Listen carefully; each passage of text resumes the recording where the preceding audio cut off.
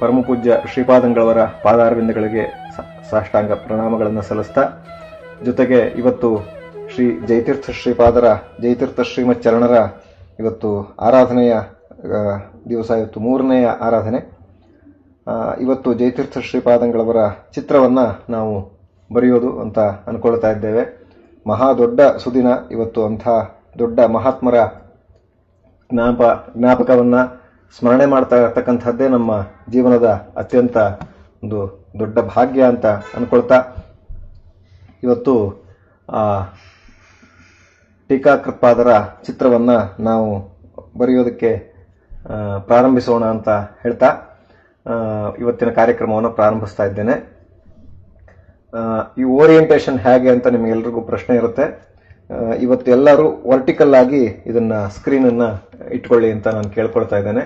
ನಿಮ್ಮೆಲ್ಲರ ಸ್ಕ್ರೀನ್ಗಳು ಕೂಡ ಇವತ್ತು ನಿಮ್ಮ ಚಿತ್ರಗಳನ್ನು ಕೂಡ ನೀವೆಲ್ಲರೂ ಕೂಡ ಇದನ್ನ ವರ್ಟಿಕಲ್ ಆಗಿ ದಯವಿಟ್ಟು ಇವತ್ತು ಇಟ್ಕೊಳ್ಳಿ. ಅದಕ್ಕೆ ಸರಿಯಾಗಿ ನಾವು ನಮ್ಮ ಚಿತ್ರವನ್ನ ರಚನೆ ಮಾಡ್ತಾ ಹೋಗೋಣ.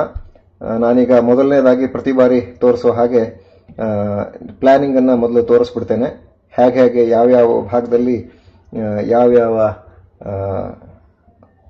ಆಬ್ಜೆಕ್ಟ್ಗಳನ್ನ ಅಥವಾ ನಾವು ಫಿಗರೇಟಿವ್ ಡ್ರಾಯಿಂಗ್ ಅನ್ನು ನಾವು ನೋಡೋದು ಅಂತ ಹೇಳಿ. ಮೊದಲನೇದಾಗಿ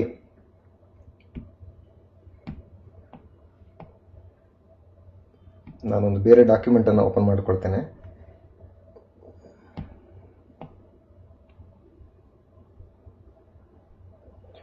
ಮೊದಲನೇದಾಗಿ ನಾನೀಗ ನೋಡೋದಾದ್ರೆ ವರ್ಟಿಕಲ್ ಆಗಿ ಮೊದಲು ನಾವು ಎಕ್ಸ್ ಶೇಪ್ ಅನ್ನು ಹಾಕೊಂಡು ನೋಡ್ತಾ ಹೋಗೋಣ. ಇದು ನಿಮ್ಮ A4 ಪೇಪರ್ ಅಥವಾ ನಿಮ್ಮ ಕ್ಯಾನ್ವಾಸ್ ಅಥವಾ ನೀವು ಏನಾದರೂ ಅದನ್ನು ಕರೀರಿ. ಅದರಲ್ಲಿ ನಿಮ್ಮ ಚಿತ್ರ ಎಲ್ಲೆಲ್ಲಿ ಯಾವ್ಯಾವ ಭಾಗದಲ್ಲಿ ಯಾವ್ಯಾವ್ದು ಬರಬೇಕು ಅಂತಕ್ಕಂಥದ್ದನ್ನ ನಾವಿಲ್ಲಿ ಗಮನಿಸೋಣ. ಮೊದಲನೇದಾಗಿ ಇಲ್ಲಿ ನಾವು ಜಯತೀರ್ಥರ ಚಿತ್ರವನ್ನು ಬರೀಲಿಕ್ಕೆ ಹೊರಟಿದ್ದೇವೆ. ಯಾವ ಆಕ್ಷನ್ ಇರಬೇಕು ಅಂತಕ್ಕಂಥದ್ದನ್ನ ನಾವು ಕೂಡ ಗಮನಿಸಬೇಕು. ಮತ್ತೆ ಒಬ್ರು ಯಾರೋ ನನಗೆ ಇಲ್ಲಿ ಮೆಸೇಜ್ ಹಾಕ್ತಾ ಇದ್ದಾರೆ, ಬರ್ತಾ ಇಲ್ಲ, ಲೈವ್ ಬರ್ತಾ ಇಲ್ಲ ಹಾಗೆ ಅಂತ.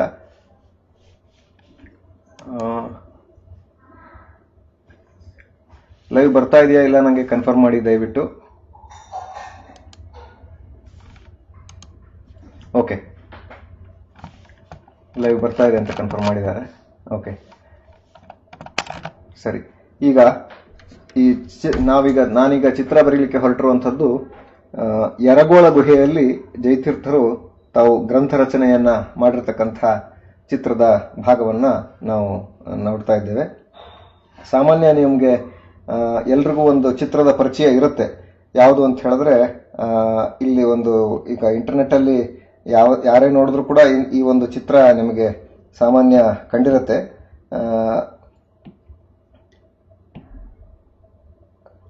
ನಾನೀಗ ಆ ಚಿತ್ರವನ್ನು ನಿಮಗೆ ತೋರಿಸ್ತೇನೆ.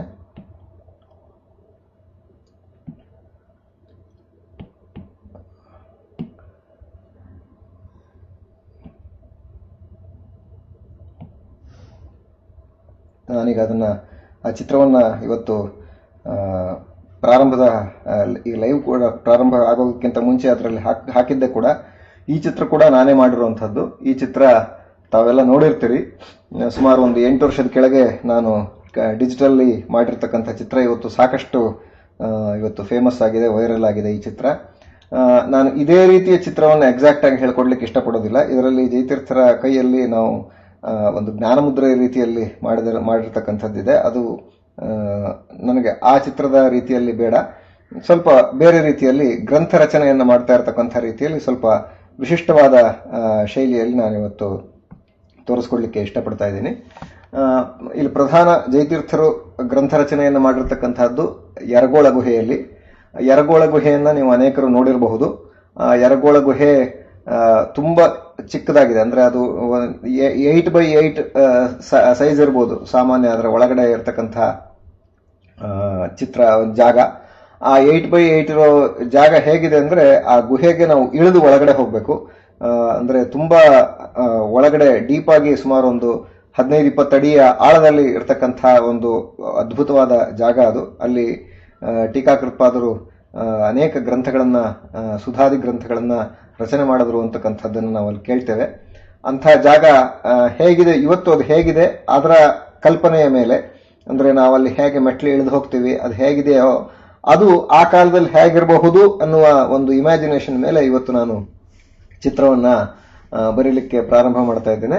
ಇದು ಈ ರೀತಿಯ ಒಂದು ವಿಜುವಲೈಸೇಷನ್ ಇದುವರೆಗೂ ಆಗಿಲ್ಲ ಬಹುಶಃ ಅಂತ ಅನ್ಕೊಳ್ತಾ ಇದ್ದೇನೆ. ಹಾಗಾಗಿ ನಾವಿವತ್ತು ಏನು ಮಾಡ್ಲಿಕ್ಕೆ ಹೊರಟಿದ್ದೀವಿ ಅಂದ್ರೆ ಆ ಲೊಕೇಶನ್ ಸಹಿತವಾಗಿ ಇರತಕ್ಕಂತಹ ಜಯತೀರ್ಥರ ಈ ಚಿತ್ರ ಸ್ವಲ್ಪ ವಿನೂತನ ಶೈಲಿ ಅಂತ ಅನ್ಕೊಳ್ತಾ ಇವತ್ತಿನ ಚಿತ್ರದ ಪ್ರಾರಂಭವನ್ನು ಮಾಡೋಣ. ಪ್ರಾರಂಭದಲ್ಲಿ ನಾನಿಲ್ಲಿ ಯಾವ್ಯಾವ ಭಾಗದಲ್ಲಿ ಯಾವ್ಯಾವ್ದು ಬರಬೇಕು ಅನ್ನೋದನ್ನ ಮೊದಲು ತೋರಿಸ್ತಾ ಹೋಗ್ತೇನೆ. ಮೊದಲನೇದಾಗಿ ಜಯತೀರ್ಥರ ಎತ್ತರ ಇಡೀ ಚಿತ್ರದಲ್ಲಿ ಎಷ್ಟು ಬರಬೇಕು ಅಂತ ನೋಡೋದಾದ್ರೆ, ಸಾಮಾನ್ಯ ನಾವು ಒಂದು ಇಷ್ಟು ಎತ್ತರ 1/3 ಆಫ್ ದ ಕ್ಯಾನ್ವಾಸ್ ಅನ್ನ ನಾವು ಜಯತೀರ್ಥರ ಎತ್ತರಕ್ಕೆ ಅಂತ ನಾವು ಗುರುತಿಸ್ಕೊಳ್ಬಹುದು. ಸುಮಾರು ಇಷ್ಟು ಎತ್ತರದ ಒಂದು ಫಿಗರೇಟಿವ್ ಡ್ರಾಯಿಂಗ್ ಅನ್ನು ನಾವು ಜಯತೀರ್ಥರಿಗೋಸ್ಕರ ಮೀಸಲಾಗಿಡೋಣ. ಇನ್ನ ಅದು ನಾನು ಹೇಳಿದೆ ಆಗ್ಲೇ, ಅದು ಗುಹೆಯಲ್ಲಿ ಕುಳಿತಂತಹ ಭಾಗ ಚಿತ್ರ, ಅದು ಮೇಲಿಂದ ಇಳಿದು ಬರಬೇಕು ಅಂತ. ಹಾಗಾಗಿ ಆ ಗುಹೆಯ ಕಲ್ಪನೆ ಕೊಡ್ಲಿಕ್ಕೋಸ್ಕರ ನಾನಿಲ್ಲಿ ಮೇಲ್ಭಾಗದಲ್ಲಿ ಆ ಗುಹೆಯ ಎಂಟ್ರೆನ್ಸ್ ಇದೆ. ಹಾಗೆ ನಾನು ಆ ಗುಹೆಯ ಎಂಟ್ರೆನ್ಸ್ ಅನ್ನು ಸುಮಾರು ಹೀಗೆ ಈ ಭಾಗದಲ್ಲಿ ನಾನು ಅದನ್ನ ಕೊಡ್ಲಿಕ್ಕೆ ಇಷ್ಟಪಡ್ತಾ ಇದ್ದೇನೆ. ಅದಾದ ನಂತರ ಅದನ್ನ ಅಲ್ಲಿ ಇಳಿದು ಬರುವ ಹಾಗೆ ಅಲ್ಲೆಲ್ಲ ಕಲ್ಲುಗಳು ಬಂಡೆಗಳ ಮಧ್ಯೆ ಇಳಿದು ಬರಬೇಕು. ಈಗ ಆದ್ರೆ ಒಂದು ಸಫಿಸ್ಟಿಕೇಟೆಡ್ ಮೆಟ್ಲುಗಳಿದೆ, ಅದೆಲ್ಲ ಕ್ಲೀನ್ ಆಗಿ ಅಮೃತಶಿಲೆ ಹಾಕಿ ಮಾಡಿರ್ತಕ್ಕಂಥ ಮೆಟ್ಲು. ಪ್ರಾಯ ಆಗಿನ ಕಾಲದಲ್ಲಿ ಯಾವ ಮೆಟ್ಲುಗಳು ಇರ್ಲಿಕ್ಕೆ ಸಾಧ್ಯ ಇಲ್ಲ, ಅಂದ್ರೆ ಎಲ್ಲ ಕಲ್ಲು ಬಂಡೆಗಳನ್ನ ಇಳಿದು ಬರಬೇಕಾಗಿರ್ತಕ್ಕಂಥ ಪರಿಸ್ಥಿತಿ ಇತ್ತು. ಹಾಗಾಗಿ ನಾನು ಅಲ್ಲಿ ಸ್ವಲ್ಪ ಕಲ್ಲು ಬಂಡೆಗಳ ಏರುಪೇರುಗಳನ್ನ ಹೀಗೆ ಸ್ವಲ್ಪ ಅಸ್ತವ್ಯಸ್ತವಾಗಿರ್ತಕ್ಕಂಥ ಬಂಡೆಗಳು ಅದರ ಮಧ್ಯೆ ಇಳಿದು ಒಳಗಡೆ ಗುಹೆ ಒಳಗಡೆ ಬರೋ ಹಾಗೆ ಒಂದು ಕಲ್ಪನೆಯನ್ನ ನಾನು ಈ ಚಿತ್ರದಲ್ಲಿ ಕೊಡ್ಲಿಕ್ಕೆ ಇಷ್ಟಪಡ್ತಾ ಇದ್ದೇನೆ. ಈ ರೀತಿ ಒಂದು ಇದು ಎಂಟ್ರೆನ್ಸ್, ನಾನು ಮೇಲ್ಗಡೆ ಏನು ತೋರಿಸ್ತಾ ಇದ್ದೇನೆ ಅದು ಮೇಲ್ಭಾಗದಲ್ಲಿ ಎಂಟ್ರೆನ್ಸ್. ಅದಾದ ನಂತರ ಹೀಗೆ ಒಂದು ಅನ್ಈವನ್ ಆಗಿ, ಇದೇನು ತುಂಬಾ ಕಷ್ಟಪಡಬೇಕಾಗಿಲ್ಲ, ಎಲ್ಲ ಅನ್ಈವನ್ ಕಲ್ಲುಗಳು. ಆ ಅನ್ಈವನ್ ಕಲ್ಲುಗಳ ಬಂಡೆಯ ಮಧ್ಯೆ ಇರತಕ್ಕಂಥ ಒಂದು ಪುಟ್ಟ ಕೊಠಡಿ ಏನಿದೆ, ಆ ಕೊಠಡಿಯಲ್ಲಿ ಜಯತೀರ್ಥರು ಕೂತಿರ್ತಕ್ಕಂಥ ಜಾಗವನ್ನು ನಾವಿಲ್ಲಿ ಗುರುತಿಸೋಣ. ಜೊತೆಗೆ ಇನ್ನೊಂದು, ಅಲ್ಲಿ ನಾನು ಹೇಳಿದೆ ಆಗ್ಲೇ ಸುಮಾರು ಆ ಎಂಟೈರ್ ಜಾಗ ಸುಮಾರು 8 ಅಡಿ ಬೈ 8 ಅಡಿ ಇರಬಹುದು, ಅದಕ್ಕಿಂತ ಹೆಚ್ಚಿರ್ಲಿಕ್ಕಿಲ್ಲ ಅಂತ.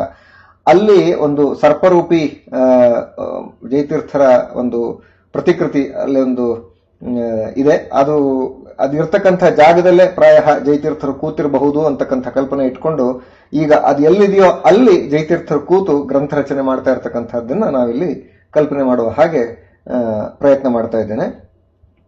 ಇದನ್ನ ಒಂದು ವಿಶಿಷ್ಟವಾದ ರೀತಿಯಲ್ಲಿ ನಾವೆಲ್ಲರೂ ಮಾಡೋಣ. ಇಲ್ಲಿ ಒಬ್ರು ಕೇಳ್ತಾ ಇದ್ದಾರೆ ಪ್ಲೀಸ್ ಡೂ ದ ಕಲರಿಂಗ್ ಅಂತ. ಟ್ರೈ ಮಾಡೋಣ, ಕಲರಿಂಗ್ ಮಾಡ್ಲಿಕ್ಕೆ ಸಾಧ್ಯ ಆಗೋದಾದ್ರೆ ಟ್ರೈ ಮಾಡೋಣ. ನಮ್ಮ ಕಾಲ ಅವಕಾಶಗಳ ಮಿತಿ ಎಷ್ಟಿದೆ ಅನ್ನೋದನ್ನ ನೋಡಿಕೊಂಡು ನಾವಿವತ್ತು ಕಲರಿಂಗ್ ಆದ್ರೆ ಕಲರಿಂಗ್ ಮಾಡೋಣ, ಇಲ್ಲ ಬ್ಲ್ಯಾಕ್ ಅಂಡ್ ವೈಟ್ ಆದ್ರೆ ಬ್ಲ್ಯಾಕ್ ಅಂಡ್ ವೈಟ್ ಮಾಡೋಣ, ಹೇಗಾದ್ರೂ ಸರಿ. ಪ್ರಾಯ ನೀವೆಲ್ಲ ಕೇಳ್ತಿರೋ ಹಾಗೆ ಕಲರಿಂಗ್ ಮಾಡ್ಲಿಕ್ಕೂ ಪ್ರಯತ್ನ ಮಾಡ್ತೇನೆ, ನೋಡೋಣ ಅದು ಹೇಗೆ ಅಂತ ಹೇಳಿ. ಇನ್ನಿಷ್ಟ ಆದ ನಂತರ ಜಯತೀರ್ಥರ ಚಿತ್ರ ಅಂತ ನಮಗೆ ಪ್ರಾಯ ಗೊತ್ತಾಗಬೇಕಾದ್ರೆ ಒಂದು ಇಂಪಾರ್ಟೆಂಟ್ ಒಂದು ಇರಲೇಬೇಕು. ಏನಂದ್ರೆ ಹಿಂದ್ಗಡೆ ಆ ಒಂದು ಶೇಷದೇವರ ಕಲ್ಪನೆ, ವಿಶಿಷ್ಟವಾಗಿ ಅವರು ಶೇಷಾಂಶರಾಗಿರ್ತಕ್ಕಂಥ ಜಯತೀರ್ಥರು. ಶೇಷದೇವರು ಇಲ್ಲದೆ ಅದು ಒಂದು ರೀತಿಯ ಅಪೂರ್ಣ ಅಂತ ಅನಿಸ್ಕೊಳ್ಬಾರದು ಅನ್ನೋ ದೃಷ್ಟಿಯಿಂದ ನಾನು ಇಲ್ಲಿ ಒಂದು ಶೇಷದೇವರ ಕಲ್ಪನೆಗೆ ಸುಮಾರು ಒಂದಿಷ್ಟು ಜಾಗ ಇಲ್ಲಿ ಮೇಲ್ಗಡೆ ನಾನೇನೋ ಒಂದು ಓವಲ್ ಶೇಪಲ್ಲಿ ತೋರಿಸ್ತಾ ಇದ್ದೇನೆ. ಸುಮಾರು ಇಷ್ಟು ಜಾಗವನ್ನು ನಾವು ಒಂದು ಶೇಷದೇವರ ಫಣ ತೋರಿಸೋದಕ್ಕೋಸ್ಕರ ಇಲ್ಲಿ ನಾವು ಮೀಸಲಾಗಿಟ್ಟುಕೊಳ್ಳೋಣ. ಅದು ಹಿಂದ್ಗಡೆಯಿಂದ ಬಂದು ಜಯತೀರ್ಥರ ಹಿಂಭಾಗದಲ್ಲಿ ಆ ಶೇಷದೇವರ ಒಂದು ಕಲ್ಪನೆಯನ್ನು ಮಾಡಲಿಕ್ಕೆ ಅನುಕೂಲ ಆಗುತ್ತೆ. ಇದು ನಮ್ಮ ಇಡೀ ಒಟ್ಟಾರೆ ಚಿತ್ರದ ಕಲ್ಪನೆ. ಇದರ ಆಧಾರದ ಮೇಲೆ ನಾನೀಗ ಯಾವ್ಯಾವ ಜಯತೀರ್ಥರ ಕೂತ್ಕೊಂಡಿರ್ತಕ್ಕಂಥ ಒಂದು ಅನಾಟಮಿಕಲ್ ಪೋಸ್ಚರ್ ಅನ್ನ ನಾನಿವಾಗ ನಿಮಗೆ ತೋರಿಸ್ತಾ ಹೋಗ್ತೇನೆ.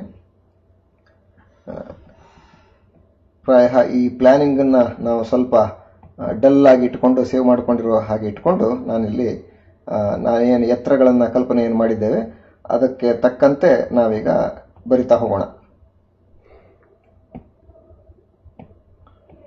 ಅದರ ಹಿಂದ್ಗಡೆ ಇರತಕ್ಕಂಥದ್ದನ್ನೆಲ್ಲ ನಾವು ಡಲ್ ಮಾಡ್ಕೊಂಡಿದ್ದೇನೆ. ನೀವು ಕೂಡ ನಿಮ್ಮ ಚಿತ್ರದಲ್ಲಿ ಏನಾದ್ರು ಈ ಪ್ಲಾನಿಂಗ್ ಅನ್ನು ಹಾಕೊಂಡಿದ್ರೆ ಅದನ್ನೆಲ್ಲ ಡಲ್ ಮಾಡಿ ಇಟ್ಕೊಳ್ಳಿ. ನಿಮ್ಮ ಕ್ಯಾನ್ವಾಸಿನ ಎತ್ತರಕ್ಕೆ ಸರಿಯಾಗಿ ನೋಡ್ಕೊಳ್ಳಿ, ಎಷ್ಟು ಎತ್ತರ ಜಯತೀರ್ಥರ ಚಿತ್ರಕ್ಕೆ ಬರಬೇಕು, ಮತ್ತೆ ಮೇಲ್ಗಡೆ ಆ ಹೆಡೆಗೆ ಎಷ್ಟು ಜಾಗ ಬೇಕು, ಮತ್ತೆ ಅದಾದ್ಮೇಲೆ ಮೆಟ್ಟಲಿಗೆ ಎಷ್ಟು ಜಾಗ ಬೇಕು, ಇದೆಲ್ಲವನ್ನ ಗಮನಿಸಿಕೊಂಡು ಅದಕ್ಕೆ ಸರಿಯಾಗಿ ನೀವು ಕೂಡ ಚಿತ್ರ ಮಾಡ್ಕೊಳ್ಳಿ. ಯಾಕೆಂದ್ರೆ ಸಾಮಾನ್ಯ ನಮ್ಮ ಪ್ಲಾನಿಂಗ್ ಆಚೆ ಈಚೆ ಆದ್ರೆ ಅದು ಕೊನೆಗೆ ನಾವು ಚಿತ್ರ ಮುಗಿಸುವಾಗ ಅದು ಬೇರೆ ಇನ್ನೇನೋ ವ್ಯವಸ್ಥೆ ಆಗ್ತದೆ. ಹಾಗೆ ಆಗದೆ ಇರೋ ಹಾಗೆ ನೋಡ್ಕೊಳ್ಳೋಣ. ಈಗ ಜಯತೀರ್ಥರ ಚಿತ್ರವನ್ನ ನಾವು ಪ್ರಾರಂಭ ಮಾಡೋದಕ್ಕಿಂತ ಮುಂಚೆ ಆ ಅನಾಟಮಿಕಲ್ ಸ್ಟ್ರಕ್ಚರ್ ಅನ್ನ ಒಮ್ಮೆ ನಾವು ಗಮನಿಸ್ಬಿಡೋಣ. ಜಯತೀರ್ಥರ ಆಕ್ಷನ್ ಏನು ಅಂತಕ್ಕಂಥದ್ದನ್ನ ನಾವು ನೋಡೋದಾದ್ರೆ, ಅವರು ತಲೆ ಬಗ್ಗಿಸಿ ಗ್ರಂಥಗಳನ್ನ ಅಲ್ಲಿ ರಚನೆ ಮಾಡ್ತಾ ಇರ್ತಕ್ಕಂಥದ್ದು ನಮ್ಮ ಈ ಚಿತ್ರದಲ್ಲಿ ನಾವು ಪ್ರಧಾನವಾಗಿ ನಾವು ನೋಡಬೇಕಾದಂತಹದ್ದು. ಇದು ಆಗಲೇ ಎಷ್ಟೋ ಜನ ಜಯತೀರ್ಥರು ಆ ರೀತಿ ಗ್ರಂಥ ರಚನೆ ಮಾಡುವಂತಹ ಚಿತ್ರಗಳನ್ನ ಈಗಾಗಲೇ ಬರೆದಿದ್ದಾರೆ. ನಾನು ಕೂಡ ಹಿಂದೆ ಒಂದು ಪೇಂಟಿಂಗ್ ಸುಮಾರು 94ನೇ ಇಸ್ವಿಯಲ್ಲಿ ಒಂದು ಆಯಿಲ್ ಪೇಂಟಿಂಗ್ ಮಾಡಿದ್ದೆ. ಅದು ಕೂಡ ಸಾಕಷ್ಟು ಆ ಕಾಲಕ್ಕೆ ವೈರಲ್ ಆಗಿತ್ತು. ಅದು ಕೂಡ ಜಯತೀರ್ಥರು ಹೀಗೆ ಗುಹೆಯಲ್ಲಿ ಕೂತು ಬರೆಯುವ ಹಾಗಿರುವಂಥದ್ದೇ ಒಂದು ಚಿತ್ರವನ್ನ ಹಿಂದೆ ಕೂಡ ಮಾಡಲಾಗಿತ್ತು. ಹೀಗೆ ಜಯತೀರ್ಥರ ಕೂತ್ಕೊಂಡಿರುವಂತಹ ಜಾಗದಲ್ಲಿ ನಾವು ಅವರ ತಲೆಯ ಭಾಗವನ್ನ ಗುರುತಿಸೋದಾದ್ರೆ ಸುಮಾರು ಒಂದು ಓವಲ್ ಶೇಪ್ ಅನ್ನು ನಾವು ಗುರುತಿಸ್ಕೊಳ್ಳೋಣ. ಅದು ತಲೆ ತಗ್ಗಿಸಿ ಬರಿತಾ ಇರಬೇಕಾದ್ರಿಂದ ಅದು ತಲೆಯ ಸೆಂಟರ್ ಲೈನ್ ಹೇಗೆ ಬಂದಿದೆ ಅಂತಕ್ಕಂಥದ್ದನ್ನ ಮೊದಲು ನಾವು ನೋಡ್ಕೊಳ್ಬೇಕು. ಇದು ತಲೆಯ ಸೆಂಟರ್ ಲೈನ್ ಅನ್ನ ಹೀಗೆ ನಾನು ರೆಡ್ ಲೈನ್ ಅಲ್ಲಿ ಗುರುತಿಸ್ತಾ ಇದ್ದೀನಿ ನೋಡಿ. ಅದರ ಮಧ್ಯ ಕಣ್ಣಿನ ಲೈನ್ ಅನ್ನು ನೋಡ್ಬೇಕಲ್ವಾ, ಕಣ್ಣಿನ ಲೈನ್ ಕೂಡ ನಾವು ಹೀಗೆ ಮಧ್ಯದಲ್ಲಿ ಹೀಗೆ ರೆಡ್ ಲೈನ್ ಅಲ್ಲಿ ನಾನು ತೋರಿಸ್ತಾ ಇದ್ದೀನಿ. ಸೊ ದಟ್ ನಮಗೆ ಹೇಗೆ ಟರ್ನ್ ಆಗಿದೆ ಅಂತಕ್ಕಂಥದ್ದು ಕಲ್ಪನೆಗೆ ಬರಬೇಕು. ಅದು ಅವರು ತಾಳೆಗರಿ ಗ್ರಂಥಗಳನ್ನ ನೋಡ್ತಾ ಬರೆಯುವ ಹಾಗೆ ಇರುವ ಹಾಗಿರಲಿ. ಇನ್ನು ಮೂಗು ಮತ್ತೆ ಬಾಯಿಯ ಜಾಗವನ್ನು ಗುರುತಿಸ್ಕೊಳ್ಳಿಕ್ಕೆ ಅಲ್ಲೊಂದು ಈಗಲೇ ಮಾರ್ಕ್ ಮಾಡ್ಕೊಂಡಿರೋಣ.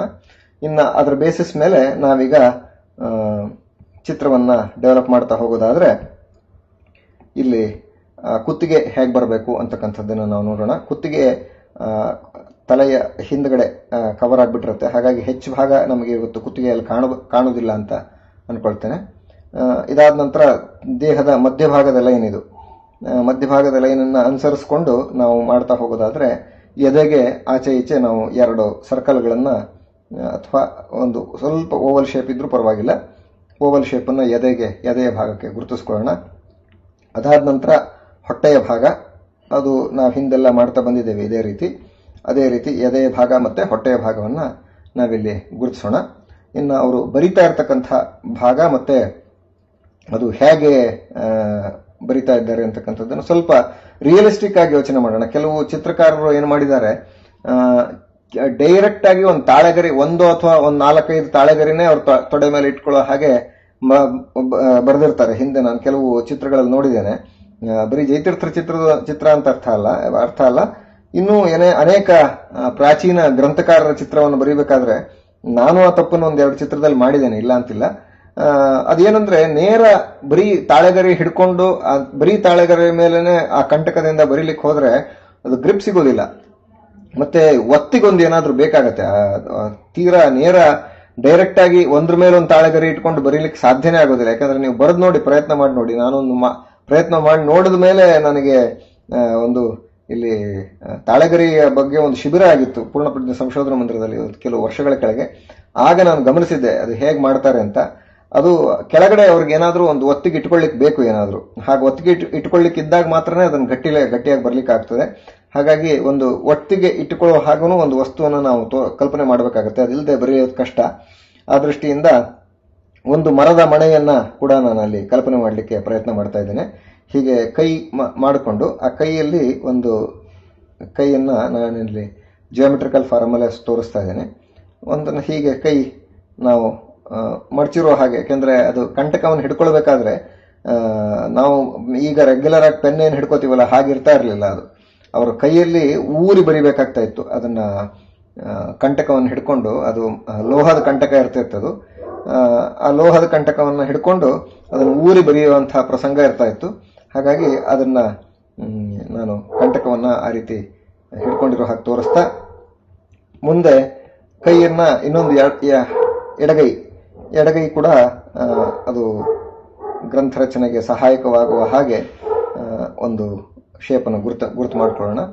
ಗುರುತು ಮಾಡಿಕೊಂಡು ಅದಕ್ಕೆ ಸರಿಯಾಗಿ ಇನ್ನು ಇಲ್ಲಿ ಬಂದಿರತಕ್ಕಂಥ ಅವರೊಂದು ಮರದ ಮಣೆಯನ್ನು ತೊಡೆ ಮೇಲೆ ಇಟ್ಕೊಂಡಿದ್ದಾರೆ ಅಂತ ಒಂದು ಕಲ್ಪನೆ ಮಾಡೋದಾದರೆ ಹೀಗೊಂದು ಮರದ ಮಣೆಯನ್ನು ತೋರಿಸ್ಬೋದು. ಅದರ ಮೇಲೆ ನಾವು ತಾಳೆಗರಿಯನ್ನು ಕಲ್ಪನೆ ಮಾಡ್ಬೋದು. ಹೀಗೆ ತಾಳೆಗರಿಯನ್ನು ಮರದ ಮಣೆಯ ಮೇಲೆ ಕಲ್ಪನೆ ಮಾಡಿದ್ರೆ ಅದು ಅನುಕೂಲ ಆಗ್ತದೆ. ಇನ್ನು ಎಡಗೈ ಹೇಗೆ ಬರಬೇಕು ಅಂತಕ್ಕಂಥದ್ದನ್ನು ಒಂದು ಕಲ್ಪನೆ ಮಾಡೋಣ. ಈ ಎಡಗೈ ಕೆಳಗಡೆಯಿಂದ ಬಂದು ಅದನ್ನು ಹಿಡ್ಕೊಂಡು ಹಾಕಿದ್ರೆ ಒಳ್ಳೆಯದು. ಮಣೆಯನ್ನು ಹಿಡ್ಕೊಂಡು ಹಾಕಿದ್ರೆ ಗ್ರಿಪ್ ಗಟ್ಟಿಯಾಗಿ ಸಿಗ್ತದೆ. ಹಾಗಾಗಿ ಆ ಚಿತ್ರಕ್ಕೆ ಒಂದು ರಿಯಲಿಸ್ಟಿಕ್ ಆಸ್ಪೆಕ್ಟ್ ಚೆನ್ನಾಗಿ ಬರುತ್ತೆ. ಇಲ್ಲಾಂದ್ರೆ ನಾವು ಒಂಥರ ಸರ್ರಿಯಲಿಸ್ಟಿಕ್ ಅಥವಾ ನಾವು ಅದನ್ನು ಸರಿಯಾಗಿ ಅಸೆಸ್ ಮಾಡದೆ ಬರದ ಹಾಗಾಗ್ಬಿಡುತ್ತೆ. ಕೆಲವು ಚಿತ್ರಗಳನ್ನು ನೋಡಿದಾಗ ಹಾಗೆ ಅನ್ನಿಸ್ತಾ ಇರುತ್ತೆ, ಅದರ ರಿಯಲಿಸ್ಟಿಕ್ನೆಸ್ ಅದರಲ್ಲಿ ಬಂದಿರಲ್ಲ ಎಷ್ಟೋ ಚಿತ್ರಗಳಲ್ಲಿ.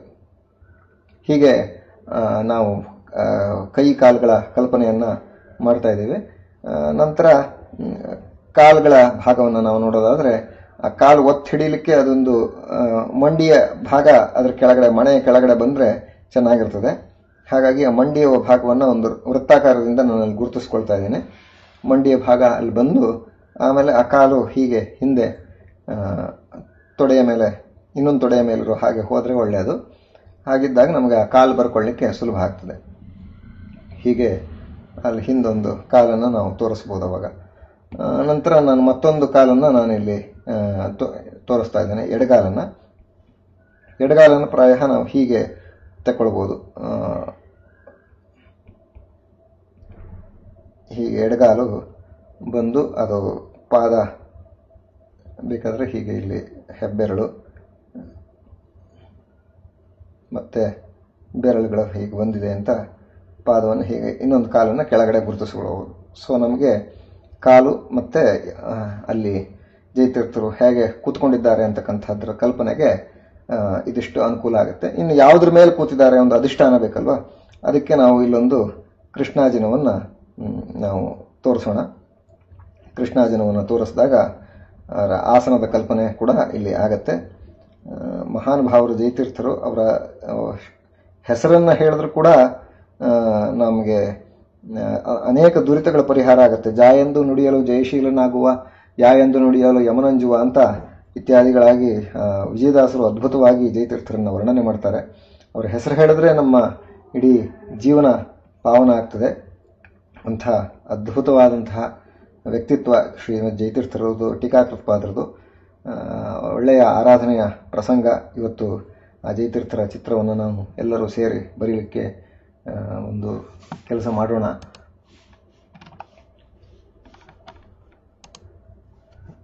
ಇನ್ನು ಹಿಂಭಾಗದಲ್ಲಿ ನಾನು ಹೇಳಿದೆ ಹೆಡೆ ಬರಬೇಕು ಅಂತಕ್ಕಂಥದ್ದು. ಆ ಹೆಡೆ ಹೇಗಿರಬೇಕು ಅಂತಕ್ಕಂಥದ್ದನ್ನು ನಾವಿಲ್ಲಿ ಸ್ವಲ್ಪ ಗಮನಿಸೋಣ. ನಾನಿಲ್ಲಿ ಹೆಡೆ ಭಾಗಕ್ಕೆ ಸ್ವಲ್ಪ ಬೇರೆ ಕಲರಲ್ಲಿ ಅದನ್ನು ತೋರಿಸ್ತಾ ಹೋಗ್ತೇನೆ.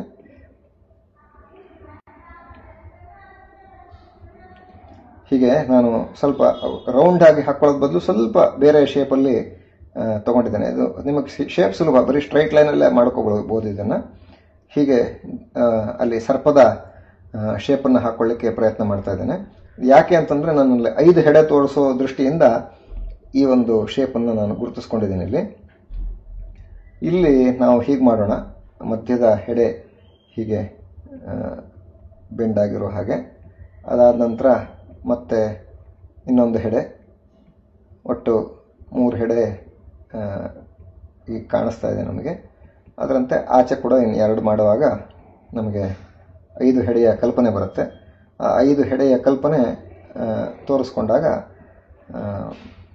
ಅದರ ಹಿಂಬದಿಯ ಒಂದು ಭಾಗ ಪೂರ್ಣ ಆದ ಹಾಗಾಗತ್ತೆ. ಆದರೆ ಇದು ಎಲ್ಲಿ ಬಾಲ ಸುತ್ತಕೊಳ್ಬೇಕು, ಎಷ್ಟು ದೂರ ಇರಬೇಕು, ಇದೆಲ್ಲ ಕಲ್ಪನೆ ಇಟ್ಕೊಂಡ್ರೆ ಸ್ವಲ್ಪ ನಮಗೆ ರಿಯಲಿಸ್ಟಿಕ್ ಆಗಿ ಯೋಚನೆ ಮಾಡುವಾಗ ಸ್ವಲ್ಪ ಕಷ್ಟನೇ. ಕೆಲವು ಚಿತ್ರಗಳನ್ನು ನೋಡಿರ್ತೀವಿ, ಅದು ಹಿಂದ್ಗಡೆ ಹಾವು ತುಂಬಾ ದೊಡ್ಡದಾಗಿ ಸುರುಳಿ ಸುತ್ತದ ಹಾಗೆ ಮಾಡಿರ್ತಾರೆ. ಅದಕ್ಕೆ ನಾವು ಆ ಸುರುಳಿಯನ್ನು ಅಷ್ಟೊಂದು ಮಾಡಿದ್ರೆ ಮುಂಬದಿಯ ಚಿತ್ರಕ್ಕೆ ಸ್ವಲ್ಪ ಅಷ್ಟು ಸರಿಯಾಗಿ ಗಮನ ಕೊಡಲಿಕ್ಕೆ ಕಷ್ಟ. ಹಾಗಾಗಿ ತುಂಬ ಸುರುಳಿಗಳನ್ನು ಮಾಡಿದೆ. ನಾನು ಕೇವಲ 2 ಮಾತ್ರ ಸುರುಳಿಯನ್ನು ತೋರಿಸಿ ಅದು ಆದಷ್ಟು ಅದು ಹೋಗಿ ಹೆಡೆಗೆ ಸೇರುವ ಹಾಗೆ ಒಂದು ಕಲ್ಪನೆಯನ್ನು ಕೊಟ್ಟು ಮುಗಿಸ್ತೇನೆ. ಅಲ್ಲಿ ಹೆಚ್ಚು ನಾನು ಅಲ್ಲಿ ಡೀಟೇಲಿಂಗ್ಗೆ ಕೆಳಭಾಗದ ಬಾಲದ ಭಾಗಕ್ಕೆ ನಾನು ಹೆಚ್ಚು ಹೋಗೋದಿಲ್ಲ. ಇನ್ನು ನಮಗೆ ನಾವು ಗಮನ ಕೊಡಬೇಕಾಗಿರ್ತಕ್ಕಂಥದ್ದು ಪ್ರಧಾನವಾಗಿ ಮೇಲ್ಗಡೆಯಿಂದ ಬರ್ತಾ ಇರತಕ್ಕಂಥ ಲೈಟು ಹಾಗೂ ದ್ವಾರ. ಆ ದ್ವಾರಕ್ಕೆ ನಾವು ಒಂದು ಸ್ವಲ್ಪ ಡೀಟೇಲಿಂಗ್ ಮಾಡ್ಕೊಳ್ಬೇಕಾಗತ್ತೆ.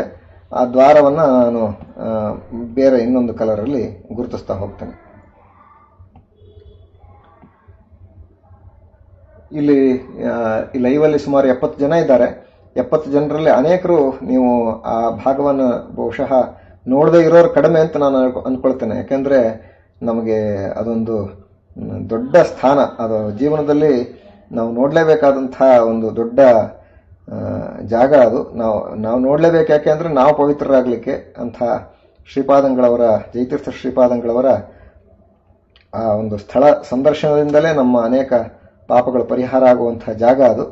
ಅಂಥ ಒಂದು ಅದ್ಭುತವಾದ ಜಾಗ ಯರಗೋಳದಲ್ಲಿದೆ. ಯಾರು ನೋಡಲಿಲ್ಲ ದಯವಿಟ್ಟು ಈ ಎಲ್ಲ ಲಾಕ್ಡೌನ್ ಎಲ್ಲ ಪ್ರಸಂಗಗಳೆಲ್ಲ ಮುಗಿದ ಮೇಲೆ ಎಲ್ಲ ನಮ್ಮ ತೊಂದರೆಗಳೆಲ್ಲ ನಿವೃತ್ತಿ ಆದಮೇಲೆ ಇಡೀ ದೇಶದ್ದು, ರಾಷ್ಟ್ರದ, ವಿಶ್ವದ್ದು ದಯವಿಟ್ಟು ಹೋಗಿ ನೋಡಿ ಬನ್ನಿ. ತುಂಬ ಅದ್ಭುತವಾದ ಜಾಗ. ಅಲ್ಲಿಗೆ ಮಳಖೇಡವೂ ಹತ್ತಿರವೇ, ಅಲ್ಲಿಗೂ ಹೋಗಬಹುದು. ಅದಲ್ಲದೆ ನಾವು ಎಲ್ಲರೂ ಪಾಜಕಕ್ಕೆ ಹೋಗ್ತೀವಿ. ನಮಗೆ ಉಡುಪಿಗೆ ಹೋದಾಗ ಪಾಜಕಕ್ಕೆ ಹೋಗಿ ಬರೋದು ನಮಗೆ ಒಂದು ಪರಿಪಾಠ ಆಗಿರ್ತದೆ ನಮ್ಮಲ್ಲಿ ಎಷ್ಟೋ ಜನಕ್ಕೆ, ಹೋಗಿ ಬರಲೇಬೇಕು ಅಂತ. ಆದರೆ ಮಹಾರಾಷ್ಟ್ರದಲ್ಲೇ ಇರ್ತಾರೆ ಎಷ್ಟೋ ಜನ, ಮಂಗಳವೇಡೆಗೆ ಹೋಗಿರೋದಿಲ್ಲ. ಮಂಗಳವೇಡೆ ತುಂಬ ಅದ್ಭುತವಾದ ಜಾಗ. ಜಯತೀರ್ಥರ ಹುಟ್ಟಿದ ಮನೆ ಇದೆ ಅಲ್ಲಿ. ಅವ್ರ ಕೋಟೆ ಇದೆ ಅವ್ರ ಮನೆಗೆ. ಇವತ್ತಿಗೂ ಅವ್ರ ಮನೆ ಒಳಗಡೆ ಹೋದರೆ ನೀವು ಹಳೆಯ ಕಾಲದ ಅರಮನೆಯ ಪಳೆಯುಳಿಕೆಯನ್ನು ಕೆಲವು ಕಂಬಗಳಲ್ಲಿ ಕಾಣಬಹುದು. ತುಂಬ ಅದ್ಭುತವಾಗಿದೆ ಆ ಹಳೆಯ ಪಳೆಯುಳಿಕೆಗಳು. ಇವತ್ತು ಅವರ ಒಬ್ಬರು ಒಂದು ಕುಟುಂಬದ ಅವರು ವಾಸ ಮಾಡ್ತಾ ಇದ್ದಾರೆ ನಮ್ಮವರೇ. ಅಲ್ಲಿ ಅದನ್ನು ಮನೆಯನ್ನು ನೋಡ್ಕೊಳ್ತಾ ಇದ್ದಾರೆ. ಅದು ಕೂಡ ಒಳ್ಳೆ ರೀತಿಯಲ್ಲಿ ಸಂರಕ್ಷಿತವಾಗಿ ನಮ್ಮೆಲ್ಲರಿಗೂ ಒಂದು ಹೆಮ್ಮೆ ತರುವಂಥ ವಿಷಯ ಆಗಿ ನಾವೆಲ್ಲ ಅದಕ್ಕೆ ಮೇಲಿಂದ ಮೇಲೆ ಸಂದರ್ಶಿಸಿ ಅದಕ್ಕೂ ಕೂಡ ನಾವು ಮಹತ್ವ ಕೊಡಬೇಕು. ಇಲ್ಲಾಂದರೆ ನಮ್ಮ ಎಷ್ಟೋ ಜನಕ್ಕೆ ಅದರ ಪರಿಚಯವೇ ಇಲ್ಲದ ಹಾಗಾಗಿ ಹೋಗ್ತದೆ. ಯಾರು ಪಂಡ್ರಾಪುರಕ್ಕೆಲ್ಲ ದರ್ಶನಕ್ಕೆ ಹೋಗ್ತೀರಿ, ದಯವಿಟ್ಟು ಪಂಡ್ರಾಪುರದಿಂದ ಒಂದು 1.5 hour ಜರ್ನಿ ಅಷ್ಟೇ. ಇಲ್ಲಿ ತುಂಬ ಅದ್ಭುತವಾಗಿದೆ ಅವರ ಹಳೆಯ ಅರಮನೆ. ಆ ಅರಮನೆಗೆ ಹೋಗ್ತಾ ಇರತಕ್ಕಂಥ ದ್ವಾರ ಎಲ್ಲ ಕಲ್ಲಿನ ಕೋಟೆ ತುಂಬ ಅದ್ಭುತವಾಗಿದೆ. ಆಗಿದ್ದಂಥ ಕಾಲದಲ್ಲಿ ಇದ್ದಂಥ ಮನೆಯಂತೆ ಅದು.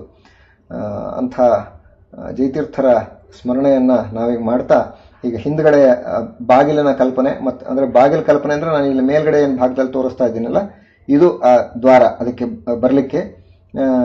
ಇನ್ನು ಉಳಿದದ್ದು ಇಡೀ ಗುಹೆಯ ಒಳಭಾಗದ ಕಲ್ಪನೆಯನ್ನು ನಾವಿಲ್ಲಿ ಮಾಡ್ತಾ, ಯಾರು ಆ ಗುಹೆಯನ್ನು ನೋಡಿದಿರಿ ಅವರಿಗೆ ಇದು ಸುಲಭವಾಗಿ ಗೊತ್ತಾಗ್ತದೆ ಹೇಗಿದೆ ಅಂಥೇಳಿ. ಅದನ್ನು ನಾವಿಲ್ಲಿಗೆ ಇಷ್ಟು ಬೇಸಿಕ್ ಡ್ರಾಯಿಂಗನ್ನು ನಾವೀಗ ಮಾಡ್ಕೊಂಡಿದ್ದೇವೆ. ಈಗ ಈ ಬೇಸಿಕ್ ಡ್ರಾಯಿಂಗನ್ನು ನಾವು ಸ್ವಲ್ಪ ಡಲ್ ಮಾಡ್ಕೊಳ್ತಾ ನಮ್ಮ ಚಿತ್ರದ ಮೊದಲನೇ ಹಂತದ ವೈರ್ ಫ್ರೇಮನ್ನು ನಾವು ಮಾಡಲಿಕ್ಕೆ ಈಗ ಪ್ರಾರಂಭ ಮಾಡೋಣ. ನಿಮ್ಮ ಡ್ರಾಯಿಂಗ್ಗಳು ಕೂಡ ಇದೇ ರೀತಿಯಲ್ಲಿ ನೀವೀಗ ಬರಿತಾ ಹೋಗಿದ್ರೆ ಪ್ರಾಯ ಸುಮಾರು ಇಷ್ಟೊಂದು ಹಂತಕ್ಕೆ ನೀವು ಬಂದಿರಬಹುದು ಅಂತ ಅಂದ್ಕೊಳ್ತಾ ಇದ್ದೇನೆ. ಸ್ವಲ್ಪ ಇದನ್ನು ಗಮನಿಸ್ಕೊಳ್ಳಿ. ಸ್ಕ್ರೀನ್ಶಾಟ್ ತೆಕ್ಕೊಳ್ಳೋದಿದ್ರೆ ತೆಕ್ಕೊಂಡು ನಾವೀಗ ಮುಂದಿನ ಹಂತದ ಡ್ರಾಯಿಂಗ್ಗೆ ಪ್ರಯತ್ನ ಮಾಡ್ತಾ ಹೋಗೋಣ. ಇವತ್ತು ನಾವು ಯೂಟ್ಯೂಬಲ್ಲೂ ಕೂಡ ಲೈವ್ ಮಾಡಬೇಕು ಅಂತ ನಮಗೊಂದು ಉದ್ದೇಶ ಇತ್ತು. ಆದರೆ ನಮ್ಮ ಕೆಲವು ಪ್ರಯತ್ನಗಳಿಂದಾಗಿ ಅದು ಮಾಡಲಿಕ್ಕೆ ಆಗ್ತಾ ಇಲ್ಲ. ಆದಷ್ಟು ಬೇಗನೆ ಅಟ್ ಎ ಟೈಮ್ ಯೂಟ್ಯೂಬಲ್ಲೂ ಕೂಡ ಲೈವ್ ಮಾಡಬೇಕು ಅಂತ ಇದೆ. ಮಾಡ್ಲಿಕ್ಕೆ ಸಾಧ್ಯ ಆದಷ್ಟು ಬೇಗನೆ ಪ್ರಯತ್ನ ಮಾಡ್ತೇವೆ. ಆದರೆ ಯೂಟ್ಯೂಬಲ್ಲಿ ಒಂದು ಡಿಸ್ಅಡ್ವಾಂಟೇಜ್ ಏನಿದೆ ಅಂದರೆ ನಮಗೆ ನೀವೆಲ್ಲ ಬರೆಯೋ ಚಿತ್ರವನ್ನು ಅಲ್ಲಿ ವಾಪಸ್ ಅಪ್ಲೋಡ್ ಮಾಡ್ಲಿಕ್ಕೆ ಆಗೋದಿಲ್ಲ. ಹಾಗಾಗಿ ನಾವು ಫೇಸ್ಬುಕ್ಗೆ ಇಲ್ಲಿ ಸದ್ಯಕ್ಕೆ ಮುಂದುವರಿಸ್ತಾ ಇದ್ದೇವೆ. ಯಾರದು ಚಿತ್ರಗಳು ಇದುವರೆಗೆ ಇಷ್ಟು ಭಾಗ ಬರೆದಿದ್ದಾಗಿದೆ ಅವರು ನಿಮ್ಮ ಚಿತ್ರಗಳನ್ನು ರಬ್ಬರಿಂದ ಎರೇಸ್ ಮಾಡ್ಕೊಳ್ತಾ ಡಲ್ ಮಾಡ್ಕೊಳ್ಳಿ, ನಿಮಗೆ ಮಾತ್ರ ಕಾಣುವ ಹಾಗೆ ಇರಲಿ. ಅದನ್ನು ನಾವು ಮತ್ತೆ ಡೆವಲಪ್ ಮಾಡ್ತಾ ಹೋಗೋಣ. ತುಂಬ ಡಲ್ ಮಾಡ್ಕೊಳ್ಳಿ.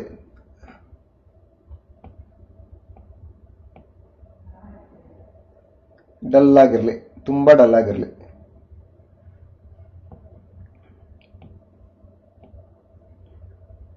ಸೊ ಇಷ್ಟು ನಮ್ಮ ಚಿತ್ರದ ಒಂದು ಮೂಲ ಪರಿಕಲ್ಪನೆ ಈಗ ನಮಗೆ ಆಗಿದೆ. ಇದರ ಬೇಸಿಸ್ ಮೇಲೆ ನಾವೀಗ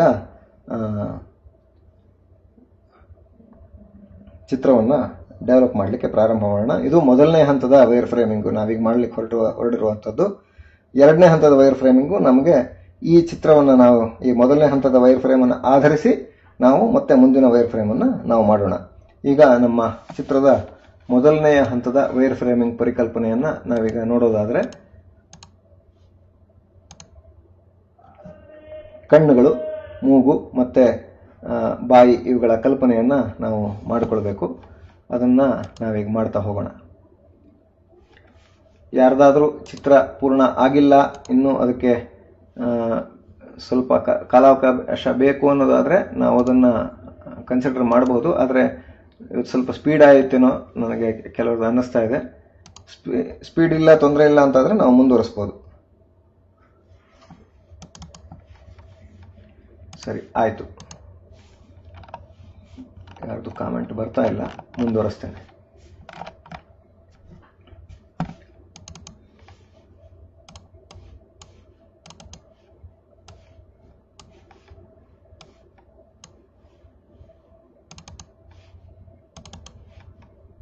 ನಾವೀಗ ಕಣ್ಣು ಮತ್ತು ಮೂಗು ಇತ್ಯಾದಿಗಳ ಚಿತ್ರವನ್ನು ಮಾಡ್ತಾ ಹೋಗೋಣ.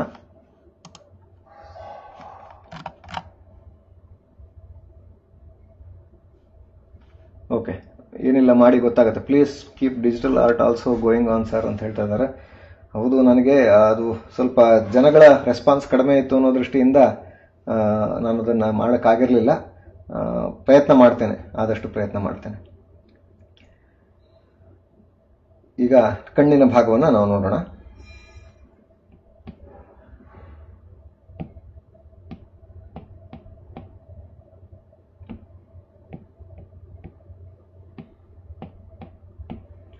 ಮೊದಲು ಹುಬ್ಬು, ಸ್ವಲ್ಪ ದೇವತೆಗಳು ಮತ್ತು ದೇವತಾ ಪುರುಷರು ಅಂತ ತೋರಿಸುವಾಗ ಸ್ವಲ್ಪ ಹುಬ್ಬು ವಿಸ್ತಾರವಾಗಿದ್ದರೆ ಒಳ್ಳೆಯದು.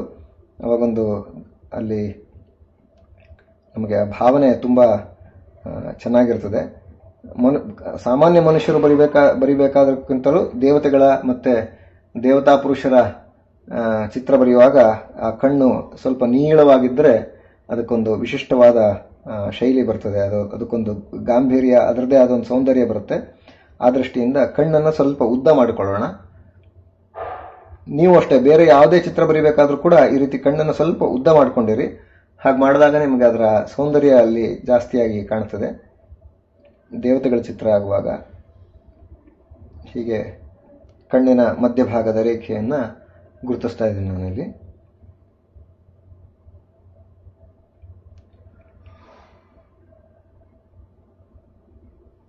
ಅವರು ಕೆಳಗಡೆ ಗ್ರಂಥವನ್ನು ನೋಡುವ ಹಾಗೆ ಆ ಕಣ್ಣಿನ ಭಾಗವನ್ನು ಮಾಡ್ತಾ, ಇನ್ನು ಮೂಗು,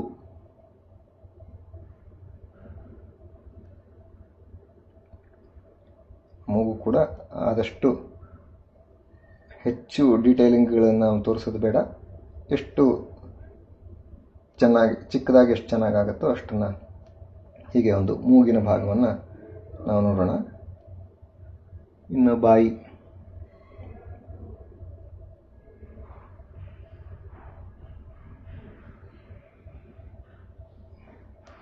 ಹೀಗೆ ಬಾಯಿಯ ಮೇಲ್ತುಟಿಯನ್ನು ನೋಡ್ತಾ ಇದ್ದೀವಿ ಈಗ, ಅದರಂತೆ ಕೆಳತುಟಿ.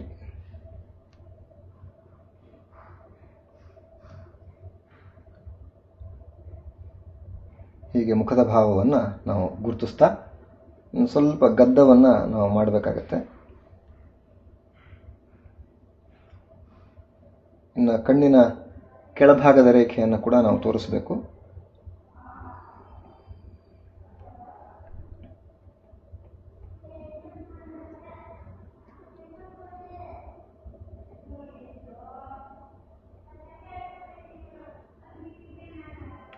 ಇನ್ನು ಕಣ್ಣಿನ ಮೇಲ್ಭಾಗದಲ್ಲಿ ಆ ಗುಡ್ಡೆ ಎಷ್ಟು ಎತ್ತರ ಬರ್ತದೆ ಅಂತಕ್ಕಂಥದ್ದನ್ನು ಸ್ವಲ್ಪ ಸರಿಯಾಗಿ ಗುರುತಿಸಬೇಕು. ಅದನ್ನು ನನ್ನ ಚಿತ್ರದಲ್ಲಿ ಸ್ವಲ್ಪ ಸರಿ ಮಾಡ್ಕೊಳ್ತೇನೆ.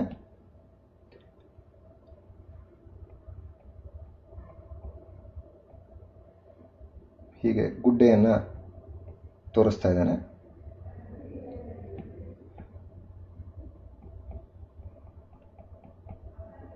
ಅದು ಎಡಗಡೆ ಕಣ್ಣು ಬರ್ತಾ ಬರ್ತಾ ಅದು ಆ ಕಡೆ ಟರ್ನ್ ಆಗಿದೆ, ಆದ್ರಿಂದ ಅಲ್ಲಿ ಹೆಚ್ಚು ನಾವು ಡೀಟೇಲ್ ಮಾಡ್ತಾ ಹೋದ್ರೆ ಅದು ಕಣ್ಣು ಸ್ಟ್ರೈಟ್ ಆಗಿಬಿಡುತ್ತೆ. ಸ್ಟ್ರೈಟ್ ಆಗಬಾರ್ದು, ಅದು ಪರ್ಸ್ಪೆಕ್ಟಿವ್ ಪ್ರಕಾರ ತಿರುಗಿರುತ್ತೆ ಅದು ಕಣ್ಣು. ಹಾಗಾಗಿ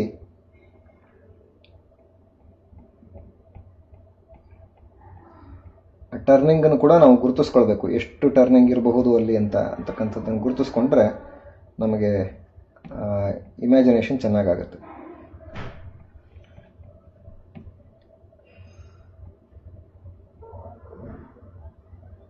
ಜೊತೆಗೆ ಈ ಕಣ್ಣಿನ ಚಿತ್ರ ಇತ್ಯಾದಿಗಳು ಬರೆಯುವಾಗ ಅವರ ವಯಸ್ಸು ಬಗ್ಗೆನೂ ಕೂಡ ನಾವು ಗಮನ ಕೊಡಬೇಕು. ಕೇವಲ ಸೌಂದರ್ಯಕ್ಕೆ ಮಾತ್ರ ಅಲ್ಲ. ಜಯತೀರ್ಥರು ಅವರು ಬೃಂದಾವನಸ್ಥರಾಗಿದ್ದೇ ಸಾಮಾನ್ಯ 32 ಅಥವಾ ಆಸುಪಾಸಿನ ವಯಸ್ಸಿನಲ್ಲೇನೆ ಅವರು ವಾಪಸ್ ಬೃಂದಾವನಸ್ಥರಾದರು ಅಂತ ಕೇಳ್ತೇವೆ. ಹಾಗಾಗಿ ತುಂಬಾ ತಾರುಣ್ಯ ಅವರದು, ಅವರು ಗ್ರಂಥ ರಚನೆ ಮಾಡಿದಂಥ ಕಾಲ.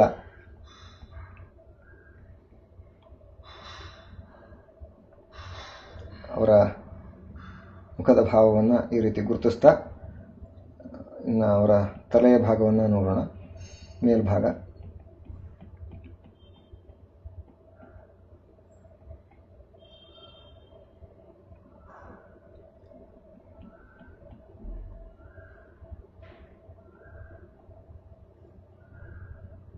ಕಿವಿಯ ಭಾಗವನ್ನು ಕೂಡ ನಾವಿಲ್ಲಿ ಗುರುತಿಸಬೇಕು. ಕಿವಿ ನೋಡಿ, ಅನಾಟಮಿಕಲಿ ನೋಡ್ಕೊಳ್ಳಿ. ಕಿವಿ ಆ ಕಣ್ಣಿನ ರೇಖೆಯ ಅಂದರೆ ಹುಬ್ಬಿನ ರೇಖೆಯ ಮೇಲ್ಭಾಗದಿಂದ ಪ್ರಾರಂಭ ಆಗಿ ಕಿವಿಯ ರೇಖೆಗೆ ಸರಿಯಾಗಿ ಅಂದರೆ ಮೂಗಿನ ರೇಖೆಗೆ ಸರಿಯಾಗಿ ಅದು ಎಂಡ್ ಆಗಬೇಕು. ಅಂದರೆ ಸುಮಾರು ಹೀಗೆ ಬಂದರೆ ಆ ಲೈನನ್ನು ನೋಡಿ, ಅದು ಅಲ್ಲಿಗೆ ಎಂಡ್ ಆಗೋ ಹಾಗಿರಬೇಕು.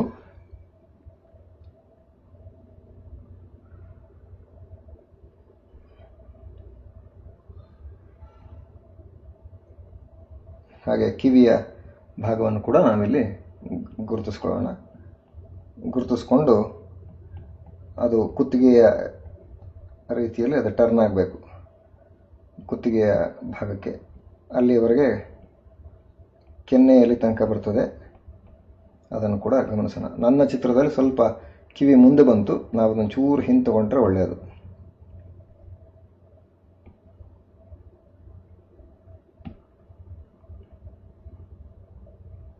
ಯಾಕೆಂದ್ರೆ ಈ ಚಿತ್ರದಲ್ಲಿ ಪ್ರಧಾನ ಆಕರ್ಷಣೆ ಅಂದರೆ ಮುಖವೇ. ಹಾಗಾಗಿ ಇಲ್ಲೊಂಚೂರು ನಾವು ಹೆಚ್ಚು ಗಮನ ಕೊಡಬೇಕಾಗತ್ತೆ. ಇವತ್ತೇನು ಆಭರಣ ಎಲ್ಲ ಏನೂ ಮಾಡಲಿಕ್ಕಿಲ್ಲ ನಮಗೆ. ಬೇರೆ ದೇವರ ಚಿತ್ರ ಎಲ್ಲ ಬರೆಯುವಾಗ ನಮ್ಗೆ ಆಭರಣದಲ್ಲೆಲ್ಲ ಕೆಲಸ ಇರ್ತಾ ಇತ್ತು. ಮತ್ತು ಸುಮಾರು 4 ಕೈ 5 ಕೈ ಎಲ್ಲ 8 ಕೈ 6 ಕೈ ಎಲ್ಲ ಬರ್ತಿದ್ದಾಗ ಬೆರಳುಗಳು ಎಲ್ಲ ತುಂಬ ಕಷ್ಟಪಡಬೇಕಿತ್ತು. ಇವತ್ತು ಅಂಥ ಸಮಸ್ಯೆ ಇಲ್ಲ. ಆದ್ದರಿಂದ ಚಿತ್ರದಲ್ಲಿ ಹೈಲೈಟ್ ಆಗುವ ಭಾಗ ಅಂದರೆ ಇವತ್ತು ಜಯತೀರ್ಥರ ಮುಖಭಾವ. ಅದಕ್ಕೆ ನಾವು ಸ್ವಲ್ಪ ಹೆಚ್ಚು ಗಮನ ಕೊಟ್ಟಷ್ಟು ಚಿತ್ರ ಚೆನ್ನಾಗಾಗ್ತದೆ.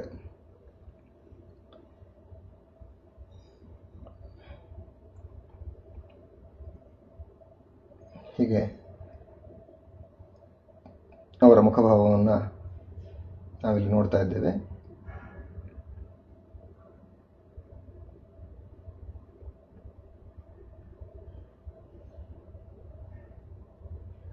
ಸ್ವಲ್ಪ ಅವರ ಗದ್ದದ ಭಾಗವನ್ನು ಚೂರು ದಪ್ಪ ಮಾಡ್ಕೊಳ್ತೇನೆ ಈ ಚಿತ್ರಕ್ಕೆ ಸರಿಯಾಗಿ.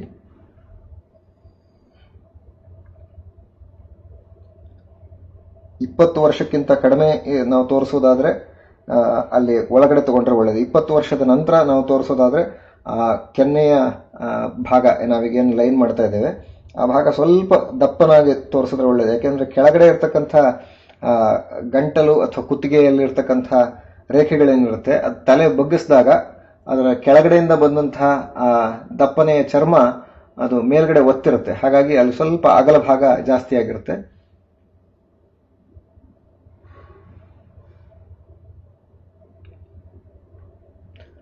ಹೌದು, ಇಲ್ಲಿ ಜನಾರ್ದನ್ ಕಲ್ಲಾಪುರ ಅವರು ಒಂದು ಮಾತು ಹೇಳ್ತಾ ಇದ್ದಾರೆ. We have heard that he use to right in lights off burning of dry leaves inside the cave ಅಂತ, request you to consider to portray ಅಂತ. ಖಂಡಿತ ಅದನ್ನು ಮಾಡಬಹುದು. ಯಾಕೆಂದ್ರೆ ಮೇಲ್ಗಡೆಯಿಂದ ನಾನಿಲ್ಲಿ ತೋರಿಸ್ತಾ ಇರುವಂತದ್ದು ಡೇ ಲೈಟ್ ಅಲ್ಲಿ ನಾನೀಗ ಬರೆಯುವ ಹಾಗೆ ನನ್ನ ಕಲ್ಪನೆ ಇಟ್ಕೊಂಡಿದ್ದೇನೆ. ಎದುರುಗಡೆ ನಾನೊಂದು ದೀಪ ಕಲ್ಪನೆಯನ್ನು ಕೂಡ ಮಾಡಬಹುದು. ನೀವು ಹೇಳ್ತಾ ಇರೋ ಕಥೆ ರಾಘವೇಂದ್ರ ಸ್ವಾಮಿಗಳ ಕಥೆಗೂ ಸ್ವಲ್ಪ ಹತ್ತಿರವಾಗಿದೆ. ಅವರು ಕೂಡ ರಾತ್ರಿ ಹೊತ್ತು ಒಣಗಿದಂತಹ ಎಲೆಗಳ ಆಯ್ದುಕೊಂಡು ಅದರಲ್ಲಿ ಅವರು ಚಿತ್ರ ಮಾಡ್ತಾ ಇದ್ರು ಅಂತಕ್ಕಂತಹ ಕಥೆಯನ್ನ ರಾಯರ ಕಥೆಯಲ್ಲೂ ಕೂಡ ನಾವು ಕೇಳ್ತೇವೆ. ಇರಲಿ, ಅದೇನು ತೊಂದರೆ ಇಲ್ಲ. ಈ ಚಿತ್ರದಲ್ಲೂ ನಾವು ತೋರಿಸೋದಾದ್ರೆ ನಾನು ಮುಂದ್ಗಡೆ ಒಂದು ದೀಪವನ್ನು ತೋರಿಸ್ಲಿಕ್ಕೆ ಇಷ್ಟಪಡ್ತೇನೆ. ಯಾಕೆಂದ್ರೆ ನಮಗೆ ಇಲ್ಲಿ ಮುಂದೆ ಜಾಗ ಇಲ್ಲ, ಈ ಎಲೆಗಳೆಲ್ಲ ಹಾಕಿ ಹೊಗೆ. ಮತ್ತು ಇನ್ನೊಂದು, ಅಲ್ಲಿ ನನ್ನ ಸುಮ್ಮನೆ ಅಸಂಪ್ಷನ್, ಅಲ್ಲಿರ್ತಕ್ಕಂಥದ್ದು 8x8 ಅಡಿ ಜಾಗದಲ್ಲಿ ಬರಿತಾ ಕೂತ್ಕೊಂಡಾಗ ಅಲ್ಲಿ ಹೊಗೆ ಹೋಗ್ಲಿಕ್ಕೆ ಹೆಚ್ಚು ಜಾಗ ಇಲ್ಲ. ಅಂದ್ರೆ ಅದು ಹೊಗೆ ಹೋಗ್ಬೇಕಂತಾದ್ರೆ ಅದನ್ನ ಹೊಗೆ ದೂರದಲ್ಲಿ ಹಾಕೊಳ್ಬೇಕಾಗ್ತದೆ ಆ ಜಾಗದಲ್ಲಿ. ಪ್ರಾಯ ತುಂಬಾ ಕಷ್ಟ ಆದೀತೇನೋ, ಅಂದ್ರೆ ನಮ್ಗೆ ಆ ಜಾಗದಲ್ಲಿ ತೋರಿಸ್ಲಿಕ್ಕೆ ಹೇಗೆ ಅಂತ ಇಮ್ಯಾಜಿನ್ ಮಾಡ್ಕೊಳ್ಳೋದು ನನಗೆ ಕಷ್ಟ. ಪ್ರಾಯ ಜಯತೀರ್ಥರು ಅದನ್ನ ಭಗವಂತನ ಅವರಿಗೆ ಮಧ್ವಾಚಾರ ಕಥೆಯಲ್ಲಿ ಕೇಳ್ತೇವೆ, ಅವರ ಹೆಬ್ಬೆರಳಿಂದಲೇ ಬಂದಂತಹ ಬೆಳಕಲ್ಲಿ ಎಲ್ಲ ಪದ್ಮನಾಭ ತೀರ್ಥಾದಿ ಯತಿಗಳು ನೋಡ್ತಾ ಇದ್ರು, ಆ ಬೆಳಕಲ್ಲೇ ತಮ್ಮ ಪುಸ್ತಕವನ್ನು ನೋಡ್ತಾ ಇದ್ರು ಅಂತ. ಹಾಗೆ ಮಹಾನ್ ಭಾವರ ವಿಷಯದಲ್ಲಿ ಅದು ಹೇಗೆ ಅಂತ ನಮಗೆ ಗೊತ್ತಿರೋದಿಲ್ಲ. ಆದರೆ ಪ್ರಯತ್ನ ಮಾಡ್ತೇನೆ, ಒಂದು ದೀಪವನ್ನು ಇಡ್ಲಿಕ್ಕೆ ನಾನು ಪ್ರಯತ್ನ ಮಾಡ್ತೇನೆ. ಹೀಗೆ ಜಯತೀರ್ಥರು ತಲೆಯನ್ನು ತಗ್ಗಿಸಿ ಅಲ್ಲಿ ಪುಸ್ತಕದ ಕಡೆಗೆ ನೋಡ್ತಾ ಇರ್ತಕ್ಕಂಥ ಹಾಗೆ ನಾವು ಭಾವವನ್ನು ಇಲ್ಲಿ ಕೊಡ್ಲಿಕ್ಕೆ ಪ್ರಯತ್ನ ಮಾಡಿದ್ದೇನೆ. ಈಗ ಕುತ್ತಿಗೆಯ ಭಾಗವನ್ನು ಒಂದು ಸ್ವಲ್ಪ ಚೂರ್ ರೌಂಡ್ ತಗೊಂಡು ನಾನು ಮತ್ತೆ ಮುಂದುವರಿಸ್ತಾ ಇದ್ದೇನೆ ಹೆಗಲಿನ ಭಾಗವನ್ನು.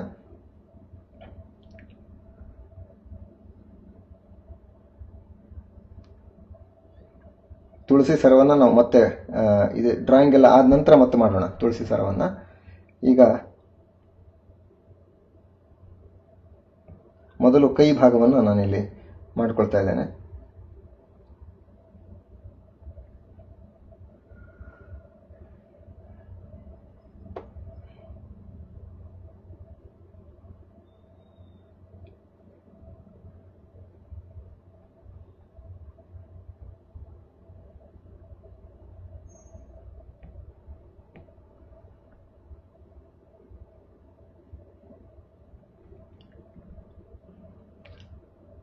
ಹೀಗೆ ಎದೆಯ ಭಾಗವನ್ನು ಚೂರು ಗುರುತಿಸಿಕೊಂಡು ನಾನು ನಂತರ ಇಲ್ಲಿ ಬಲಗೈ ಭಾಗವನ್ನು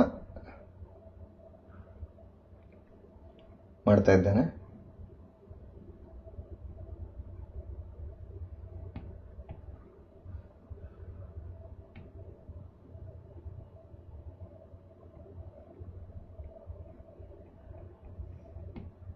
ಸ್ವಲ್ಪ ಅವರು ರಾಜರಾಗಿದ್ದವರು ಮತ್ತೆ ಒಳ್ಳೆ ಯುವರಾಜರಾಗಿ ಮೆರೆದಂಥವರು ಜಯತೀರ್ಥರು.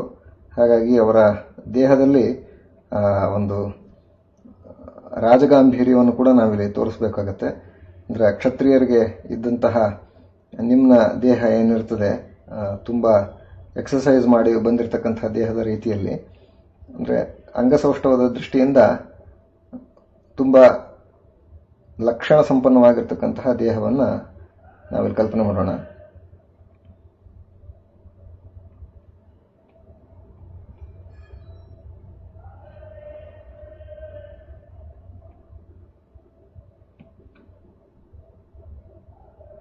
ಹೀಗೆ ಎದೆಯ ಭಾಗವನ್ನು ಬರೀ ನಾನು ಒಂದು ಲೈನಲ್ಲಿ ಗುರುತಿಸಿದ್ದೇನೆ ಅಷ್ಟೇ. ಅಲ್ಲಿ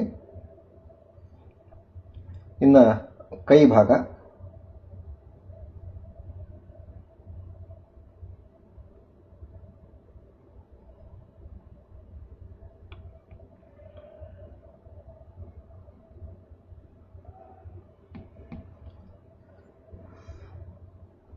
ಅದು ಮೊಣಕೈಯಲ್ಲಿ ನೀವು ಯಾವುದಾದ್ರೂ ರಿಸರ್ಚ್ ಇನ್ಸ್ಟಿಟ್ಯೂಟ್ಗಳಿಗೆ ಹೋದರೆ ನೋಡ್ಬೋದು, ಅಲ್ಲಿ ಸಾಮಾನ್ಯ ಆ ಕಾಲದ ಕಂಚಿನ ಕಂಟಕವನ್ನು ಇಟ್ಟಿರ್ತಾರೆ. ಅದು ಹಿಡ್ಕೊಳ್ಳಿಕ್ಕೆ ಸುಮಾರು ನಮ್ಮ ಪೆನ್ ಸೈಜ್ಗಿಂತ ಸ್ವಲ್ಪ ದಪ್ಪ ಇರ್ತದೆ. ಮೇಲಿನ ಭಾಗ ಕೆಳಭಾಗ ಬರ್ತಾ ಚೂಪಾಗಿರ್ತದೆ, ನಮ್ಮ ಪೆನ್ನಿನ ರೀತಿಯಲ್ಲೇನೆ. ಆದರೆ ಅದರ ತುದಿಯಲ್ಲಿ ಇದಕ್ಕೆ ಸರಿಯಾಗಿ ತಾಳೆಗರಿಯ ಮೇಲೆ ಬರೀಲಿಕ್ಕೆ ಒಂದು ಭಾಗ ಇರ್ತದೆ. ಅದನ್ನು ಕೆಲವರು ಬೆಳ್ಳಿಯಲ್ಲಿ ಮಾಡಿ ಅದಕ್ಕೆ ವೆಲ್ಡ್ ಮಾಡಿರ್ತಾರೆ, ಕೆಲವರು ಕಂಚಿನದ ಭಾಗವನ್ನೇ ಇಟ್ಕೊಂಡಿರ್ತಾರೆ. ಒಬ್ಬರೊಬ್ಬರು ಒಂದೊಂದು ರೀತಿ ಅದನ್ನು ಬಳಸಿದ್ದನ್ನು ಪ್ರಾಚೀನರ ಕಾಲದಲ್ಲಿ ನೋಡ್ಬೋದು. ನೀವು ಅದನ್ನು ವೆಬ್ಬಲ್ಲೂ ಸರ್ಚ್ ಮಾಡಿ ನೋಡ್ಬೋದು ಕಂಟಕಗಳು. ಅದು ಕೆಲವು ಉತ್ತರ ಭಾರತದ ಕೆಲವು ಕಂಟಕಗಳ ಚಿತ್ರ ನೋಡೋದಾದ್ರೆ ಅವರೆಲ್ಲ ಅನೇಕ ಡಿಸೈನ್ಗಳನ್ನು ಕೂಡ ಮಾಡಿಸಿರ್ತಾರೆ ಅದರ ಮೇಲ್ಭಾಗದಲ್ಲಿ, ಹಿಡಿಕೆ ಇರುವಂತಹ ಜಾಗದಲ್ಲಿ. ಮೈಸೂರಿನ ಹಳೆಯ ಜಗನ್ಮೋಹನ್ ಪ್ಯಾಲೇಸಿನ ಕೆಲವು ಹಳೆಯ ಸಂಗ್ರಹಗಳನ್ನು ನೋಡ್ತಾ ಹೋದರೆ ದಂತದಲ್ಲಿ ಮಾಡಿರ್ತಕ್ಕಂಥ ಕೆಲವು ಕಂಟಕಗಳನ್ನು ಕೂಡ ನಾವು ನೋಡ್ತೇವೆ. ದಂತವನ್ನು ಇಟ್ಟುಕೊಂಡು ಇಲ್ಲಿ ನಾವು ಪ್ರಾಚೀನ ಪರಂಪರೆಯಲ್ಲಿ ಯಾವ ಹೆಚ್ಚು ಬಳಕೆಯಲ್ಲಿದ್ದಂತಹ ಶೇಪ್ ಏನಿದೆಯೋ ಆ ಶೇಪ್ಗೆ ಸರಿಯಾಗಿ ನಾನು ಕಂಟಕವನ್ನು ತೋರಿಸ್ಲಿಕ್ಕೆ ಪ್ರಯತ್ನ ಮಾಡ್ತಾ ಇದ್ದೇನೆ.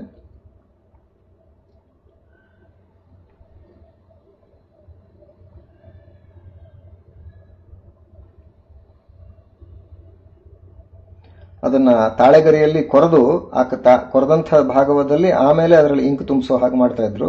ಯಾರು ಇಂಕಲ್ ಅದ್ದು ಬರಿತಾ ಇರಲಿಲ್ಲ. ಕೆಲವರಿಗೆ ಕೆಲವು ಕಲ್ಪನೆ ಇರ್ತದೆ ಕಂಟಕವನ್ನೇ ಇಂಕಲ್ ಅದ್ದು ಬರಿತಾ ಇದ್ರೇನು ಅಂತ. ಆ ರೀತಿ ಇರಲಿಲ್ಲ. ಇಂಕಲ್ಲಿ ಅದ್ದಿ ಬರೆಯುವಂತಹ ಪದ್ಧತಿ ಬಂದದ್ದು ಸ್ವಲ್ಪ ತಡವಾಗಿ. ಅದು ನಮ್ಮ ಬಿದರಹಳ್ಳಿ ಶ್ರೀನಿವಾಸ ತೀರ್ಥರ ಕಾಲಕ್ಕೆ ಅದು ಬಂದಿತ್ತು ಅಂತ ನಾವು ಕೇಳ್ತೇವೆ. ಅವರು ಗಂಗಾ ನದಿ ಪ್ರವಾಹ ಬಂದಾಗ ಆ ಪ್ರವಾಹದ ನೀರನ್ನು ಸಂಗ್ರಹಿಸಿಕೊಂಡು ಬಂದು ಅದರಲ್ಲಿ ಅವರು ಶಾಯಿಯನ್ನು ತಯಾರಿಸಿ ಅದರಲ್ಲಿ ಗ್ರಂಥಗಳನ್ನು ಬರೆದಿದ್ದಾರೆ ಅಂತಕ್ಕಂಥ ಕಥೆಯನ್ನ ನಾವು ಕೇಳ್ತೇವೆ. ಅಂದ್ರೆ ಒಬ್ಬ ಗ್ರಂಥಕಾರರಿಗೆ ಕೇವಲ ವಿಷಯ ಮಾತ್ರ ಅಲ್ಲ, ಪ್ರತಿಯೊಂದು ಕೂಡ ಎಷ್ಟು ಗಮನಿಸ್ತಾ ಇದ್ರು, ಅದು ಎಷ್ಟು ದೊಡ್ಡ ಸಂಗತಿ ಆಗಿರ್ತಿತ್ತು. ಬರಿಬೇಕು ಅಂದ್ರೂ ಕೂಡ ಗಂಗೆಯ ನೀರಲ್ಲೇ ಬರಿಬೇಕು ಅಂತಕ್ಕಂಥ ಒಂದು ದಾರ್ಢ್ಯ, ವಿಶ್ವಾಸ, ಮತ್ತೆ ಭಗವಂತನ ಮೇಲಿರ್ತಕ್ಕಂಥ ಒಂದು ದೊಡ್ಡ ಭಕ್ತಿ, ಶಾಸ್ತ್ರದ ಮೇಲಿರ್ತಕ್ಕಂಥ ಭಕ್ತಿ, ಇದನ್ನೆಲ್ಲ ನಾವು ಕೇಳುವಾಗ ನಮ್ಮ ರೋಮಾಂಚನ ಆಗ್ತದೆ. ಯಾಕೆಂದ್ರೆ ಅಷ್ಟು ನಮ್ಮ ಪ್ರಾಚೀನರು ಹಿಂದೆಲ್ಲ ಇಂಥ ಒಂದು ಬರೆಯೋದು ಅಂತಂದ್ರೆ ಸುಮ್ಮನೆ ಬರೆಯೋದು ಅಂತ ಅಲ್ಲವೇ ಇಲ್ಲ. ವಿಧಿ ಅಂದ್ರೆ ಎಲ್ಲದನ್ನು ತುಂಬಾ ಒಂದು ಭಗವಂತನ ಸೇವೆ ಅನ್ನೋ ದೃಷ್ಟಿಯಿಂದನೇ ತುಂಬಾ ಅದ್ಭುತವಾಗಿ ಮಾಡ್ತಾ ಇದ್ರು. ಆ ದೃಷ್ಟಿಯಿಂದ ನಾವಿಲ್ಲಿ ಏನೇ ಕಲ್ಪನೆ ಕೊಡುವಾಗಲೂ ಕೂಡ ಅಂಥದ್ದೆಲ್ಲ ಸ್ಮರಣೆ ಮಾಡ್ಕೊಳ್ಳೋಣ. ನಮ್ಮ ಕಾಲದಲ್ಲಂತೂ ನಾವೇನು ಆ ರೀತಿ ಮಾಡ್ಲಿಕ್ಕೆ ಆಗೋದಿಲ್ಲ, ಆಗ್ತಾ ಇಲ್ಲ.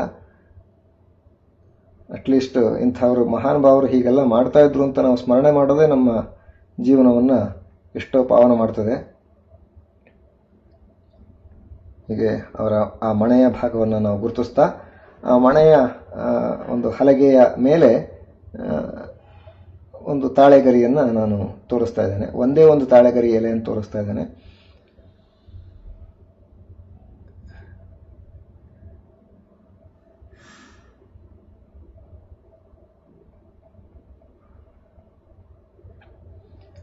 ರಾಘವೇಂದ್ರ ಸ್ವಾಮಿಗಳ ಬಗ್ಗೆ ಹೇಳುವಾಗ ಗುರುಗುಣ ಸ್ಥಾನದಲ್ಲಿ ಹೇಳ್ತಾರೆ, ಚಿತ್ತೇನ ಯುಕ್ತಮರ್ಥಂ ಕಲಯತಿ ಸಹಸಾ ಸಾಕಂ ಮೀಮಾಂಸದೇವ ನಲಿಖತಿ ವಚಸೋದ್ಘಾಟೆ ಉಕ್ತಂ ನೋ ವಕ್ತಿ ಕ್ವಚಿದಪಿ ಲಿಖಿತಂ ನೈವ ನಿರ್ಮಾಷ್ಟಿ ತಸ್ಮಾತ್ ಅಂತ.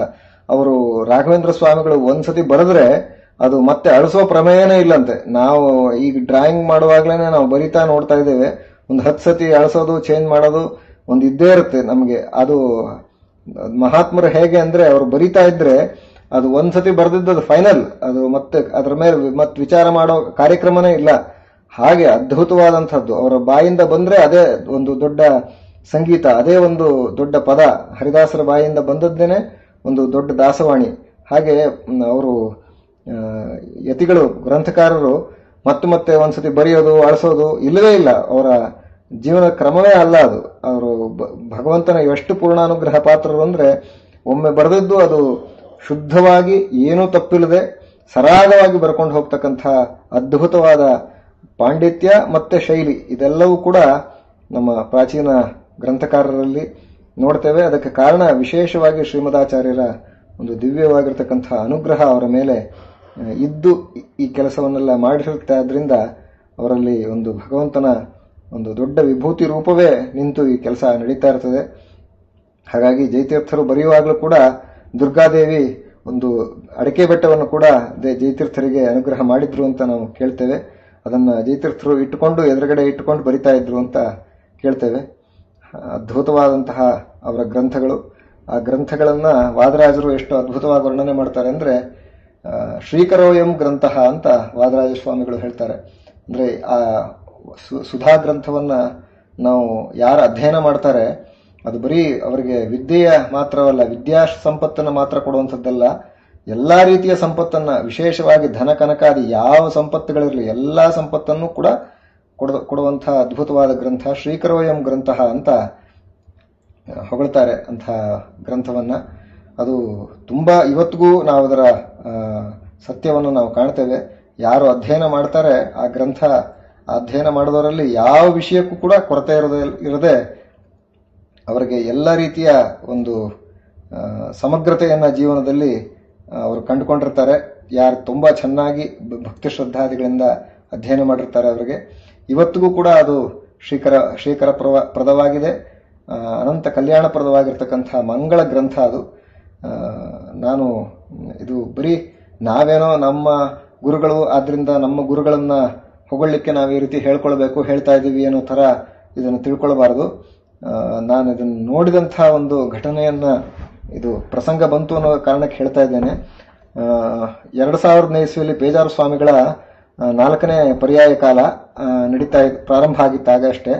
ಆಗ ಅವರೊಂದು ಸುಧಾಮಂಗಳ ಮಾಡಿದ್ರು. ಆ ಮಂಗಳ ಮಾಡಿದಾಗ ಬೇರೆ ಬೇರೆ ಮತದ ವಿದ್ವಾಂಸರು ಕೂಡ ಅವತ್ತಿನ ಕಾರ್ಯಕ್ರಮಕ್ಕೆ ಬಂದಿದ್ರು. ವಿದ್ಯಾಮಾನ್ಯ ತೀರ್ಥರು ಭಾಗವಹಿಸಿದಂತಹ ಕೊನೆಯ ಪೇಜಾರು ಸ್ವಾಮಿಗಳ ಕೊನೆಯ ಸುಧಾಮಂಗಳ ಅದಾಗಿತ್ತು. ಅಂತಹ ಸುಧಾಮಂಗಳ ಕಾಲದಲ್ಲಿ ಬಂದಂತಹ ಬೇರೆ ಬೇರೆ ವಿದ್ವಾಂಸರು ಮಂತ್ರಾಕ್ಷತೆಗೋಸ್ಕರ ವಿದ್ಯಾಮಾನ್ಯ ತೀರ್ಥರ ಕೊಠಡಿಗೆ ಬಂದಿದ್ರು.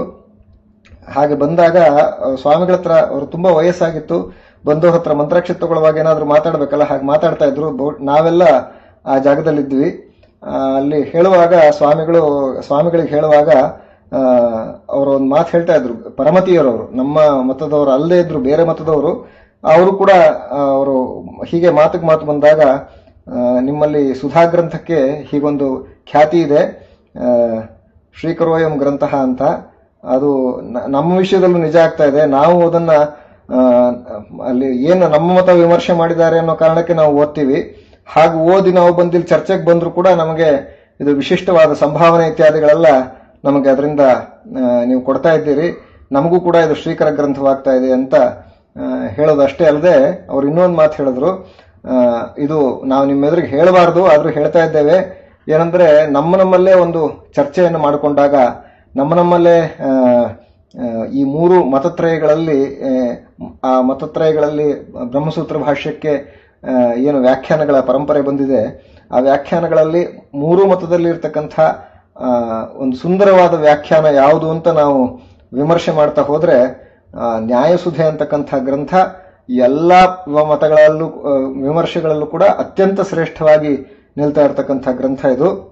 ನಾವು ಬರೀ ಪ್ರಶಂಸೆಗೆ ಏನೋ ನೀವು ಸಂಭಾವನೆ ಕೊಡ್ತಾ ಇದ್ದೀರಿ ಅನ್ನೋ ಕಾರಣಕ್ಕೆ ಹೇಳುವಂಥದ್ದಲ್ಲ. ಆ ಗ್ರಂಥದ ಮಹಿಮೆ ಆಗಿದೆ. ತುಂಬಾ ಅದ್ಭುತವಾದ ಗ್ರಂಥ ಅಂತ ಹೇಳಿ ಅನ್ಯ ಮತದ ವಿದ್ವಾಂಸರು ಕೂಡ ಸಹೃದಯರು ಅಲ್ಲದೆ ಇರೋರು ಬೇಕಾದಷ್ಟು ಜನ ಇರ್ತಾರೆ. ಸುಮ್ಮನೆ ಇಲ್ಲದೆ ಇದ್ದ ಆರೋಪ ಮಾಡಿ ಅದನ್ನ ಸುಳ್ಳು ಕಥೆಗಳನ್ನೆಲ್ಲ ಇವತ್ತು ಇಂಟರ್ನೆಟ್ ಅಲ್ಲಿ ಸೃಷ್ಟಿ ಮಾಡುವಂಥವ್ರು ಸಾಕಷ್ಟು ಜನ ಇರ್ತಾರೆ. ಸಹೃದಯರು ಯಾರಿದ್ದಾರೆ ಅವರು ಅದನ್ನ ಮತ್ತೆ ಪ್ರಾಮಾಣಿಕವಾದ ಮನಸ್ಸು ಯಾರಿದೆ ಅವರೆಲ್ಲ ಇದನ್ನ ಒಪ್ಪಿಕೊಂಡು ಅದರ ಬಗ್ಗೆ ಮಾತಾಡಿದಂಥದ್ದನ್ನು ಕೇಳ್ತೇವೆ. ಅದೇ ರೀತಿ ನಮ್ಮ ಸತ್ಯಾತ್ಮತೀರ್ಥ ಶ್ರೀಪಾದಂಗಳವರು ಈ ಗ್ರಂಥದ ಬಗ್ಗೆ ಎಷ್ಟು ಮೂರ್ಧನ್ಯವಾದ ಭಾವ ಇಟ್ಟುಕೊಂಡಿದ್ದಾರೆ ಅಂದ್ರೆ ಅವರ ಅನುವಾದಗಳೇ ಅದಕ್ಕೆ ಸಾಕ್ಷಿ.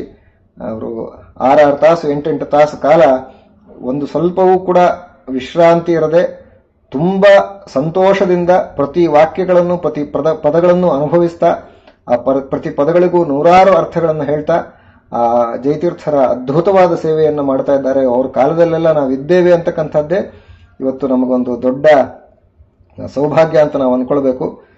ಅಂಥ ಮಹಾ ಮೇಧಾವಿಗಳು ಮತ್ತೆ ದೊಡ್ಡ ಗ್ರಂಥಗಳನ್ನ ಸುಲಭವಾಗಿ ಜನಸಾಮಾನ್ಯರಿಗೆ ತಲುಪಿಸುವ ದೃಷ್ಟಿಯಲ್ಲಿ ಶ್ರೀಪಾದಂಗಳವರ ಈ ಎಲ್ಲ ಪಾತ್ರಗಳು ಏನಿದೆ ನಮಗೆ ನಿಜವಾಗ್ಲೂ ಮಹಾ ದೊಡ್ಡ ಸೌಭಾಗ್ಯ ನಮ್ಮ ಎಲ್ಲ ಜನತೆಗೆ.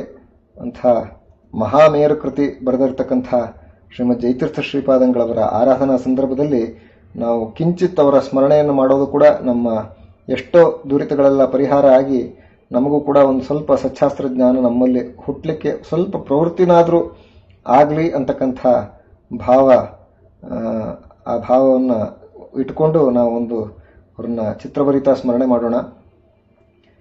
ಆ ಮಹಾನುಭಾವರು ಅವರು ಒಬ್ಬರೊಬ್ಬರು ಕೂಡ ನಮ್ಮ ಯತಿಗಳು ಅನೇಕರು ಯಾರೂ ಅವರ ಗ್ರಂಥಗಳನ್ನು ಉಪಜೀವನ ಮಾಡದೇನೆ ಗ್ರಂಥಗಳಿಂದ ನೋಡದೆ ಉಪಜೀವನ ಮಾಡ್ಲಿಕ್ಕೆ ಸಾಧ್ಯನೇ ಇಲ್ಲ.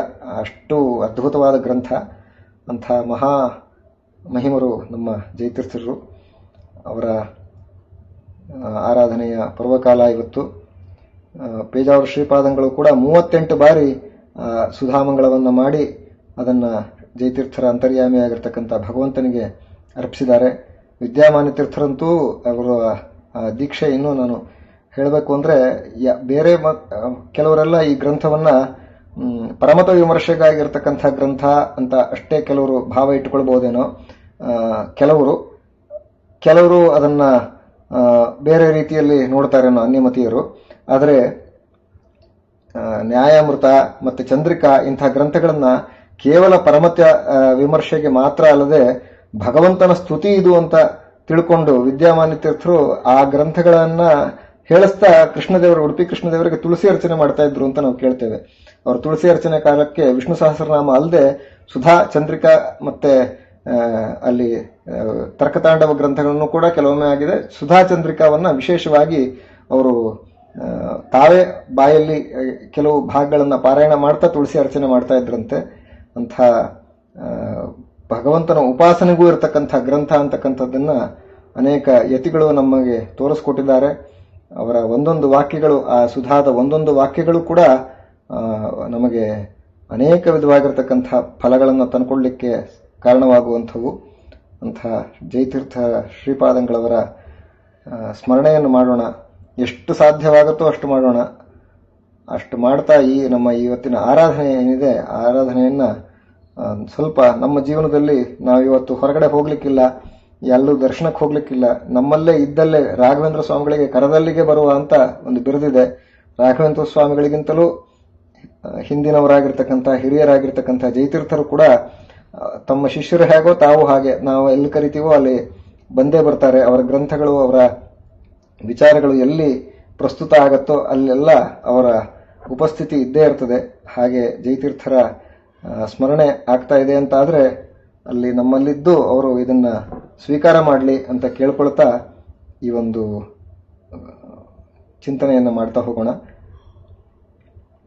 ಇಲ್ಲಿ ದೀಪಕ್ಕೋಸ್ಕರ ಕೇಳಿದ್ರು. ನಾನು ಎದುರುಗಡೆ ಒಂದು ದೀಪದ ಕಲ್ಪನೆಯನ್ನು ಕೂಡ ನಾನು ಇಲ್ಲಿ ಮಾಡ್ತಾ ಇದ್ದೇನೆ. ಗ್ರಂಥ ಬರೆಯುವ ಕಾಲಕ್ಕೆ ಎದುರುಗಡೆ ಒಂದು ದೀಪದ ಕಲ್ಪನೆ ಇರಲಿ ಎನ್ನುವ ದೃಷ್ಟಿಯಿಂದ ಹೀಗೆ ದೀಪದ ಕಲ್ಪನೆಯನ್ನು ನಾನು ಇಲ್ಲಿ ಮಾಡಿದ್ದೇನೆ.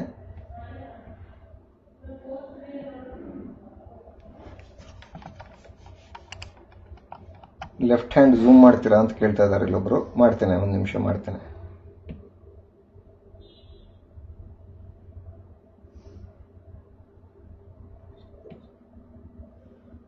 ಹೀಗೆ ಅನ್ಇವನ್ ಆಗಿರೋ ಕಲ್ಲುಗಳನ್ನು ಮಾಡಿದ್ದೇನೆ, ಮೆಟ್ಲುಗಳನ್ನ. ಕೆಲವು ಕಡೆ ಒಂದೆರಡು ಎಕ್ಸ್ಟ್ರಾ ಸೇರಿಸಿದಾಗಿದೆ.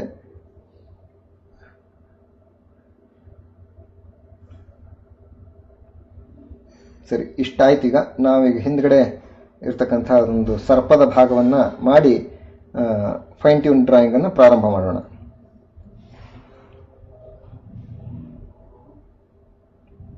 ಆ ಸರ್ಪದ ಹಣೆಯಲ್ಲಿ ಮೇಲ್ಭಾಗದಲ್ಲಿ ಒಂದು ಮಣಿಯನ್ನು ಕೂಡ ನಾನು ಇಲ್ಲಿ ತೋರಿಸ್ತಾ ಇದ್ದೇನೆ.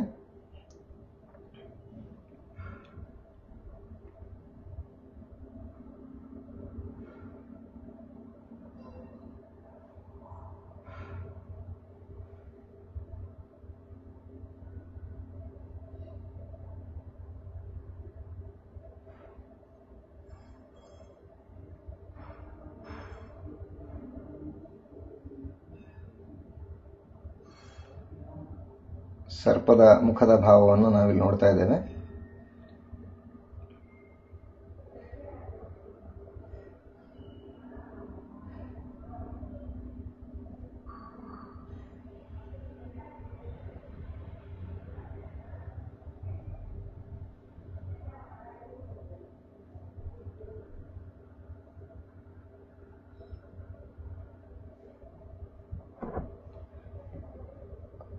ಇದನ್ನು ನಾವು ಕಲರಿಂಗ್ ಮಾಡೋದಾದ್ರೆ ಇವತ್ತು ನೀವು ಯಾರ ಹತ್ರ ಪೆನ್ಸಿಲ್ ಶೇಡಿಂಗ್ ಅನುಕೂಲ ಮಾಡ್ಕೊಂಡಿದ್ದೀರಿ, ಪೆನ್ಸಿಲ್ ಮಾಡೋರು ಆದಷ್ಟು ಒಂದು ಬ್ಯಾಕ್ಗ್ರೌಂಡ್ ಹಾಕೊಂಡು ಅದ್ರ ಮೇಲೆ ಪೆನ್ಸಿಲ್ ವರ್ಕ್ ಮಾಡ್ಕೊಳ್ಬೇಕಾಗತ್ತೆ. ಸಾಮಾನ್ಯ ನಾನು ನೋಡ್ತಾ ಇರುವಂತಹದ್ದರಲ್ಲಿ ತುಂಬಾ ಯಾರು ಕಲರಿಂಗ್ ಮಾಡ್ತಾ ಇದ್ದಾರೆ ಅವರಲ್ಲಿ ತುಂಬಾ ಜನ ಇವಾಗಲೇ ಪೋಸ್ಟರ್ ಕಲರ್ ಅಲ್ಲೇ ಮಾಡೋರು ಜಾಸ್ತಿ ಆಗಿದ್ದಾರೆ. ಪೆನ್ಸಿಲ್ ಅಲ್ಲಿ ಸುಮಾರು ಒಂದು 50% ಇದ್ರೆ ಅಥವಾ ಇನ್ನೂ ಕಡಿಮೆ ಇದ್ದಾರೆ ಅಂತ ಅನ್ಕೊಳ್ತೀನಿ. ಈ ಪೋಸ್ಟ್ ಕಲರ್ ಮಾಡೋರು ಇನ್ನೂ ಜಾಸ್ತಿ ಆಗ್ಬಿಟ್ಟಿದ್ದಾರೆ. ಒಂದು 3-4 ವಾರಗಳಿಂದ ಹೆಚ್ಚು ಪೋಸ್ಟರ್ ಕಲರಲ್ಲಿ ಮಾಡ್ತಾ ಇದ್ದಾರೆ, ಕೆಲವರು ವಾಟರ್ ಕಲರಲ್ಲಿ ಮಾಡ್ತಾ ಇದ್ದಾರೆ. ಹಾಗಾಗಿ ವಾಟರ್ ಕಲರ್ಗೆ ಅನುಕೂಲ ಆಗೋ ಹಾಗೇನೆ ನಾನು ಇವತ್ತು ತೋರಿಸ್ಕೊಡ್ತೇನೆ. ಜನ ಅದರಲ್ಲಿ ಹೆಚ್ಚಾಗ್ತಾ ಇದ್ದಾರೆ ಅನ್ನೋ ದೃಷ್ಟಿಯಿಂದ.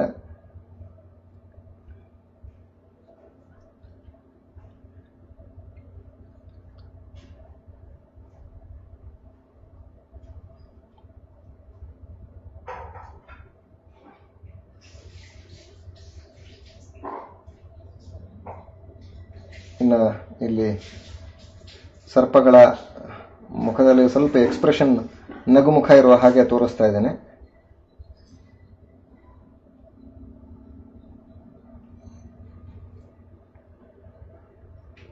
ಹಿಂದ್ಗಡೆ ಅದು ಡಾರ್ಕ್ ಮಾಡ್ಕೊಂಡಾಗ ನಮ್ಮ ಫೋರ್ಗ್ರೌಂಡ್ ಅಲ್ಲಿ ಇರ್ತಕ್ಕಂಥ ಆಬ್ಜೆಕ್ಟ್ಗಳಾಗ್ಲಿ ಅಥವಾ ಹ್ಯೂಮನ್ ಫಾರ್ಮ್ಸ್ ಆಗಲಿ ಎದ್ದು ಬರುತ್ತೆ ಮುಂದಕ್ಕೆ. ಆ ದೃಷ್ಟಿಯಿಂದ ನಾವು ಹಿಂದ್ಗಡೆ ಸ್ವಲ್ಪ ಡಾರ್ಕ್ ಆಗಿ ಅದನ್ನ ಶೇಡ್ ಮಾಡ್ಕೊಳ್ಬೇಕಾಗತ್ತೆ.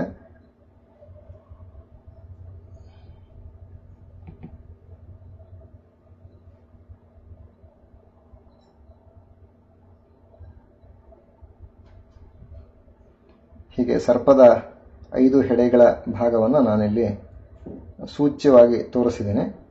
ಅದರ ಬಗ್ಗೆ ಡೀಟೇಲ್ ಹೆಚ್ಚು ಮಾಡ್ತಾ ಹೋದ್ರೆ ನಮಗೆ ಚಿತ್ರದ ಪ್ರಧಾನ ಆಕರ್ಷಣೆ ಆಗಿರ್ತಕ್ಕಂಥ ಜಯತೀರ್ಥರ ಚಿತ್ರದ ಭಾಗಕ್ಕೆ ಫೋಕಸ್ ಕಡಿಮೆ ಆಗ್ತದೆ.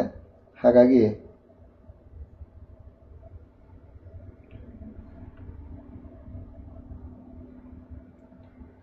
ಇಷ್ಟು ಭಾಗ ನಮ್ಮ ಒಂದು ಪ್ರೈಮರಿ ವೈರ್ ಫ್ರೇಮಿಂಗ್ ಅನ್ನು ಮಾಡಿಕೊಳ್ಳುವಂಥದ್ದು ಇಲ್ಲಿ ಆಗಿದೆ. ಅವರು ಕೇಳಿದ ಹಾಗೆ ನಾನು ಅಲ್ಲೊಂದು ದೀಪವನ್ನು ಕೂಡ ಎದುರುಗಡೆ ಇಟ್ಟಿದ್ದೇನೆ. ದೀಪ ಆಯಿತು, ಎದುರುಗಡೆ ಈಗಾಗಲೇ ಬರೆದಂತಹ ಗ್ರಂಥಗಳ ಸಮೂಹನೂ ಕೂಡ ಎದುರುಗಡೆ ಇದೆ. ಇನ್ನು ಒಂದು ತುಳಸಿ ಸರದ ಕಲ್ಪನೆಯನ್ನು ನಾವಿಲ್ಲಿ ಮಾಡಿಬಿಡೋಣ.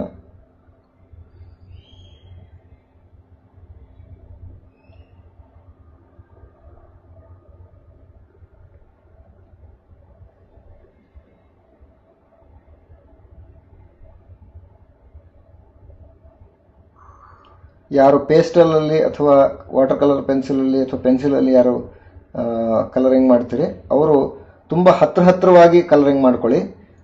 ದೂರಕ್ಕೆ ಮಾಡ್ಕೊಂಡಾಗ ನಿಮಗೆ ಮಧ್ಯ ಇರ್ತಕ್ಕಂಥ ವೈಟ್ಗಳು ಕಾಣ್ತಾ ಇರುತ್ತೆ, ಪೇಪರ್ ವೈಟ್.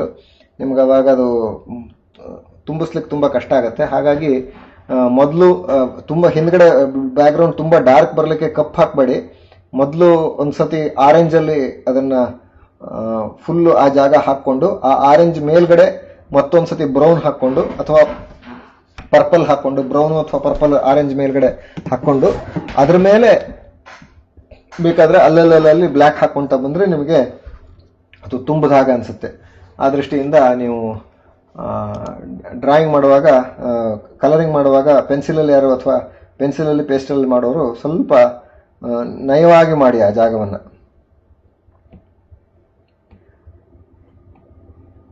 ಈಗ ನಮ್ಮ ಬೇಸಿಕ್ ವೈರ್ ಫ್ರೇಮಿಂಗ್ ಡ್ರಾಯಿಂಗ್ ಈಗ ಇದರಲ್ಲಿ ಮುಗಿದಿದೆ.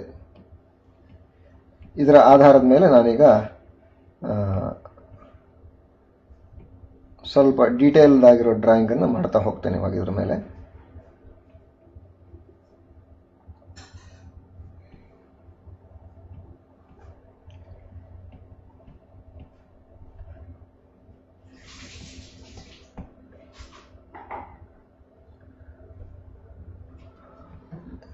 ಅಥವಾ ಹೀಗೂ ಮಾಡಬಹುದು. ನಾವು ಈ ಡೀಟೇಲಿಂಗ್ ಡ್ರಾಯಿಂಗ್ ಅನ್ನು ಮಾಡೋದಕ್ಕಿಂತ ಮುಂಚೆ ನಿಮಗೆ ಕಲರಿಂಗ್ಗೆ ಮಾಡೋದು ಉದ್ದೇಶ ಇತ್ತು ಅಂತಾದ್ರೆ ನಾನು ನಿಮಗೆ ಇವಾಗ ಈ ಹಂತದಿಂದಲೇ ನಾವು ಕಲರ್ ಅನ್ನ ತೋರಿಸ್ತಾ ಹೋಗ್ತೇನೆ. ಯಾಕೆಂದ್ರೆ ಈಗ 5 ಗಂಟೆ, ನಮಗೆ 6 ಗಂಟೆವರೆಗೆ ನಮಗೆ ಕಾಲಾವಕಾಶ ಇದೆ. ಅದರಿಂದ 5 ಗಂಟೆಗೆ ಇನ್ನು ಒನ್ ಅವರ್ ಅಲ್ಲಿ ನಾವು ಏನು ಮಾಡ್ಲಿಕ್ಕಾಗತ್ತೆ ಅದನ್ನ ನಾವು ಮಾಡೋಣ.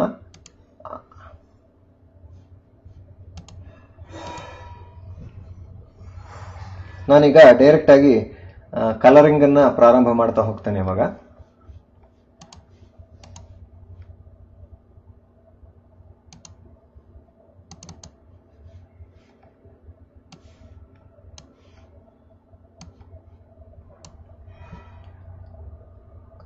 ಕಲರಿಂಗ್ ಮಾಡೋದಕ್ಕಿಂತ ಮುಂಚೆ ನಾವು ಅಂದ್ರೆ ಬ್ಯಾಕ್ಗ್ರೌಂಡ್ ಅನ್ನ, ಅಂದ್ರೆ ಜಯತೀರ್ಥರ ಚಿತ್ರಕ್ಕೆ ಕಲರಿಂಗ್ ಮಾಡೋದಕ್ಕಿಂತ ಮುಂಚೆ ಬ್ಯಾಕ್ಗ್ರೌಂಡ್ ಅನ್ನ ನಾವು ಸರಿಯಾಗಿ ಮಾಡ್ಕೊಳ್ಬೇಕು. ಆ ದೃಷ್ಟಿಯಿಂದ ಬ್ಯಾಕ್ಗ್ರೌಂಡ್ ಕಲರಿಂಗ್ ಅನ್ನ ಮೊದಲು ನಾನು ಮಾಡ್ತೇನೆ. ನಿಮಗೆ ಪೇಸ್ಟಲ್ ಅಲ್ಲಿ ಮಾಡಿದ್ರೆ ಅಥವಾ ವಾಟರ್ ಕಲರ್ ಮಾಡಿದ್ರೆ ಏನು ಎಫೆಕ್ಟ್ ಬರುತ್ತೆ ಅನ್ನೋದಕ್ಕೆ ನಾನು ಸ್ವಲ್ಪ ಪೇಸ್ಟಲ್ನ ಸೆಲೆಕ್ಟ್ ಮಾಡ್ಕೊಂಡ್ರೆ ತೋರಿಸಿದ್ರೆ ಒಳ್ಳೇದೇನೋ ಅಂತ ಅನ್ಸುತ್ತೆ. ಪ್ರಾಯ ನಿಮಗೆ ನಾನು ಅದೇ ರೀತಿ ಒಂದು ಪೇಸ್ಟಲ್ನ ಸೆಲೆಕ್ಟ್ ಮಾಡ್ಕೊಳ್ತೇನೆ.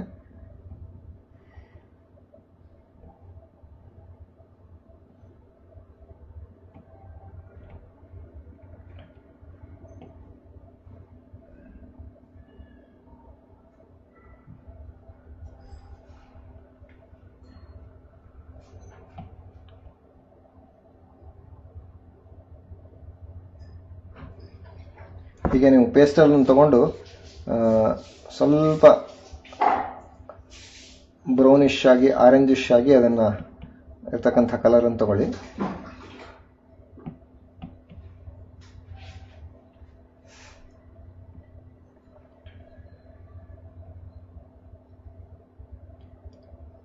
ಅದರ ಹಿಂಬದಿ ಭಾಗ ಏನಿದೆ, ಈಗ ಯಾರು ವಾಟರ್ ಕಲರಲ್ಲಿ ಕಲರಿಂಗ್ ಮಾಡಬೇಕು ಅಂದ್ಕೊಂಡಿದ್ದೀರಿ ಅವರು ಕೂಡ ಅಷ್ಟೇ, ಆ ಭಾಗದಲ್ಲಿ ನೀವು ಲೈಟ್ ಬ್ರೌನ್, ಅದಕ್ಕೆ ನಿಮ್ಮ ವಾಟರ್ ಕಲರಲ್ಲಿ ಏನು ಹೆಸರಿರುತ್ತೆ ಅಂದರೆ ಬರ್ಂಟ್ ಸಿಯನ್ನ ಅಂತ ಇರುತ್ತೆ. ಆ ಬರ್ಂಟ್ ಸಿಯನ್ನ ಕಲರನ್ನು ಹಿಂದ್ಗಡೆಯಿಂದ ಅಥವಾ ಆರೆಂಜನ್ನು ಲೈಟಾಗಿ ಅಪ್ಲೈ ಮಾಡ್ಕೊಳ್ಳಿ ನಿಮ್ಮ ಚಿತ್ರಕ್ಕೆ. ಇಲ್ಲ ನಾವು ಅದನ್ನು ಈಗಲೇ ಮಾಡೋದಿಲ್ಲ, ನಾವು ಕಲರಿಂಗ್ ಪೂರ ಮುಗಿದ ಮೇಲೆ ನೋಡ್ಕೊಂಡು ಮಾಡ್ತೇವೆ ಅಂತ ಅನ್ನೋದಾದರೆ ಆಮೇಲೂ ಮಾಡಬಹುದು. ಯಾಕೆಂದರೆ ನಮ್ಮ ಒಂದ್ಸತಿ ಪೂರ್ಣ ಪೇಂಟಿಂಗ್ ಮುಗಿದ ಮೇಲೆ ನಿಮ್ಗೊಂದು ಕಲ್ಪನೆ ಬರುತ್ತೆ ಅಂತ ಆದರೆ, ಇಲ್ಲ ನಾವು ಬರೀ ಪೆನ್ಸಿಲ್ ಶೇಡಿಂಗ್ ಮಾತ್ರ ಮಾಡ್ತೀವಿ ಅನ್ನೋರು, ಈಗ ನಾನು ಏನು ಕಲರಿಂಗ್ ತೋರಿಸ್ತಾ ಇದ್ದೀನಿ ಆ ಜಾಗಕ್ಕೆ ನಿಮ್ಮ ಪೆನ್ಸಿಲಿಂದನೇ ಡಾರ್ಕ್ ಮಾಡ್ತಾ ಹೋಗ್ಬೋದು. ಡಾರ್ಕ್ ಅಂದರೆ ತುಂಬ ಡಾರ್ಕ್ ಮಾಡಬೇಡಿ, ಲೈಟಾಗಿ ಮಾಡ್ತಾ ಮಾಡ್ತಾ ಡಾರ್ಕಿಗೆ ಇನ್ಕ್ರೀಸ್ ಮಾಡ್ಕೊಳ್ಬೇಕು.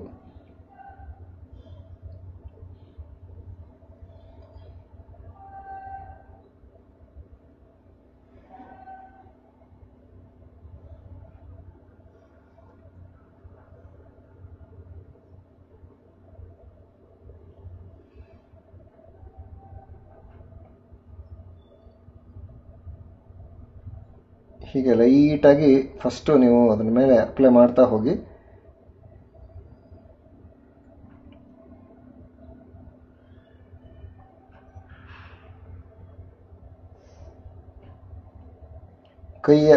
ಎರಡು ಕೈ ಮತ್ತು ಹೊಟ್ಟೆಯ ಮಧ್ಯೆ ಇರತಕ್ಕಂಥ ಜಾಗದಲ್ಲಿ ಅಲ್ಲೂ ಕೂಡ ಸ್ವಲ್ಪ ಆಗಬೇಕು.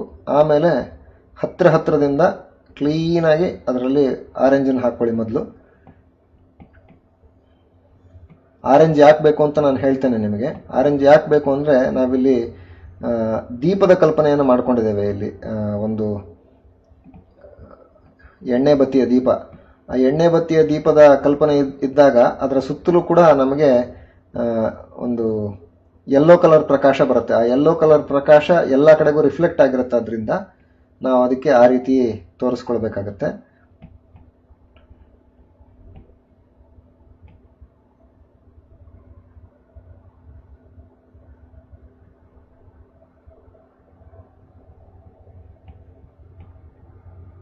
ಹೀಗೆ ನಿಮ್ಮ ಪೆನ್ಸಿಲಲ್ಲಿ, ನಿಮ್ಮ ಪೇಸ್ಟಲಲ್ಲಿ ಅಥವಾ ಕಲರ್ ಪೆನ್ಸಿಲಿಂದ ಈ ರೀತಿ ಹಾಕ್ಕೊಳ್ತಾ ಹೋಗಿ.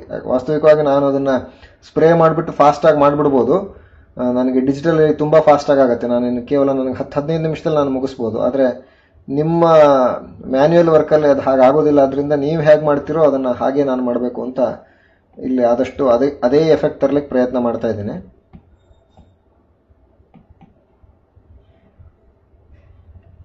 ಅಲ್ಲಲ್ಲಿ ಒಂದೇ ಕಲರ್ ಇರಬಾರ್ದು, ಅಲ್ಲಲ್ಲಿ ಸ್ವಲ್ಪ ಬೇರೆ ಬೇರೆ ಕಲರ್ ಕಾಣ್ತಾ ಇರಬೇಕು. ಆವಾಗಲೇ ಅದರ ಎಫೆಕ್ಟ್ ಚೆನ್ನಾಗಿರುತ್ತೆ.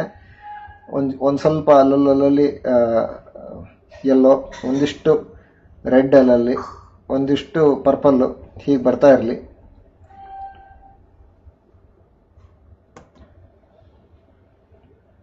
ಅದು ಕೆಳಭಾಗದಲ್ಲಿ ಮಾತ್ರ, ಮೇಲ್ಭಾಗದಲ್ಲಿ ಡಾರ್ಕ್ ಆಗಿ ಇರಬೇಕು. ಯಾಕಂದರೆ ಅದು ಸೀಲಿಂಗು ಆದಷ್ಟು ಅಲ್ಲಿ ಡಾರ್ಕ್ ಆಗಿ ಇರೋ ಹಾಗೆ ಇರಲಿ.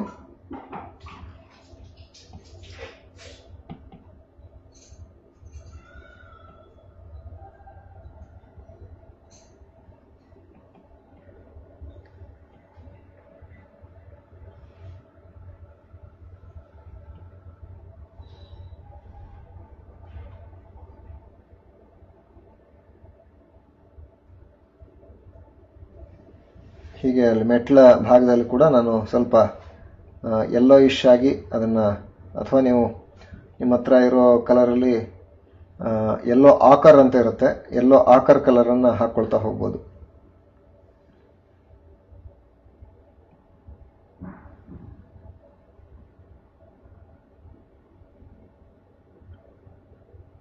ನನಗೆ ಕಲರ್ ಮಾಡಿಸೋ ಉದ್ದೇಶ ಇರಲಿಲ್ಲ, ಆದರೆ ಇವತ್ತು ಯಾರೋ ಕಾಮೆಂಟ್ ಹಾಕಿದ್ರು ಕಲರ್ ಆಗ್ಬೋದಾ ಅಂತ ಹೇಳಿ. Can we do oil pastels ಅಂತ ಮಾಡ್ಬೋದು, ಆಯಿಲ್ ಪೇಸ್ಟಲ್ಸೇ ಮಾಡ್ಬೋದು. ನನಗೆ ತೋರಿಸ್ತಾ ಇರೋದು ನಿಮ್ಗೆ ಆಯಿಲ್ ಪೇಸ್ಟಲ್ಸ್ ಎಫೆಕ್ಟ್ ಥರನೇ ಇದೆ.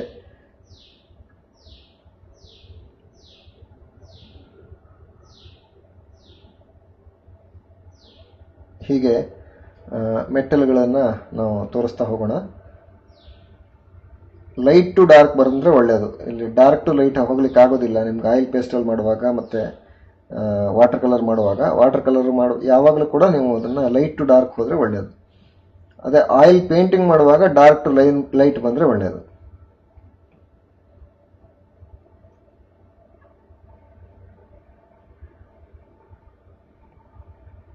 ಹೀಗೆ ಅಲ್ಲಿ ಮೆಟ್ಟಿಲುಗಳು ಮತ್ತು ಅದರ ಸುತ್ತಮುತ್ತಲ ಭಾಗಕ್ಕೆ ನಾನು ಒಂದಿಷ್ಟು ಕಲರ್ಗಳನ್ನು ಹಾಕ್ಕೊಂಡಿದ್ದೇನೆ. ನಂತರ ಇಲ್ಲಿ ಅದರ ಮೆಟ್ಟಿಲ ಅಕ್ಕಪಕ್ಕದಲ್ಲಿ ಸ್ವಲ್ಪ ಡಾರ್ಕ್ ಆಗಿದ್ದಷ್ಟು ಒಳ್ಳೆಯದಾಗ್ತದೆ ಅದು.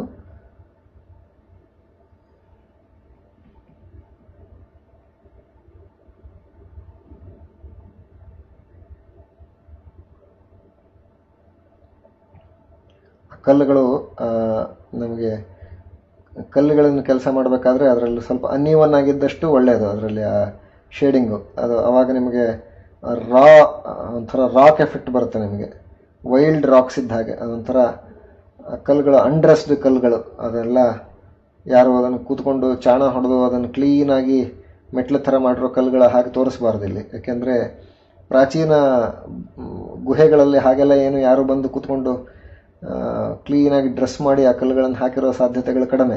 ಈಗ ಅದಕ್ಕೆಲ್ಲ ಅಮೃತಶಿಲೆ ಕಲ್ಲು ಹಾಕಿ ಏನೋ ಜೋಡಿಸಿ ಮಾಡಿದ್ದಾರೆ. ಆದರೆ ಆ ಕಾಲದಲ್ಲಿ ನಾವು ನ್ಯಾಚುರಲ್ ಆಗಿ ಹೇಗಿರ್ಬೋದು ಅನ್ನೋದ್ರ ಬಗ್ಗೆ ಸ್ವಲ್ಪ ಗಮನ ಕೊಡೋಣ.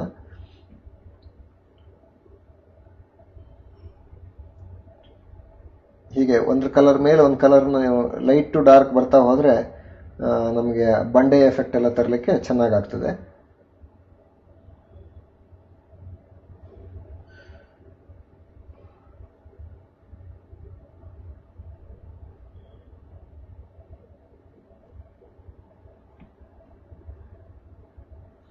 ಬರ್ತಾ ಬರ್ತಾ ಇನ್ನೂ ಡಾರ್ಕ್ ಮಾಡ್ತಾ ಹೋಗ್ಬೇಕಾಗತ್ತೆ ನಾವು.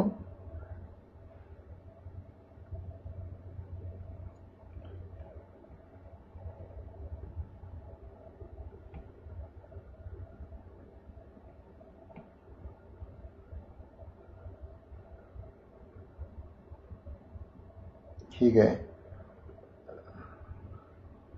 ಕಲ್ಲುಗಳಲ್ಲಿ ನಾವು ಎಫೆಕ್ಟ್ ತೋರಿಸ್ತಾ ಹೋಗೋಣ. ಇಲ್ಲೂ ಕೂಡ ಪೇಸ್ಟಲ್ ಶೇಡಲ್ಲಿ ಬರೀ ಎರಡೇ ಕಲರ್ ಆಯಿತು. ಸ್ವಲ್ಪ ಅಲ್ಲಿ ಕಲರ್ಸನ್ನು ಇನ್ನೊಂದು ಚೂರು ಮಧ್ಯ ಆರೆಂಜು ರೆಡ್ ಒಂಚೂರು ಹಾಕ್ಕೊಂಡ್ರೆ ಸ್ವಲ್ಪ ಅದಕ್ಕೆ ಎಫೆಕ್ಟು ಜಾಸ್ತಿ ಆಗುತ್ತೆ. ತುಂಬ ಹಾಕಬಾರ್ದು, ಅಲ್ಲಲ್ಲಿ ಒಂಚೂರು ಹೌದೋ ಅಲ್ಲೋ ಅನ್ನೋ ಅಷ್ಟು. ಇದಕ್ಕೆಲ್ಲ ಸ್ವಲ್ಪ ಲ್ಯಾಂಡ್ಸ್ಕೇಪಿಂಗ್ ಪ್ರಾಕ್ಟೀಸ್ ಮಾಡಿಕೊಂಡಾಗ ನಮಗೆ ಚೆನ್ನಾಗಿ ಇಂಥ ಚಿತ್ರಗಳೆಲ್ಲ ಮಾಡಲಿಕ್ಕೆ ಅನುಕೂಲ ಆಗುತ್ತೆ. 10 ಚಿತ್ರಗಳನ್ನು ನೋಡಿ ಅಭ್ಯಾಸ ಆಗಿರಬೇಕು, ಜೊತೆಗೆ ಮಾಡ್ತಾ ಅಭ್ಯಾಸ ಆಗಬೇಕು. ಆವಾಗ ಈ ಕಲ್ಪನೆಗಳು ಕೊಡ್ಲಿಕ್ಕೆ ಸುಲಭ ಆಗುತ್ತೆ.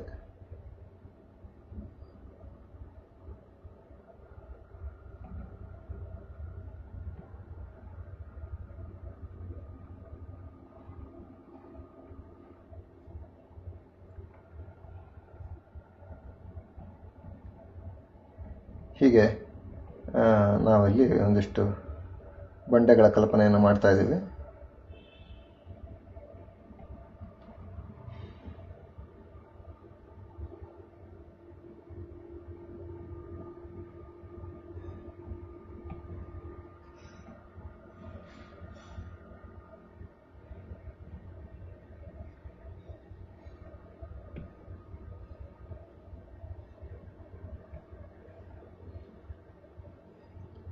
ಬಂಡೆಗಳ ಥಿಕ್ನೆಸ್ ಅದು ಒಂದ್ರ ಮೇಲೆ ಒಂದು ಕಲರ್ ಓವರ್ಲ್ಯಾಪ್ ಆದಾಗ ಬಂಡೆಗಳಿಗೆ ಒಂದು ಟೆಕ್ಸ್ಚರ್ ಅನ್ನು ಕ್ರಿಯೇಟ್ ಮಾಡುತ್ತೆ. ಅದು ಒಂದು ರೀತಿ ಅದನ್ನ ನ್ಯಾಚುರಲ್ ಆಗಿದ್ದ ಹಾಗೆ ಅನಿಸೋ ಹಾಗೆ ಟೆಕ್ಸ್ಚರ್ಗಳು ಬರುತ್ತೆ. ನಮಗೆ ಟೆಕ್ಸ್ಚರ್ಗಳು ತುಂಬ ಇಂಪಾರ್ಟೆಂಟ್.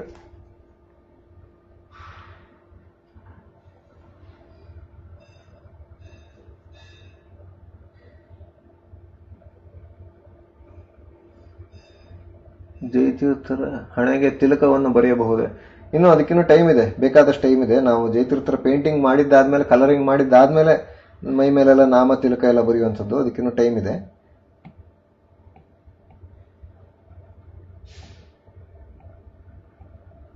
ಈಗ ಬಂಡೆಯ ಹತ್ತಿರದ ಭಾಗ ಏನಿದೆ ಅದನ್ನು ಸ್ವಲ್ಪ ಡಾರ್ಕ್ ಆಗಿ ಮಾಡ್ಕೊಳ್ಳೋದ್ರಿಂದ ನಮಗೆ ಡಿಸ್ಟೆನ್ಸ್ ಫೀಲಿಂಗ್ ಬರುತ್ತೆ. ಯಾವ ಡಿಸ್ಟೆನ್ಸಲ್ಲಿ ಇದೆ ಅಂತಕ್ಕಂಥದ್ದನ್ನು ತೋರಿಸ್ಲಿಕ್ಕೆ ಸ್ವಲ್ಪ ಹತ್ತಿರದಲ್ಲಿರ್ತಕ್ಕಂಥದ್ದಕ್ಕೆ ನಾವು ಡಾರ್ಕ್ ಆಗಿ ತೋರಿಸ್ತಾ ಹೋಗ್ತೇನೆ. ಸೊ ದಟ್ ಅದು ಹೇಗೆ ಮಿಕ್ಸ್ ಆಗ್ತಾ ಬಂದಿದೆ, ಲೈಟ್ ಟು ಡಾರ್ಕ್ ಅಂತಕ್ಕಂಥ ಕಲ್ಪನೆ ನಮಗಲ್ಲಿ ಸಿಗತ್ತೆ.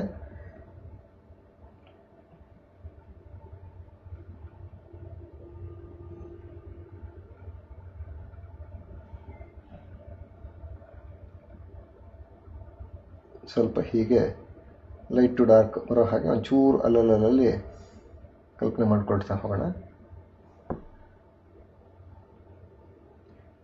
ಈ ಡಾರ್ಕನ್ನು ನಾವು ಸ್ವಲ್ಪ ಕಂಟಿನ್ಯೂ ಮಾಡಬೇಕು. ಎಲ್ಲೆಲ್ಲಿ ತುಂಬ ಕತ್ತಲೆ ಇದೆ ಅಂತ ಅನ್ಸುತ್ತೋ ಅಲ್ಲೆಲ್ಲ ಅದನ್ನು ಕಂಟಿನ್ಯೂ ಮಾಡಬೇಕು.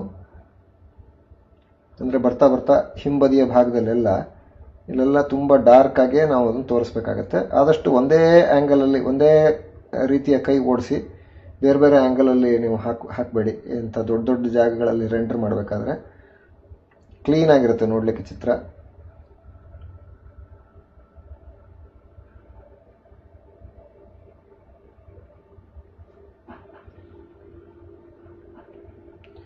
ಅದ್ರ ಮೇಲೆ ಟೆಕ್ಸ್ಚರಿಂಗ್ ಬೇಕಾಗುವಾಗ ಮತ್ತೆ ನಾವು ಅದನ್ನು ಹೇಗೆ ಬೇಕೋ ಹಾಗೆ ಬದಲಾಯಿಸ್ಕೊಳ್ಬೋದು.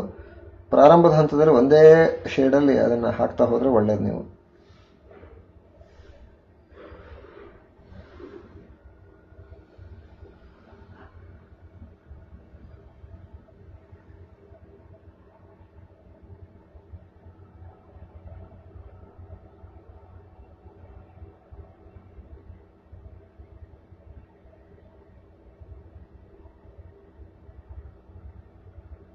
ಹೀಗೆ ಮಧ್ಯೆ ಒಂಚೂರು ಕಲ್ಲಿನ ಸಂಧಿಗಳು ಬಿಟ್ಟು ಹಾಗೆ ತೋರಿಸ್ಕೊಳ್ಳೋಣ.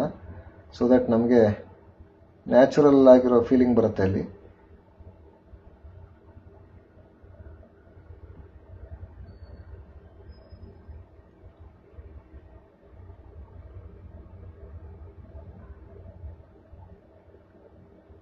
ಚೂರು ಅದು ಸರ್ಪದ ಮೇಲೆಲ್ಲ ಚೂರು ಬಂದಿದೆ, ತೊಂದರೆ ಇಲ್ಲ. ನಾವು ಅದನ್ನು ಅಲ್ಲಿ ಆ ಜಾಗದಲ್ಲಿ ಮಾಡಿಕೊಳ್ಳುವಾಗ ಸ್ವಲ್ಪ ಸರಿ ಮಾಡಿಕೊಳ್ಬೇಕು. ನೀವು ಸ್ವಲ್ಪ ಗಮನ ಇಟ್ಟು ಮಾಡಿ. ಯಾಕಂದರೆ ನನಗಾದರೆ ಕಂಪ್ಯೂಟ್ರಲ್ಲಿ ನಾನು ಲ್ಯಾಪ್ಟಾಪ್ ಇದು ಸ್ಕ್ರೀನಲ್ಲಿ ಮಾಡ್ತಾ ಇದ್ದೀನಿ, ಅದರಿಂದ ನನಗೆ ಎರೇಸ್ ಮಾಡೋದು ಸುಲಭ, ನಿಮಗೆ ಕಷ್ಟ ಆಗುತ್ತೆ. ಹಾಗಾಗಿ ಸ್ವಲ್ಪ ಗಮನಿಸ್ಕೊಂಡು ಮಾಡಿ. ಇದ್ರ ಮೇಲೆ ಒಂಚೂರು ಪರ್ಪಲ್ ತೊಗೊಳ್ತೇನೆ. ಪರ್ಪಲ್ ಆದರೆ ಇನ್ನು ಸ್ವಲ್ಪ ನಮಗೆ ಮಿಕ್ಸಿಂಗ್ ಆಗುವಾಗ ಲೈಟ್ ಡಾರ್ಕ್ ಏರಿಯಾದಲ್ಲಿ ಒಂದು ಒಳ್ಳೆ ಎಫೆಕ್ಟ್ ಕೊಡುತ್ತೆ ಪರ್ಪಲ್ಲು.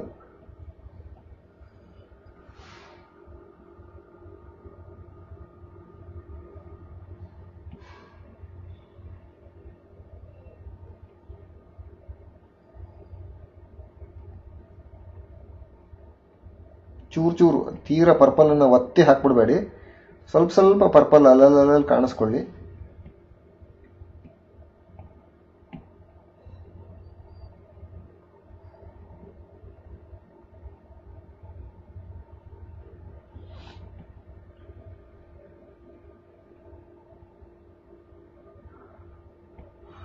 ಮತ್ತೆ ಅಲ್ಲಿ ಸ್ವಲ್ಪ ಬ್ಲ್ಯಾಕಿಶ್ ಆಗಿ ಶೇಡನ್ನು ಹಾಕ್ಕೊಳ್ಬೇಕು. ಯಾಕಂದರೆ ಅಲ್ಲಿ ಹಾವಿನ ನೆರಳು ಕೂಡ ಗೋಡೆಯ ಮೇಲೆ ಬಂದ ಹಾಗೆ ನಾವು ಸ್ವಲ್ಪ ಕಲ್ಪನೆ ಮಾಡ್ಕೊಳ್ಬೇಕಲ್ಲಿ. ಆ ದೃಷ್ಟಿಯಿಂದ ಸ್ವಲ್ಪ ಡಾರ್ಕನ್ನು ಇನ್ಕ್ರೀಸ್ ಮಾಡ್ತಾ ಬರೋಣ ಹಿಂಬದಿಯಲ್ಲಿ.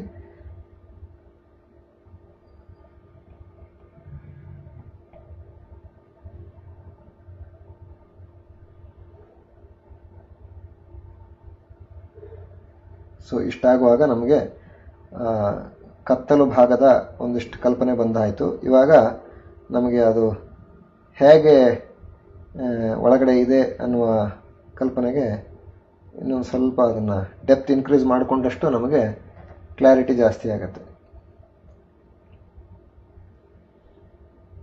ಇಷ್ಟಾಯಿತು. ಇಲ್ಲಿಗೆ ಡಾರ್ಕ್ ಇರೋ ಭಾಗ ಸಾಕು. ಇನ್ನು ನಾನು ಮೇಲ್ಗಡೆ ಸೀಲಿಂಗ್ ಭಾಗವನ್ನು ಸ್ವಲ್ಪ ಡಿಫ್ರೆಂಟ್ ಆಗಿರೋ ಟ್ರೀಟ್ಮೆಂಟಿಂದ ನೋಡ್ತೇನೆ. ಯಾಕೆಂದರೆ ಎರಡೂ ಒಂದೇ ಆಗ್ಬಿಟ್ರೆ ಯಾವ್ದು ಬಂಡೆ ಯಾವ್ದು ಸೀಲಿಂಗು ಅಂತ ನಮಗೆ ಗೊತ್ತಾಗೋದಿಲ್ಲ. ಹಾಗಾಗಿ ಸ್ವಲ್ಪ ಅದನ್ನು ಮಧ್ಯೆ ಡಿಫ್ರೆಂಟ್ ಆಗಿ ತೋರಿಸ್ಕೊಳ್ಬೇಕು.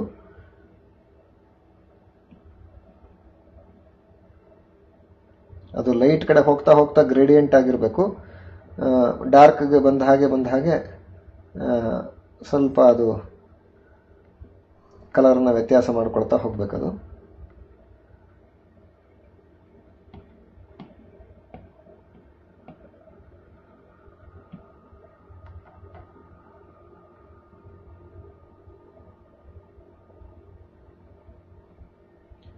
ಮಧ್ಯೆ ಒಂದಿಷ್ಟು ರೆಡ್ಸು ಪರ್ಪಲ್ಸು ಇವೆಲ್ಲ ತೋರಿಸ್ತಾ ಇದ್ರೆ ನಿಮಗೆ ಆ ಚಿತ್ರಕ್ಕೆ ಒಳ್ಳೆ ಎಫೆಕ್ಟ್ ಬರುತ್ತೆ.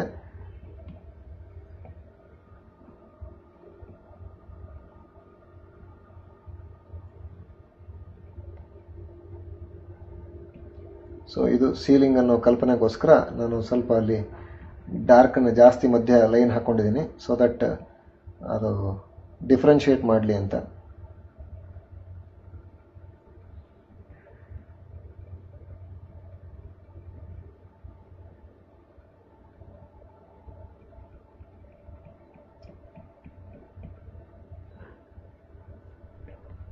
ಇಷ್ಟಾಗುವಾಗ ನಮಗೆ ಒಂದು ಕಲ್ಪನೆ ಬರ್ತಾ ಇರುತ್ತೆ. ಇವಾಗ ಇದನ್ನು ಕೂಡ ಬರ್ತಾ ಗ್ರೇಡಿಯಂಟನ್ನು ನಾವು ಲೈಟ್ ಕಲರ್ಗೆ ಮಿಕ್ಸ್ ಮಾಡ್ತಾ ಹೋಗೋಣ.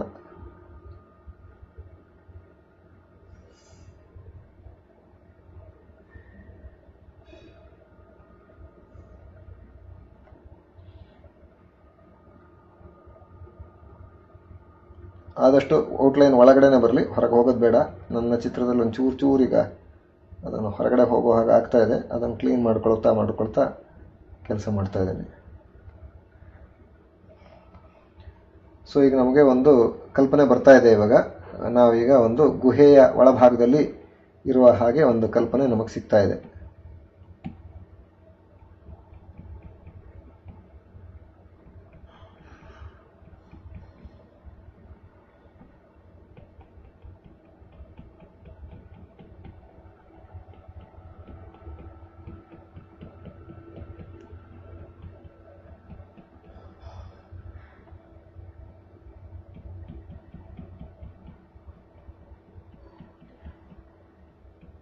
ಎಷ್ಟೋ ಜನಕ್ಕೆ ಕಲರಿಂಗ್ ದೃಷ್ಟಿಯಿಂದ ಸ್ವಲ್ಪ ಇವತ್ತು ಸಮಸ್ಯೆ ಪಂಡ್ಕೋತಾ ಇದ್ರೆ ದಯವಿಟ್ಟು ನೀವು ಪೆನ್ಸಿಲಲ್ಲೇ ಮಾಡಿ.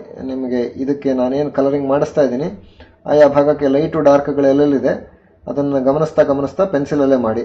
ನಿಮಗೆ ಯಾರಿಗೆ ಕಷ್ಟ ಆಗ್ತಾ ಇದೆ ಅವರು, ಯಾಕಂದರೆ ನಾನು ಸಾಮಾನ್ಯ ನಿಮ್ಗೆ ಗ್ರೇಟ್ ಆನ್ ಮಾಡಿಸಿದಾಗ ನಿಮಗೆ ಪೆನ್ಸಿಲಲ್ಲಿ ಮಾಡೋರಿಗೆ ಸುಲಭ ಆಗ್ತಾ ಇತ್ತು.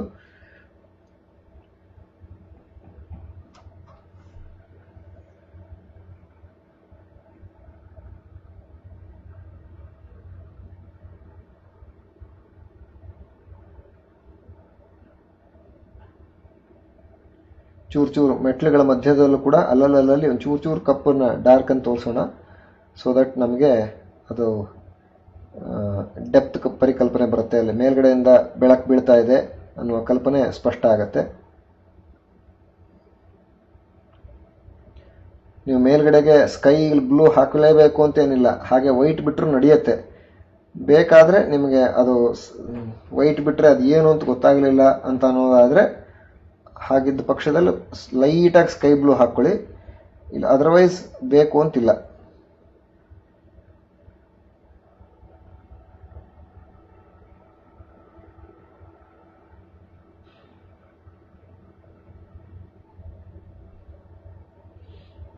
ಹೀಗೆ ಮೆಟ್ಟಲುಗಳನ್ನು ಕೂಡ ಅಲ್ಲಿ ನಾನು ಸ್ವಲ್ಪ ಅನ್ಈವನ್ ಆಗಿ ತೋರಿಸಿದ್ದೇನೆ. ಐ ಹೋಪ್ ಅದು ನಿಮಗೆ ಮೆಟ್ಟಲು ಅಂತ ಫೀಲ್ ಬರ್ತಾ ಇದ್ರೆ ತೊಂದರೆ ಇಲ್ಲ.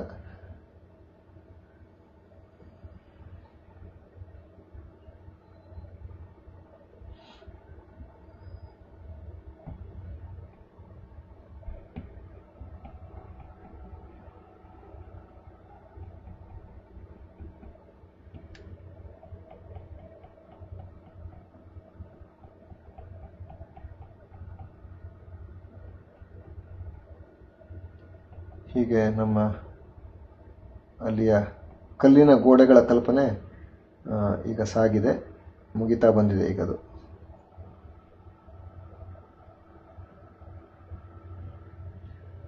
ಸೊ ಆಗಲೇ ಹೇಳಿದೆ ನಿಮಗೆ, ಇವಾಗ ನಾವು ಮೇಲ್ಗಡೆ ಸ್ಕೈ ಕಲರ್ ಬೇಕಾದರೆ ಹಾಕ್ಕೋಬೋದು ಅಥವಾ ಹಾಗೆ ಬಿಡ್ಬೋದು ಅಂತ. ಯಾರು ಸ್ಕೈ ಕಲರ್ ಹಾಕ್ಕೋಬೇಕು ಅಂತಿದ್ದೀರಿ ಅವ್ರಿಗೆ ತೋರಿಸ್ತೇನೆ.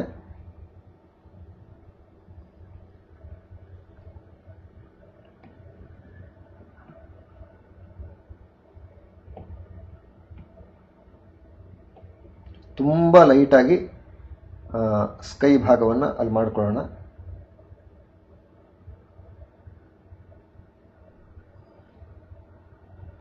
ಬರ್ತಾ ಬರ್ತಾ ಅದು ವೈಟ್ಗೆ ಗ್ರೇಡಿಯಂಟ್ ಆಗಿ ಕನ್ವರ್ಟ್ ಆಗಿ ಅದು ನಿಂತ್ಕೊಂಡ್ಬಿಟ್ರೆ ಒಳ್ಳೆಯದು.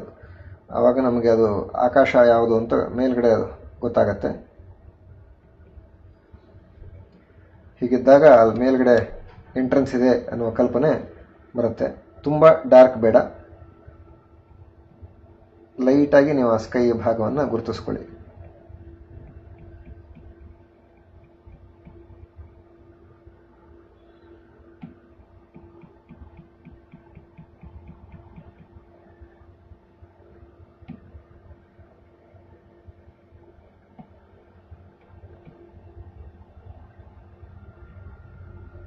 ಆಯಿತು, ಇಷ್ಟ ಆಯಿತು.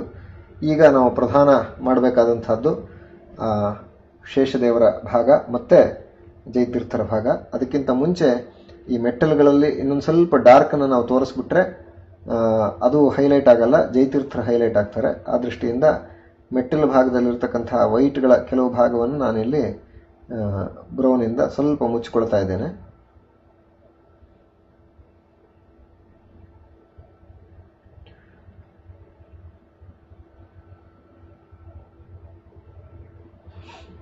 ಇಲ್ಲೊಬ್ರು ಪ್ರಶ್ನೆ ಕೇಳ್ತಾ ಇದ್ದಾರೆ, ಉಮಾಕೃಷ್ಣಮೂರ್ತಿ ಅನ್ನೋರು. When we use water colour pencils should we brush on it with water after colouring ಅಂತ ಕೇಳ್ತಾ ಇದ್ದಾರೆ. ಹೌದು, ನೀವು ಅದ್ರ ಮೇಲೆ ಲೈಟಾಗಿ ಬ್ರಷ್ ಮಾಡಬೇಕು. ಆದರೆ ನೀವು ತುಂಬ ಲೈಟಾಗಿ ಪೆನ್ಸಿಲಲ್ಲಿ ಫಸ್ಟ್ ಮಾಡ್ಕೊಂಡಿರ್ಬೇಕಾಗತ್ತೆ. ಪೆನ್ಸಿಲಲ್ಲಿ ಫಸ್ಟು ಇಷ್ಟೊಂದು ನಾನೇನು ತೋರಿಸ್ತಾ ಇದ್ದೀನಿ ಅಷ್ಟು ಡಾರ್ಕಾಗಿ ಕಲರ್ಸ್ ಹಾಕೋಬಾರ್ದು. ತುಂಬ ಲೈಟಾಗಿ ವಾಟರ್ ಕಲರ್ ಪೆನ್ಸಿಲಲ್ಲಿ ಹಾಕ್ಕೊಂಡು ಅದ್ರ ಮೇಲೆ ನೀವು ಸುಮ್ಮನೆ ಒಂದು 4 ನಂಬರ್ 2 ನಂಬರು ಅಥವಾ 3 ನಂಬರ್ ಬ್ರಷ್ ತಗೊಂಡು ಅಥವಾ 6 ನಂಬರ್ನ ಬ್ರಷ್ ತಗೊಂಡು ಸುಮ್ಮನೆ ಒಂದ್ಸತಿ ಅದ್ರ ಮೇಲೆ ಎಳೆದು ಬಿಟ್ಟರು ಸಾಕು, ನಿಮ್ಗೆ ಆ ಕಲರ್ ಬಿಟ್ಕೊಂಡ್ಬಿಡುತ್ತೆ ಅಲ್ಲಿ. ಆ ದೃಷ್ಟಿಯಿಂದ ನೀವು ತುಂಬ ಲೈಟಾಗಿ ಮಾಡ್ಕೊಳ್ಳಿ. ಅದನ್ನು ಯಾವುದೇ ಕಾರಣಕ್ಕೂ ಡಾರ್ಕ್ ಆಗಿ ಕಲರ್ಗಳನ್ನು ಹಾಕೋಬೇಡಿ ಅದ್ರ ಮೇಲೆ.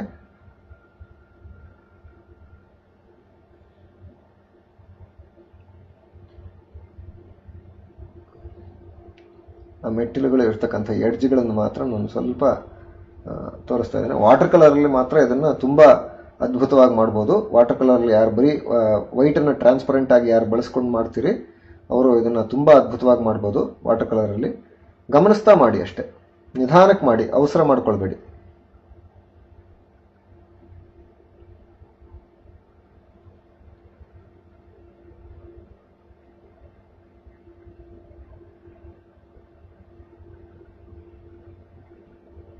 ಮೆಟ್ಟಲುಗಳಿರೋ ಭಾಗಕ್ಕೆ ಸ್ವಲ್ಪ ಅಲ್ಲಲ್ಲಿ ಡಾರ್ಕ್ ಮಾಡ್ತಾ ಅದನ್ನು ಗ್ರೇಡಿಯಂಟ್ ಆಗಿ ಡಿಕ್ರೀಸ್ ಮಾಡ್ತಾ ಬರ್ತಾ ಇದ್ದೇನೆ. ಸೊ ದಟ್ ಅಲ್ಲಿ ಬೆಳಕಿರೋ ಜಾಗದಲ್ಲಿ ತುಂಬ ಲೈಟ್ ಇರುತ್ತೆ. ಬೆಳಕು ಕಡಿಮೆ ಆಗ್ತಾ ಬಂದ ಹಾಗೆ ನಮಗೆ ಕೆಳಗಡೆ ಭಾಗ ಬರುವಾಗ ಅಲ್ಲಿ ಡಾರ್ಕ್ ಆಗಿರಬೇಕು.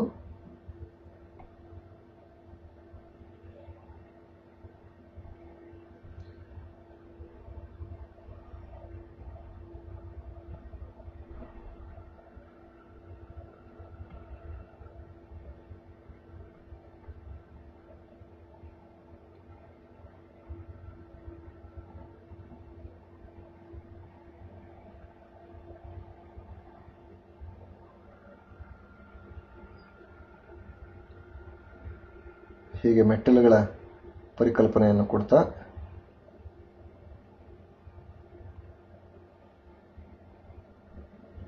ಎಷ್ಟು ಜಾಗವನ್ನು ನಾವೀಗ ಡಾರ್ಕ್ ಮಾಡ್ಕೊಂಡಿದ್ದೇವೆ.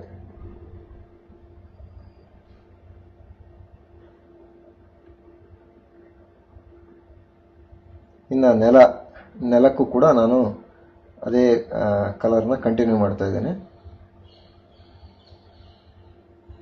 ನೆಲಕ್ಕೆ ನಾವು ಹತ್ರವಾಗಿ ಹಾಕ್ಕೊಳ್ತಾ ಹೋಗಬೇಕು, ಕೆಳಗಡೆ ವೈಟ್ ಕಾಣದ ಹಾಗೆ ಆದಷ್ಟು. ಯಾವುದೇ ಕಾರಣಕ್ಕೂ ಆ ಜಯತೀರ್ಥರ ಪೇಂಟಿಂಗಿನ ಮೇಲ್ಗಡೆ ಅದು ಒಳಗೆ ಬರದ ಹಾಗೆ ನೋಡ್ಕೊಳ್ಳಿ. ನಿಮ್ಮ ಪೇಸ್ಟಲಲ್ಲಿ ಮಾಡ್ತಾ ಇರ್ತಕ್ಕಂಥದ್ದು ಒಳಗಡೆ ಬರದ ಹಾಗೆ ಆದಷ್ಟು ನೋಡ್ಕೊಳ್ಳಿ. ನನ್ನ ಚಿತ್ರದಲ್ಲಿ ನಾನೀಗ ಎರೇಸ್ ಮಾಡಿಕೊಳ್ಳಿಕ್ಕೆ ಅವಕಾಶ ಇದೆ, ಆದ್ದರಿಂದ ನಾನು ಹತ್ತತ್ರಕ್ಕೆ ಮಾಡ್ತಾ ಇದ್ದೇನೆ. ನೀವು ಸ್ವಲ್ಪ ಅದನ್ನು ಗಮನಿಸಿ ಮಾಡ್ಕೊಳ್ಳಿ.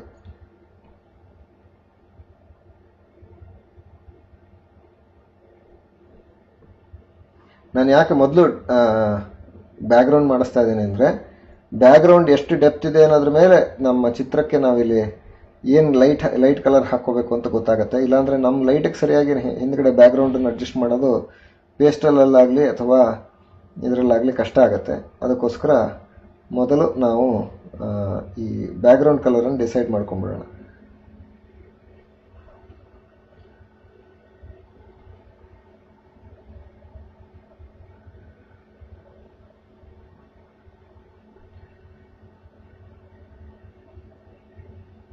ಆಡಿಯೋ ಈಸ್ ಇಂಟರ್ಮಿಟೆಂಟ್ ಅಂತ ಹೇಳ್ತಾ ಇದ್ದಾರೆ.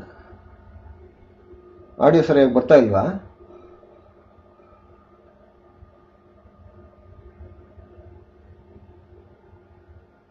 ತುಂಬಾ ಪ್ರಾಬ್ಲಮ್ ಆಗ್ತಾ ಇದೆ ಅಂತ ಒಬ್ರು ಹೇಳ್ತಾ ಇದ್ದಾರೆ. ಬಹುಶಃ ಯಾವ ದೃಷ್ಟಿಯಿಂದ ಪ್ರಾಬ್ಲಮ್ ನಂಗೆ ಗೊತ್ತಾಗ್ತಾ ಇಲ್ಲ. Drawing ಬರೆಯಲಿಕ್ಕೆ problem, audio video problem, ಅಥವಾ ಏನು ಪ್ರಾಬ್ಲಮ್ ಗೊತ್ತಾಗ್ಲಿಲ್ಲ.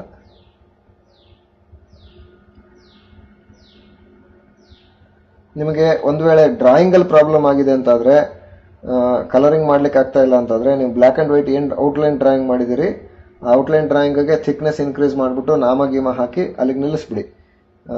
ಹೆಚ್ಚು ಕಲರಿಂಗ್ ಮಾಡ್ಲಿಕ್ಕೆ ಹೋಗಬೇಡಿ. ಯಾಕೆಂದರೆ ಕಲರಿಂಗ್ ಮಾಡ್ತಾ ಹೋದಷ್ಟು ಆಮೇಲೆ ನಿಮಗೆ ಸಮಸ್ಯೆ ಆಗುತ್ತೆ, ಅದು ಮೊದಲನೇ ಸತಿ ಕಲರಿಂಗ್ ಪ್ರಯತ್ನ ಮಾಡ್ತಾ ಇದ್ರೆ.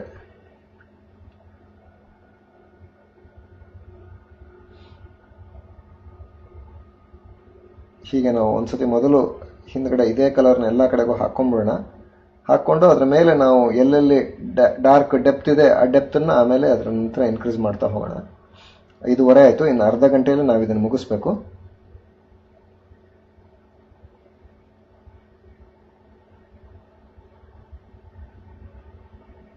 ಹೀಗೆ ನಾವೀಗ ನೆಲಕ್ಕೆ ಒಂದು ಟೋನ್ ಹಾಕ್ಕೊಂಡಿದ್ದೀವಿ. ಇದರ ನಂತರ ಇದೇ ಥರ ಇಲ್ಲಿ ನಾವೀಗೇನು ಬಂಡೆಗಳ ಮೇಲ್ಭಾಗದಲ್ಲಿ ಹಾಕ್ಕೊಂಡಿದ್ವಿ ಅದೇ ಥರ ಟೋನನ್ನು ಹಾಕ್ತಾ ಡೆಪ್ತನ್ನು ಇನ್ಕ್ರೀಸ್ ಮಾಡ್ತಾ ಬರೋಣ ಹಿಂದ್ಗಡೆ.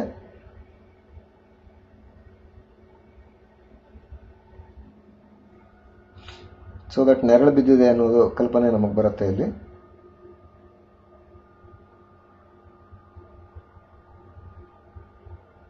ಅದು ಗ್ರೇಡಿಯಂಟ್ ಆಗಿ ಹೋಗಿ ಸೇರ್ಕೋಬೇಕು ಮೇಲ್ಗಡೆಯ ಆ ಯೆಲ್ಲೋಗೆ. ಆದಷ್ಟು ಅದನ್ನು ಗ್ರೇಡಿಯಂಟ್ ಆಗಿರೋ ಹಾಗೆ ನೋಡ್ಕೊಳ್ಳೋಣ.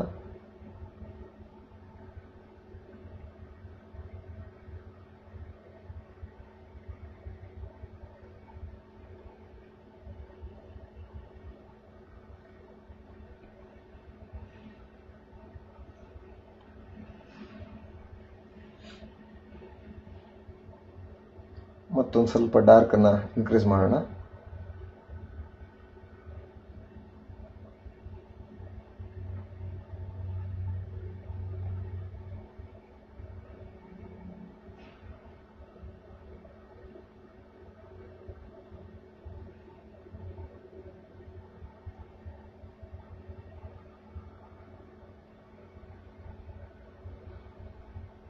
ನಾನು ಸಾಮಾನ್ಯ ಈ ಬರೆದಂಥ ಚಿತ್ರಗಳಿಗೆ ಸೈನ್ ಮಾಡಲ್ಲ. ನಾನು ಹಾಗೆ ಈ ಸಂಸ್ಕೃತಿ ವಾಹಿನಿಯಲ್ಲಿ ಬರ್ತಾ ಇರ್ತಕ್ಕಂಥ ಚಿತ್ರಗಳನ್ನೆಲ್ಲ ನಾನು ಹಾಗೆ ಬಿಟ್ಟಿರ್ತೇನೆ.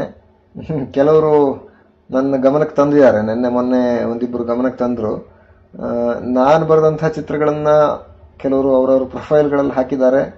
ಹಾಕಿ ಇದು ತಮ್ಮದು ಅಂತ ಹಾಕೊಂಡಿರೋ ಇಬ್ಬರು ಚಿತ್ರದನ್ನು ನನ್ನ ಗಮನಕ್ಕೊಬ್ಬರು ತಂದಿದ್ದಾರೆ.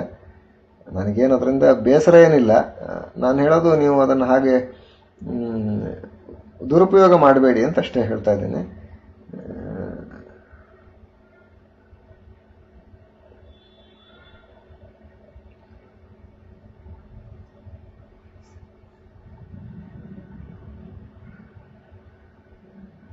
ಅವರಿಗೆ ಪರ್ಸನಲ್ ಆಗು ಕೂಡ ಮೆಸೇಜ್ ಹಾಕಿದ್ದೇನೆ. ಬಹುಶಃ ತೆಗೆದಿರ್ಬೋದು ಈಗ ಅವರು, ಗೊತ್ತಿಲ್ಲ.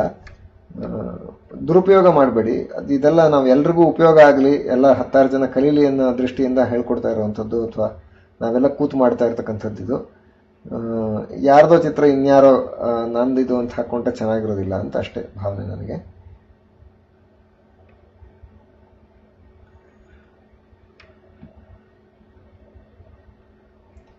ಹೀಗೆ ನಾವು ಎಲ್ಲ ಕಡೆ ಹೊರಗಡೆ ಬ್ಯಾಕ್ಗ್ರೌಂಡಿನ ಹೊರಭಾಗವನ್ನೆಲ್ಲ ಕಲರಲ್ಲಿ ಇವಾಗ ಫಿಲ್ ಮಾಡ್ಕೊಂಡಿದ್ದೇವೆ.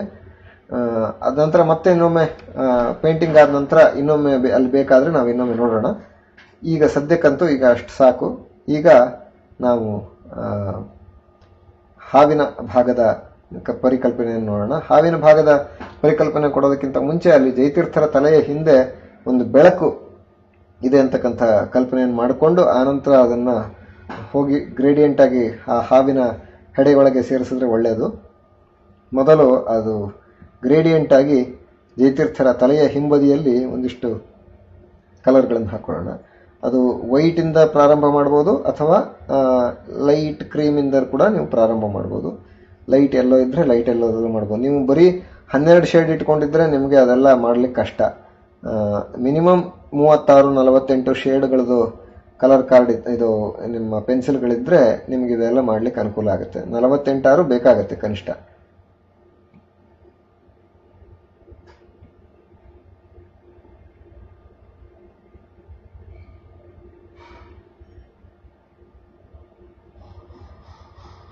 ಹೀಗೆ ಮೊದಲು ಒಂದು ಲೈಟ್ ಕ್ರೀಮನ್ನು ಹಾಕೊಳ್ಳಿ.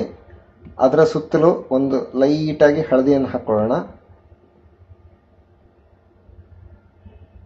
ಅದು ಮಿಕ್ಸ್ ಆಗ್ತಾ ಹೋಗ್ಬೇಕು, ಅಂದ್ರೆ ಸ್ಲೈಟಾಗಿ ಮಿಕ್ಸ್ ಆಗಬೇಕು. ಅದು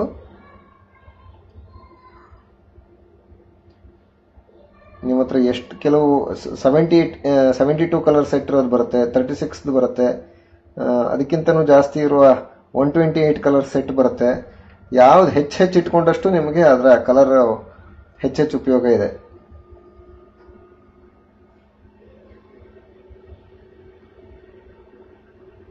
ಹೀಗೆ ಸ್ಲೋಲಿ ಅದನ್ನ ಗ್ರೇಡಿಯೇಷನ್ ಅನ್ನ ಇನ್ಕ್ರೀಸ್ ಮಾಡ್ತಾ ಹೋಗೋಣ ಜಯತೀರ್ಥರ ತಲೆ ಹಿಂಬದಿಯಲ್ಲಿ.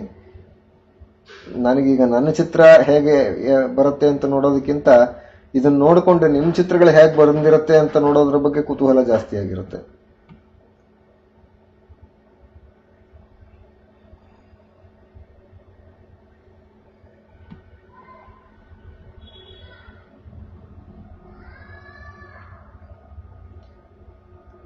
ಹೀಗೆ ಅಲ್ಲೊಂಚೂರು ಇನ್ಕ್ರೀಸ್ ಮಾಡ್ತಾ ಹೋಗೋಣ ಕಲರ್ಸನ್ನು ಮಾಡ್ತಾ, ಗ್ರೇಡಿಯಂಟನ್ನು ಇನ್ಕ್ರೀಸ್ ಮಾಡ್ತಾ ಹೋಗೋಣ.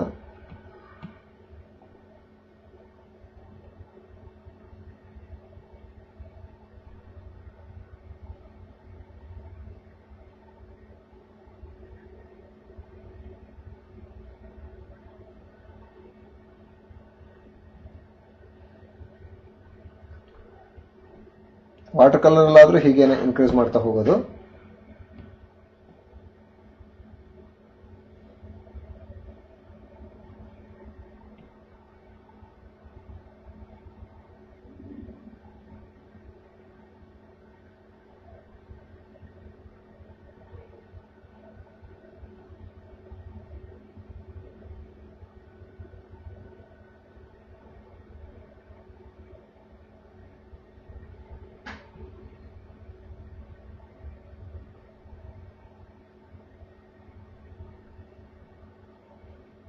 ಹೀಗೆ ಇನ್ಕ್ರೀಸ್ ಮಾಡ್ತಾ ಮಾಡ್ತಾ ಹೆಡೆಗಳನ್ನು ಮಾತ್ರ ಮೇಲ್ಭಾಗ ಮಾತ್ರ ಬಿಟ್ಕೊಳ್ಳಿ.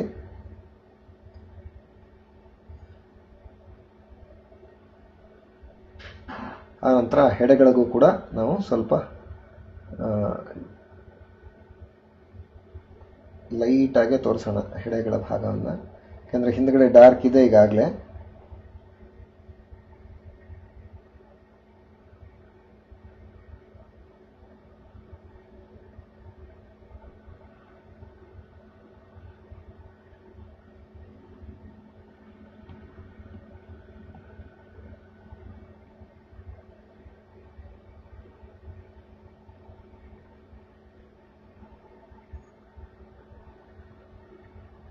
ಹೀಗೆ ಹೆಡೆಗಳಿಗೆ ಬಟ್ ಸ್ವಲ್ಪ ವೆಯ್ಟ್ ಮಾಡಿ. ಆ ಹೆಡೆಗಳ ಮೇಲೆ ಒಂಚೂರು ನಾನು ಹೈಲೈಟ್ ಹಾಕಿ ತೋರಿಸ್ತೇನೆ. ಆ ಜಾಗವನ್ನು ವೈಟ್ ಹಾಗೆ ಬಿಟ್ಕೊಂಡಿರಿ, ಅಲ್ಲಿ ಹೈಲೈಟ್ ಹಾಕೋಬೇಕು ನಾವು.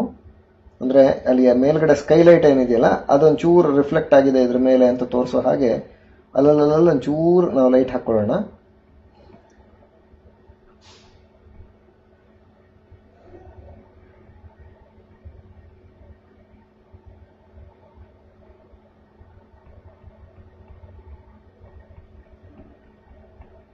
ಹೀಗೆ ಒಂಚೂರು ಲೈಟನ್ನು ಒಂದು ಬದಿಯಿಂದ ಹಾಕ್ಕೊಂಡ್ರೆ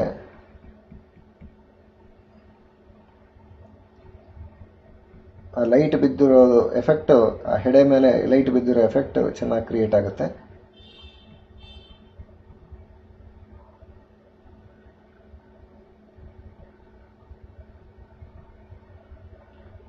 ಸೊ ಹೀಗೆ ಆ ಹೆಡೆಯ ಮೇಲೆ ಒಂದು ಎಫೆಕ್ಟನ್ನು ತೋರಿಸ್ತಾ ನಾವೀಗ ಇದನ್ನು ಚೂರೆಲ್ಲ ಕ್ಲೀನಾಗಿ ಮಿಕ್ಸ್ ಮಾಡ್ಕೊಳ್ಳೋಣ. ಮಿಕ್ಸ್ ಆಗದೆ ಇದ್ರೆ ಚೆನ್ನಾಗಿ ಕಾಣೋದಿಲ್ಲ.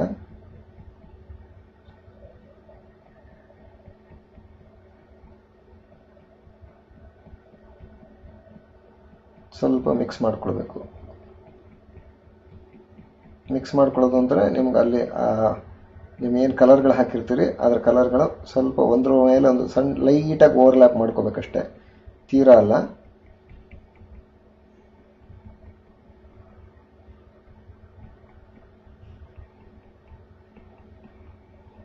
ಆದಷ್ಟು ಅಲ್ಲ, ಔಟ್ಲೈನ್ಗಳೇನಿದೆ ಔಟ್ಲೈನ್ಗಳು ಬಂದ ಕೂಡಲೇ ಅದಕ್ಕೆ ಸರಿಯಾಗಿ ಆ ಕಲರ್ಗಳು ಬದಲಾಗಬೇಕು.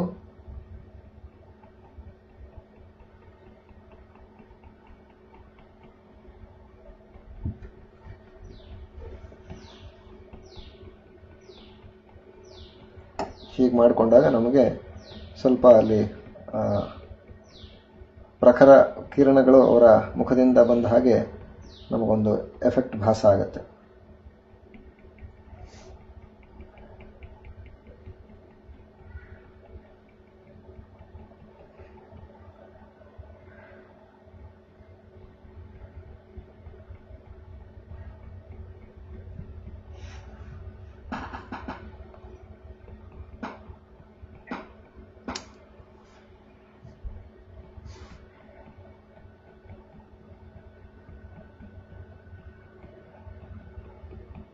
ಹೀಗೆ ಒಂಚೂರು ಲೈಟಾಗಿ ಮಿಕ್ಸ್ ಮಾಡಿಕೊಂಡ ನಂತರ ನಾವೀಗ ಮುಂದಿನ ಕೆಲಸವನ್ನು ಪ್ರಾರಂಭ ಮಾಡೋಣ.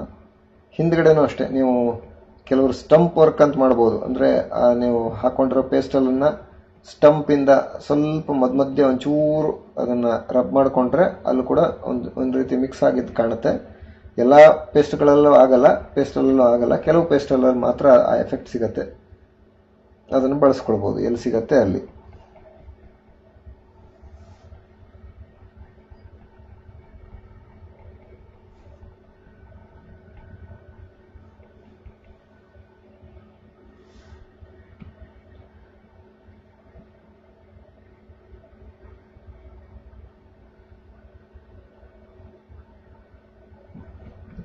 ಈಗ ಜಯತೀರ್ಥರ ಚಿತ್ರದಕ್ಕೆ ನಾವಿನ್ನು ಹೆಚ್ಚು ಗಮನ ಕೊಡಬೇಕು. ಈಗ ಬ್ಯಾಕ್ಗ್ರೌಂಡಲ್ಲಿರ್ತಕ್ಕಂಥ ಆಬ್ಜೆಕ್ಟ್ಗಳಿಗೆ ಸುಮಾರು ಕಲರ್ಗಳು ಮಾಡುವಂಥ ಭಾಗವನ್ನು ನಾವಿಲ್ಲಿ ಮಾಡಿಕೊಂಡಿದ್ದೇವೆ.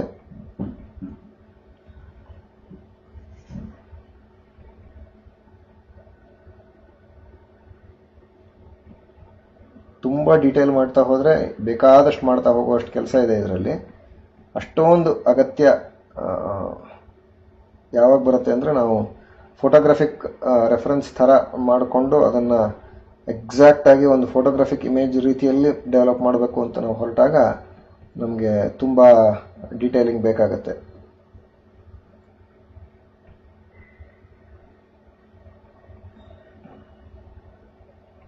ನಾವಿಲ್ಲಿ ಎಷ್ಟು ಸಾಧ್ಯನೋ ಅಷ್ಟನ್ನು ತರಲಿಕ್ಕೆ ಪ್ರಯತ್ನ ಮಾಡೋಣ. ನಮ್ಮ ಚಿತ್ರದಲ್ಲಿ ಇಲ್ಲಿ ಏನಿದೆ ಆ ಕಲರ್ಗಳನ್ನು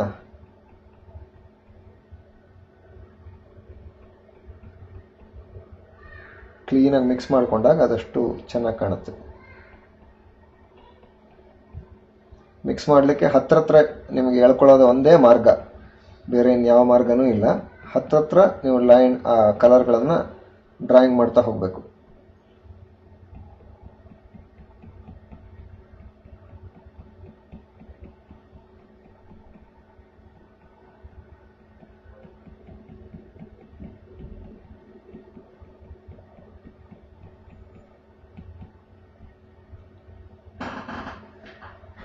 ಹೀಗೆ ಜಯತೀರ್ಥರ ಹಿಂಬದಿ ಇರತಕ್ಕಂಥ ಒಂದು ಜ್ಞಾನ ಸೂರ್ಯನನ್ನು ನಾನಿಲ್ಲಿ ತೋರಿಸಿ ನಂತರ ಈಗ ನಾನು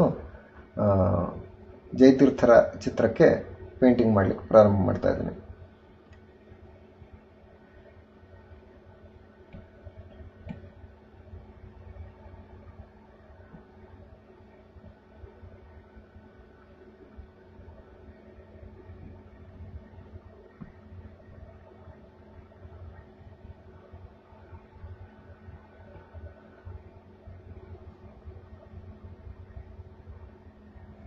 ಸ್ವಲ್ಪ ಆದಷ್ಟು ಲೈಟ್ ಸ್ಕಿನ್ ಕಲರ್ದು ಲೈಟ್ ಕ್ರೀಮಿಶ್ ಏನು ಬರುತ್ತಲ್ಲ ಅದನ್ನು ತಗೊಳ್ಳಿ.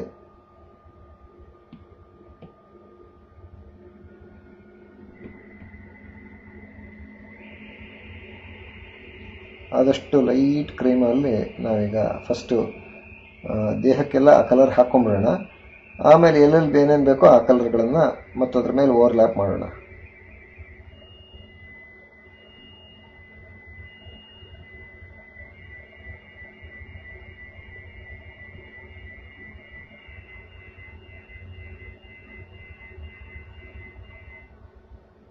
ಹೀಗೆ ಫಸ್ಟು ಅದೊಂದು ಲೈಟಾಗಿ ಕಲರನ್ನು ಅಪ್ಲೈ ಮಾಡ್ಕೊಳ್ಳೋಣ.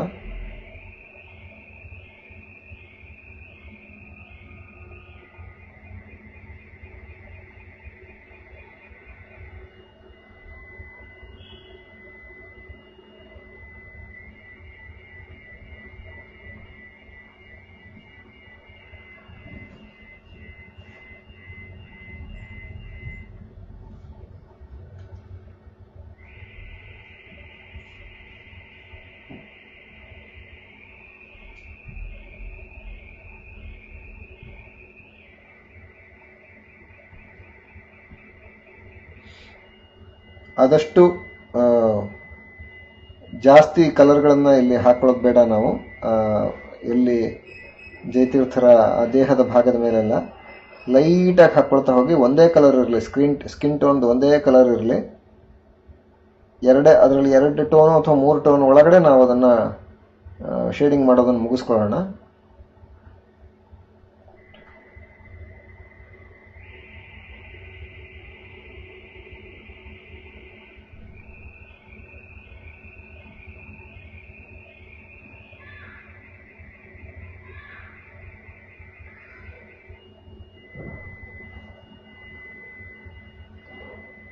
How do we mix up colours with pastels on paper ಅಂತ ಕೇಳ್ತಾ ಇದ್ದಾರೆ.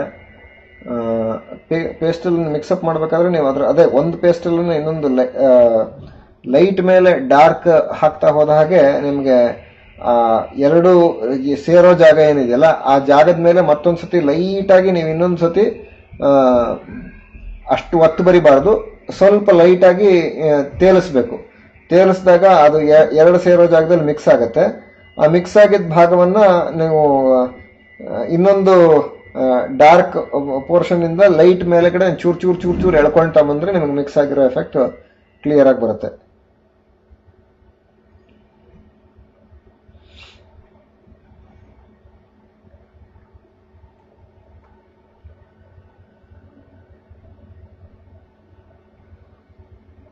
ಹೀಗೆ ಈಗ ನಾವು ಬೆರಳುಗಳ ಭಾಗವನ್ನ, ಕಾಲುಗಳ ಭಾಗವನ್ನ ನಾವಿಲ್ಲಿ ನೋಡ್ತಾ ಇದ್ದೀವಿ.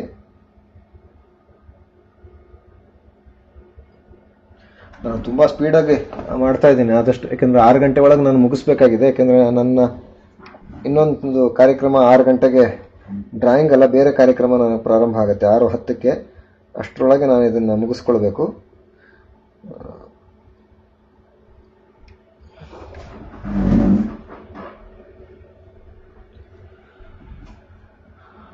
ಈಗ ಕಾವಿ ಶಾಟಿಯ ಭಾಗವನ್ನು ನಾವು ನೋಡೋಣ.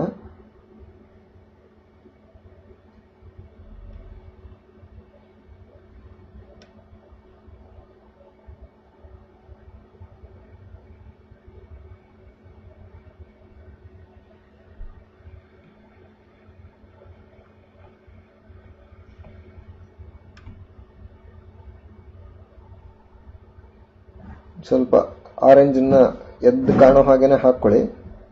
ಆಮೇಲೆ ಅದನ್ನ ಶೇಡಿಂಗ್ ಅಲ್ಲಿ ನಾವು ಅದನ್ನ ಹ್ಯಾಂಡಲ್ ಮಾಡೋಣ.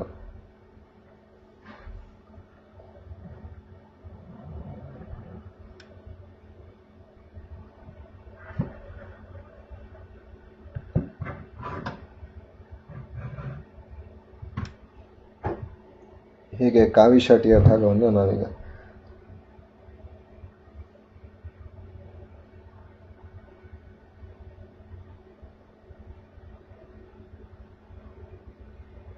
ನೀವು ಎಷ್ಟು ಹತ್ರವಾಗಿ ಅದನ್ನ ಪೇಸ್ಟಲ್ ಮಾಡ್ತೀರೋ ಅಷ್ಟು ಚೆನ್ನಾಗಿ ಬರುತ್ತೆ. ಅವಸರ ಮಾಡ್ಕೊಳ್ಬೇಡಿ. ಇದಾದ ಕೂಡಲೇ, ಕಾರ್ಯಕ್ರಮ ಆದ ಕೂಡಲೇ ಅಪ್ಲೋಡ್ ಮಾಡೇ ಬಿಡಬೇಕು ಅನ್ನೋ ಅವಸರದಲ್ಲಿ ಕೆಲವರು ಮಾಡ್ತಾರೆ. ದಯವಿಟ್ಟು ಅವಸರ ಬೇಡ. ಅವಸರ ಮಾಡಿದ್ರೆ ಕೆಲಸ ಕೆಡುತ್ತೆ.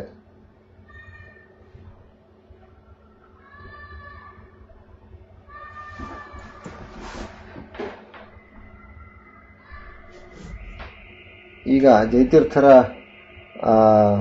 ಚಿತ್ರದ ಮೇಲೆ ಒಂದು ಡೆಪ್ತನ್ನು ಹಾಕ್ಕೊಳ್ಬೇಕು. ಡಾರ್ಕ್ ಆಗಿರುವ ಸ್ಕಿನ್ ಟೋನ್ಗೆ ಸರಿಯಾಗಿ ಡೆಪ್ತನ್ನು. ಒಂದು ವೇಳೆ ನಿಮ್ಗೆ ಆ ಡೆಪ್ತ್ ಹಾಕ್ಲಿಕ್ಕೆ ಕಷ್ಟ ಆಯಿತು, ನಿಮ್ಗೆ ಆ ಥರದ್ದು ಕಲರ್ ಟೋನ್ಗಳು ನಿಮ್ಮ ಹತ್ರ ಇಲ್ಲ ಅಂತಾದರೆ ಹೀಗೆ ಬಿಟ್ಬಿಡಿ, ಜಾಸ್ತಿ ಅದರ ಬಗ್ಗೆ ಮಾಡ್ಲಿಕ್ಕೆ ಹೋಗ್ಬಿಡಿ. ಯಾರ ಹತ್ರ ಇದೆ ಡೆಪ್ತ್ ಹಾಕ್ಲಿಕ್ಕೆ 48 ಶೇಡ್ಸಲ್ಲಿ ಅಥವಾ 38 ಶೇಡ್ಸ್ನವ್ರು ಯಾರಿದ್ದೀರಿ ಅವರು ಸ್ವಲ್ಪ ಪ್ರಯತ್ನ ಮಾಡ್ಬೋದು.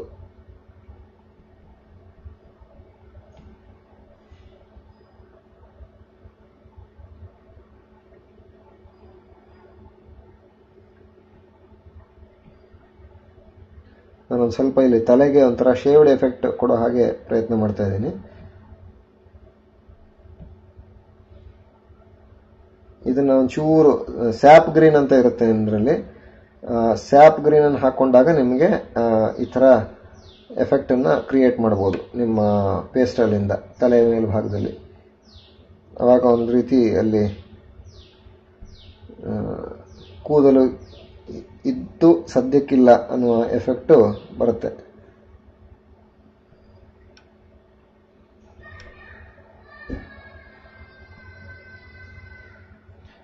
ಬರೀ ಹಾಗೆ ಗಡ್ಡಕ್ಕೆ ತಲೆಗೆ ಮಾತ್ರ ಮಾಡ್ಲಿಕ್ಕೆ ಆಗೋದಿಲ್ಲ, ಎಲ್ಲ ಒಟ್ಟಿಗೆ ಎತ್ತಿಗಳಿಗೆ ಅದನ್ನು ತೆಗೆದಿರ್ತಾರೆ. ಅದರಿಂದ ಎಲ್ಲ ಕಡೆನೂ ಒಟ್ಟಿಗೆ ಅದು ಬೆಳೆದಿರುತ್ತೆ. ಹಾಗಾಗಿ ಅದು ಹಾಗೆ ಬೆಳೆಯೋ ಹಾಗೇನೆ ಅದು ಒಟ್ಟಿಗೆನೇ ಇರಬೇಕದು.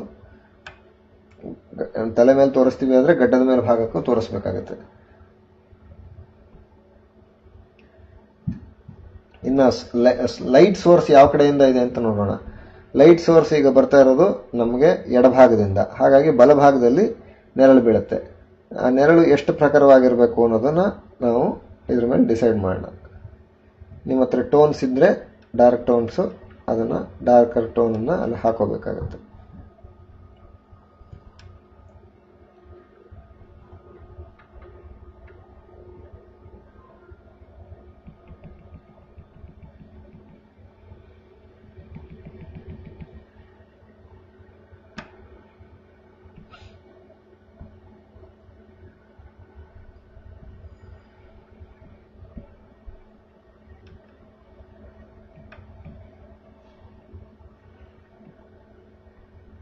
ಲೈಟಾಗಿ, ಆದಷ್ಟು ಲೈಟಾಗಿ ಹಾಕ್ಕೊಳ್ತಾ ಹೋಗಬೇಕು. ಕಣ್ಣಿನ ಭಾಗ ತುಂಬ ಚಿಕ್ಕದಿರುತ್ತೆ, ಆ ಜಾಗ ನಿಮಗೆ ಇಲ್ಲಿ ಹಾಕ್ಲಿಕ್ಕೆ ಕಷ್ಟ ಆಗುತ್ತೆ ಅಂತಾದರೆ ಬಿಟ್ಬಿಡಿ. ಅಷ್ಟೊಂದು ಅದು ಬ್ರಷಲ್ಲಾದರೆ ಹಾಕ್ಬೋದು, ಪೇಸ್ಟಲ್ಲಾದರೆ ಕಷ್ಟ, ಅಂಥ ಜಾಗಕ್ಕೆ ಮಾಡ್ಲಿಕ್ಕೆ ಹೋಗಬೇಡಿ, ಬಿಟ್ಬಿಡಿ.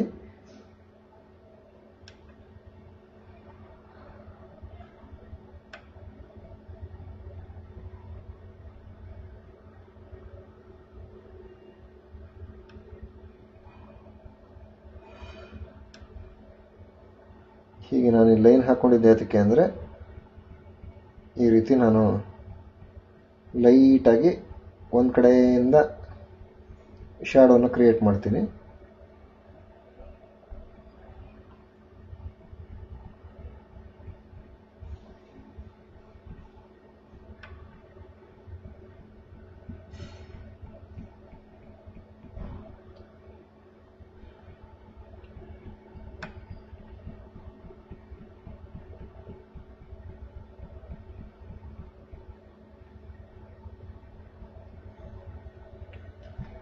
ಹೀಗೆ ಒಂದು ಕಡೆಯಿಂದ ಶೇಡ್ ಮಾಡಿಕೊಂಡಾಗ ನಮಗೆ ನೆರಳು, ಮುಖದ ನೆರಳು ಹೇಗೆ ಬಿದ್ದಿದೆ ಅನ್ನೋ ಕಲ್ಪನೆ ಬರುತ್ತೆ ಇಲ್ಲಿ.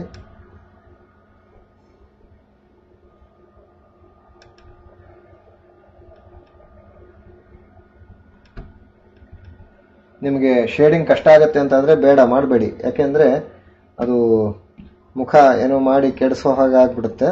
ದಯವಿಟ್ಟು ಯಾರಿಗೆ ಕಷ್ಟ ಆಗ್ತಾ ಇದೆ ಅದನ್ನು ಅಲ್ಲಿಗೆ ನಿಲ್ಲಿಸ್ಬಿಡಿ, ಸಾಕು. ಅದನ್ನು ತುಂಬ ಮುಂದೆ ಎಳೆಯೋದು ಬೇಡ.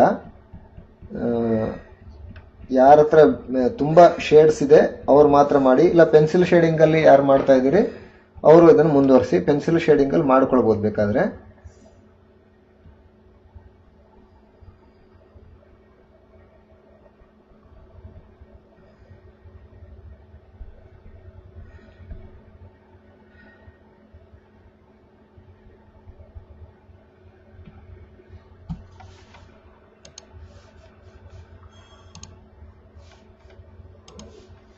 ಏನಾದರೂ ಡೌಟ್ ಇದ್ದರೆ ಕೇಳಬಹುದು.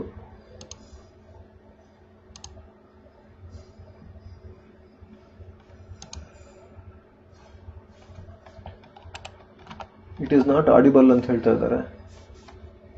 ಆಡಿಬಲ್ ಇಲ್ವಾ?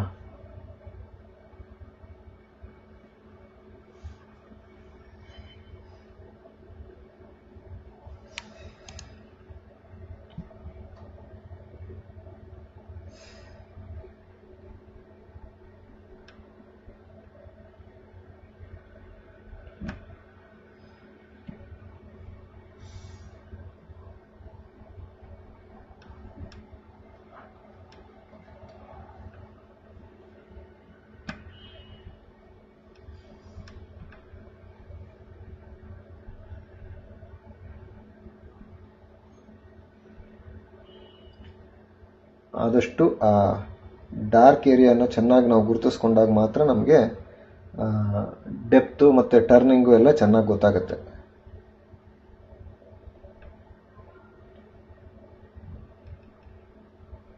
ಈಗ ಮುಖಕ್ಕೆ ಯಾವ ಕಡೆಯಿಂದ ನೆರಳು ಬೀಳ್ತಾ ಇದೆ ಅಂತಕ್ಕಂಥದ್ದನ್ನು ನಾವಿಲ್ಲಿ ಗಮನಿಸ್ತಾ ಇದ್ದೀವಿ.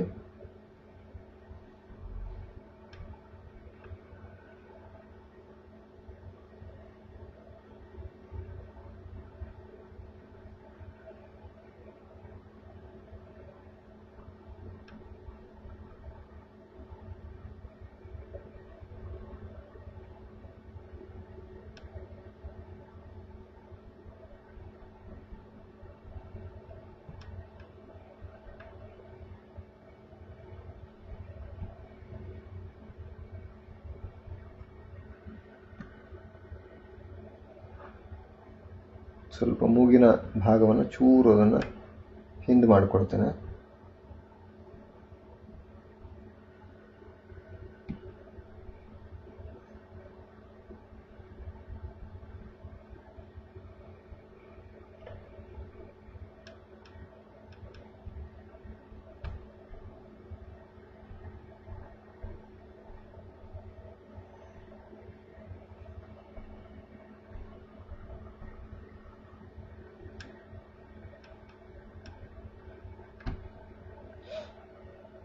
ನಾವು ಈ ಹಂತದಲ್ಲಿ ತುಂಬ ಜಾಗರೂಕವಾಗಿ ಕೆಲಸ ಮಾಡಬೇಕು. ಯಾಕೆಂದರೆ ಅದು ಸ್ವಲ್ಪ ವ್ಯತ್ಯಾಸ ಆದರೂ ಕೂಡ ನಮಗೆ ಆ ಎಫೆಕ್ಟು ಸರಿಯಾಗಿ ಬರೋಲ್ಲ.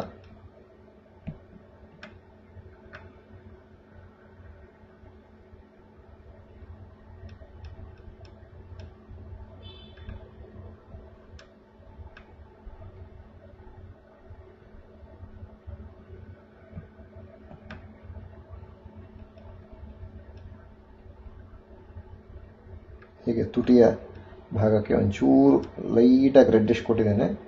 ನೀವು ಇದರಲ್ಲಿ ಪೇಂಟಿಂಗ್ ಮಾಡುವವರು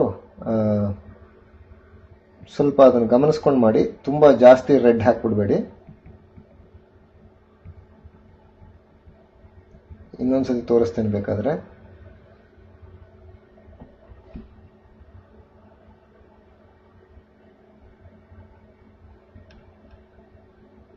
ತುಟಿಯ ಭಾಗವನ್ನು ಇನ್ನೊಂದ್ಸತಿ ನೋಡ್ಕೊಳ್ಳಿ.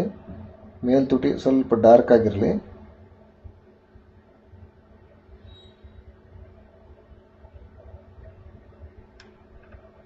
ಮೇಲ್ತುಟಿ ಡಾರ್ಕ್ ಆಗಿರಲಿ.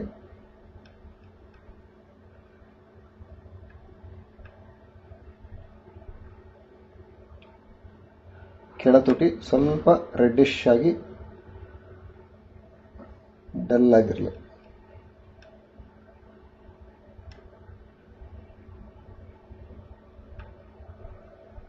ಹೀಗೆ ಇಷ್ಟು ಮಾಡಿಕೊಂಡು ನಾವು ಹೈಲೈಟ್ಸನ್ನು ಒಂಚೂರು ಅಲ್ಲಲ್ಲಿ ತೋರಿಸ್ಕೊಳ್ಳೋಣ.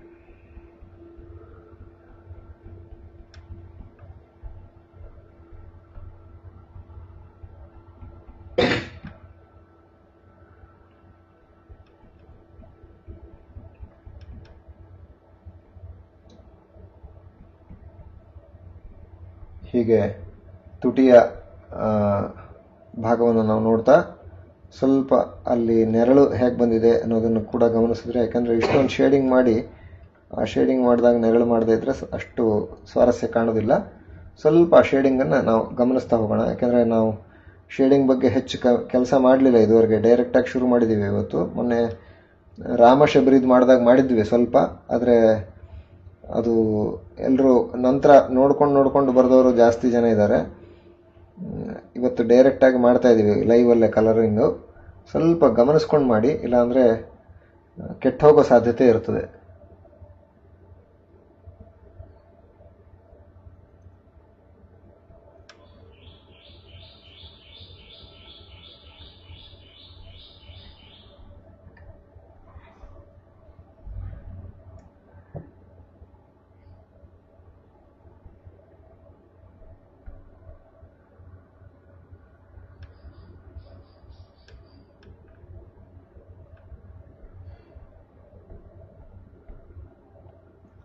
ಆದಷ್ಟು ಲೈಟ್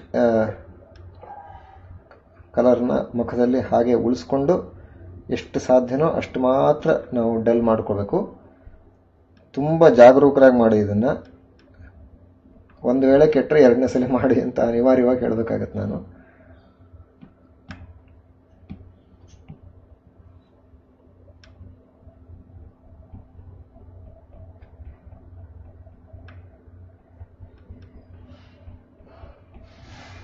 ಯಾಕೆಂದರೆ ಮಿಕ್ಸ್ ಮಾಡ್ಕೊಳ್ಳೋದು ಇದೆಯಲ್ಲ, ಇದರಲ್ಲಿ ಅದೊಂದು ಸ್ವಲ್ಪ ಚಾಲೆಂಜಿಂಗು ನಿಮಗೆ. ಪೇಸ್ಟಲಲ್ಲಿ A4 ಪೇಪರಲ್ಲಿ ಆಗುವಾಗ ನಿಮಗೆ ಮಿಕ್ಸ್ ಮಾಡ್ಕೊಳ್ಳೋದು ಸ್ವಲ್ಪ ಕಷ್ಟ.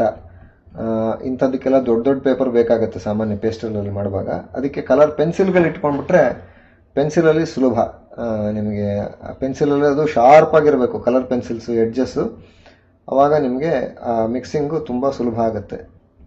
ಅದರಲ್ಲೂ 48 ಶೇಡ್ಸ್ ಇಟ್ಕೊಂಡ್ರೆ ನಿಮಗೆ ಮಾಡಲಿಕ್ಕೆ ಅನುಕೂಲ. ನಿಮಗೆ ಕೇವಲ 12 ಶೇಡ್ಸು 10 ಶೇಡ್ಸಲ್ಲಿ ಏನೂ ಮಾಡಲಿಕ್ಕೆ ಆಗಲ್ಲ. ಅದನ್ನು ದಯವಿಟ್ಟು ಗಮನಿಸ್ಕೊಂಡು ನೀವು ನೆಕ್ಸ್ಟ್ ಟೈಮ್ ಕೊಂಡುಕೊಳ್ಳುವಾಗ ಸರಿಯಾಗಿ ಅದರ ಇರುವಂಥದ್ದನ್ನು ಕೊಂಡುಕೊಳ್ಳಿ. ಈಗ ಮುಖದಲ್ಲಿ ನಾವು ಆ ಡೆಪ್ತ್ಗೆ ಅನುಸಾರವಾಗಿ ಎಲ್ಲೆಲ್ಲಿ ಲೈಟ್ ಬೇಕೋ ಅದಕ್ಕೆ ಸರಿಯಾಗಿ ಒಂಚೂರು ಲೈಟನ್ನು ವ್ಯವಸ್ಥೆ ಮಾಡಿಕೊಳ್ತಾ ಇದ್ದೇನೆ.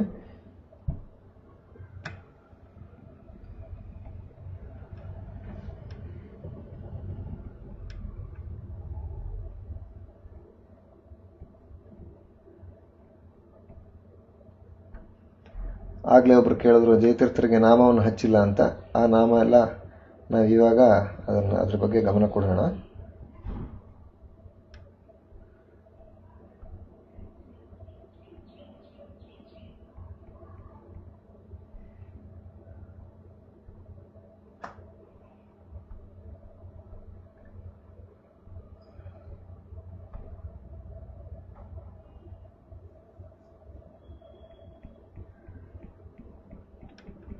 ಈಗ ಜಯತೀರ್ಥರ ಆ ಮುಖದ ಹಿಂಬದಿಯಲ್ಲಿರ್ತಕ್ಕಂಥ ಆ ಆರ ಏನಿದೆಯಲ್ಲ ಅದನ್ನು ಸ್ವಲ್ಪ ಇದಕ್ಕೆ ಸರಿಯಾಗಿ ಅಡ್ಜಸ್ಟ್ ಮಾಡ್ಕೊಳ್ತಾ ಇದ್ದೇವೆ.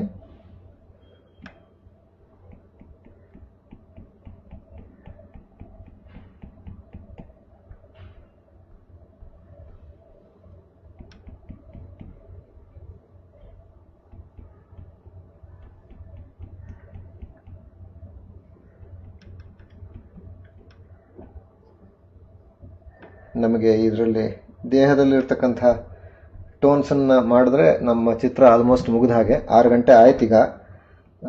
ಆದಷ್ಟು ಇನ್ನೊಂದು 5-10 ನಿಮಿಷದೊಳಗೆ ಮುಗಿಸ್ತೇನೆ. ನನಗೆ 6:15 ಹೊತ್ತಿಗೆ ಹೊರಡಬೇಕು ನಾನು, ಸ್ವಲ್ಪ ಅಂದರೆ ಬೇರೆ ಕೆಲಸಕ್ಕೆ.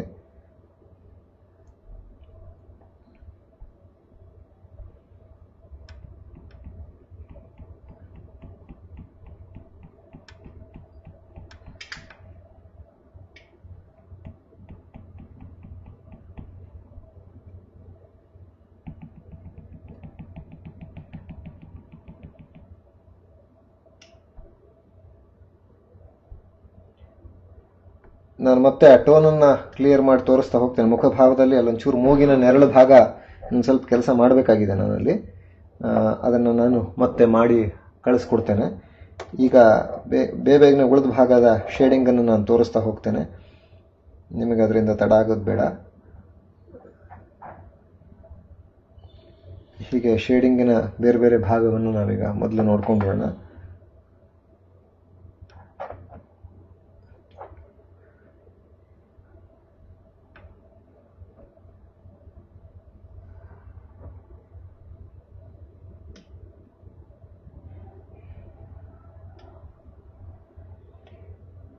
ಹೀಗೆ ಲೈಟಾಗಿ ಅದನ್ನು ನಾವು ಅಪ್ಲೈ ಮಾಡ್ತಾ ಹೋಗೋಣ ಶೇಡನ್ನು.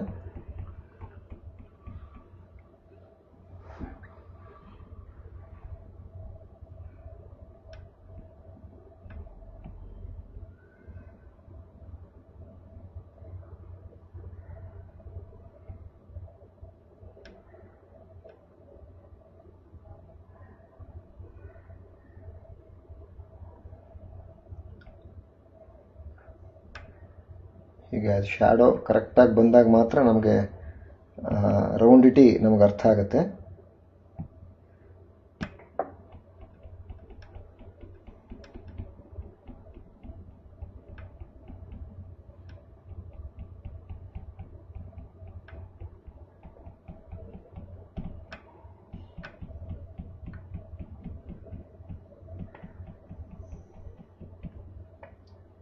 ಹೀಗೆ ಜಯತೀರ್ಥರ ಕೈ ಭಾಗದಲ್ಲಿ ಬಿದ್ದಂತಹ ಆ ಶ್ಯಾಡೋಸನ್ನು ನಾವಿಲ್ಲಿ ನೋಡ್ತಾ ಇದ್ದೇವೆ.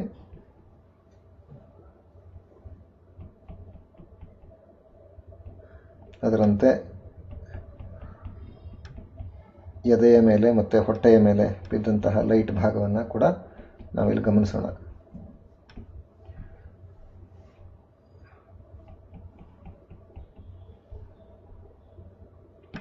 ಇನ್ನು ಎಡಗೈಯ ಭಾಗದಲ್ಲೂ ಕೂಡ ಅದೇ ರೀತಿ ಸ್ವಲ್ಪ ಶ್ಯಾಡೋಸ್ ಬಿದ್ದಿರುತ್ತೆ. ಆ ಶ್ಯಾಡೋಸನ್ನು ಕೂಡ ನಾವಿಲ್ಲಿ ಗಮನಿಸ್ಕೊಳ್ಬೇಕು. ಅದರಂತೆ ಬೆರಳುಗಳು ಕೂಡ ಪಕ್ಕದಲ್ಲಿ, ಪೆನ್ಸಿಲಲ್ಲಿ ಯಾರು ಶ್ಯಾಡೋಸ್ ಮಾಡ್ತಾ ಇದ್ದೀರಿ ಅವರಿಗೆಲ್ಲ ಇದು ತುಂಬ ಸುಲಭವಾಗಿ ಮಾಡ್ಬೋದು. ಯಾಕೆಂದರೆ ಇದರಲ್ಲಿ ಹೆಚ್ಚು ಟೋನ್ಗಳು ತಲೆ ಕೆಡಿಸ್ಕೊಳ್ಳೋ ಅಗತ್ಯ ಇರಲ್ಲ.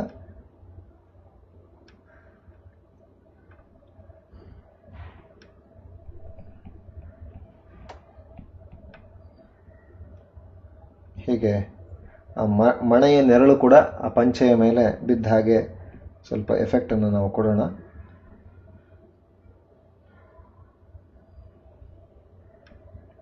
ಅದರಂತೆ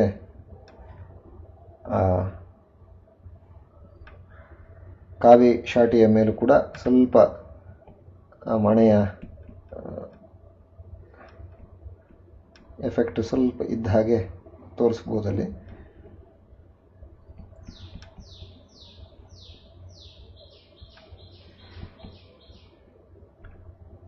ಹೀಗೆ ಮತ್ತು ಕಾವಿ ಶಾಟಿಯ ಪಕ್ಕದಲ್ಲಿ ಇರ್ತಕ್ಕಂಥ ನೆರಳು ಹೇಗೆ ಬಿದ್ದಿದೆ ಅನ್ನೋ ಕಲ್ಪನೆಯನ್ನು ಕೊಟ್ಟಾಗ ರೌಂಡಿಟಿ ತುಂಬ ಪಕ್ಕ ನಮಗೆ ಸಿಗತ್ತೆ.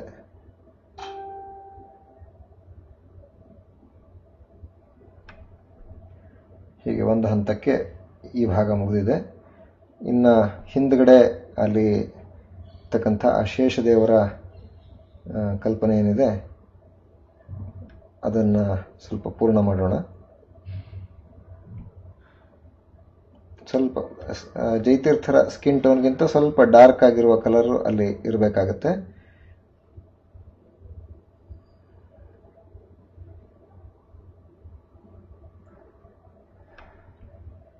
ಆವಾಗ ಕಾಂಟ್ರಾಸ್ಟ್ ಚೆನ್ನಾಗಿ ಬಂದು ಚಿತ್ರ ಎದ್ದು ಬರುತ್ತೆ.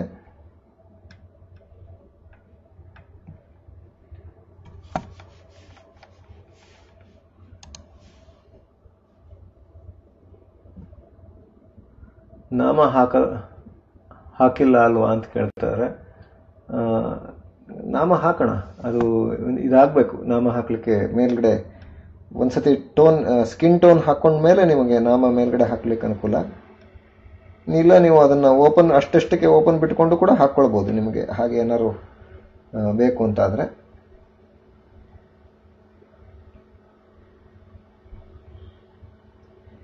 ಇನ್ನು ಕೆಳಗಡೆ ಇರ್ತಕ್ಕಂಥ ಕೃಷ್ಣಾಜಿನ ಅದಕ್ಕೊಂದು ಸ್ವಲ್ಪ ನಾನು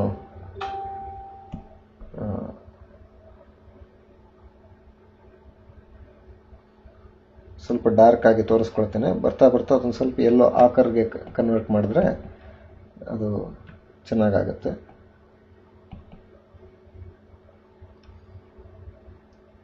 ಹೀಗೆ ಕೃಷ್ಣಾಜಿನದ ಕಲರನ್ನು ನಾನು ಈ ರೀತಿ ತೋರಿಸ್ತಾ ಇದ್ದೇನೆ.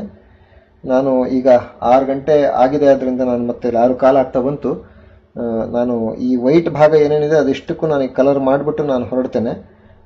ಮತ್ತೆ ಇದನ್ನು ಕ್ಲೀನಾಗಿ ಮಾಡಿ ನಾನು ರಾತ್ರಿ ಇವತ್ತು 8:30 ನಂತರ ಅಪ್ಲೋಡ್ ಮಾಡ್ತೇನೆ. ಈಗ ಸ್ವಲ್ಪ ನನಗೆ 6 ಕಾಲಿಗೆ ಒಂದು ಅನಿವಾರ್ಯ ಬೇರೆ ಕೆಲಸವನ್ನು ನಾನು ಮುಂದುವರಿಸಬೇಕಾಗಿದೆ. ಆದ್ದರಿಂದ ನಾನು ಇಲ್ಲಿಗೆ ಇದನ್ನು ಆದಷ್ಟು ಇನ್ನೊಂದು 5 ನಿಮಿಷದಲ್ಲಿ ಮುಗಿಸ್ತಾ ಇದ್ದೇನೆ ಈ ಕಾರ್ಯಕ್ರಮನ.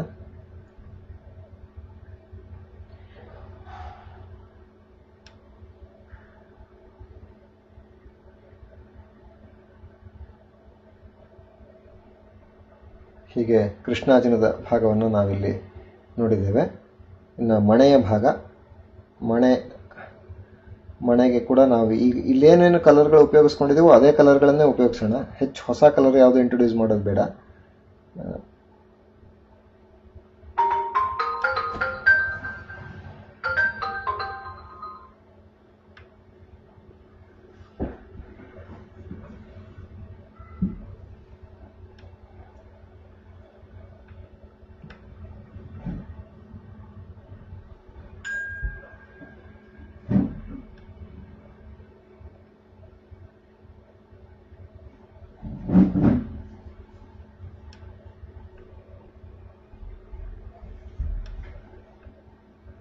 ಹೀಗೆ ಒಂದು ಮಣೆಯ ಭಾಗಕ್ಕೂ ಕೂಡ ನಾವಿಲ್ಲಿ ಈ ರೀತಿ ಡಾರ್ಕ್ ಆಗಿರೋ ಕಲರ್ನ ಹಾಕ್ಕೊಳ್ಬೋದು. ನಂತರ ತಾಳೆಗರಿಗೆ ನಿಮಗೆ ಗೊತ್ತೇ ಇದೆ, ತಾಳೆಗರಿ ಕಲರು ಅದು ಸ್ವಲ್ಪ ಯೆಲ್ಲೋಯಿಶ್ ಆಗಿರುತ್ತೆ. ಅದನ್ನು ಆದಷ್ಟು ನಾನು ಸ್ವಲ್ಪ ಬ್ರೈಟ್ ಆಗಿರೋ ಹಾಗೆ ತೋರಿಸ್ತಾ ಇದ್ದೀನಿ.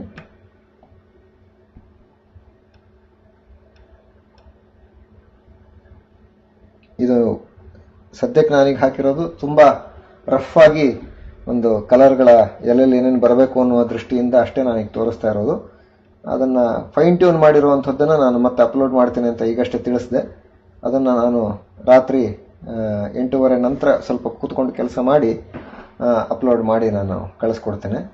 ತಾಳೆಗರಿಯ ಕಲರ್ಗಳನ್ನು ನಾವೀಗ ಗುರುತಿಸ್ಕೊಂಡಿದ್ದೀವಿ. ಆದ್ದರಿಂದ ಅದರ ಕೆಳಗಡೆನೂ ಕೂಡ ಮತ್ತೊಂದು ಮಣೆಯನ್ನು ನಾವು ಗುರುತಿಸಿ, ಮತ್ತು ಅಲ್ಲೊಂದು ದೀಪ ಇದೆ. ಆ ದೀಪಕ್ಕೆ ನಿಮಗೆ ಕಲರ್ ನಿಮಗೆ ಗೊತ್ತೇ ಇರ್ತದೆ, ಆ ದೀಪ ಹೇಗೆ ಮಾಡ್ಕೊಳ್ಬೇಕು ಅಂತ. ಅದನ್ನು ನೀವು ಮಾಡಬಹುದು, ಯಾರು ಮುಂದುವರಿಸ್ತೀರಿ ಅವರು ಮುಂದುವರಿಸ್ಬೋದು.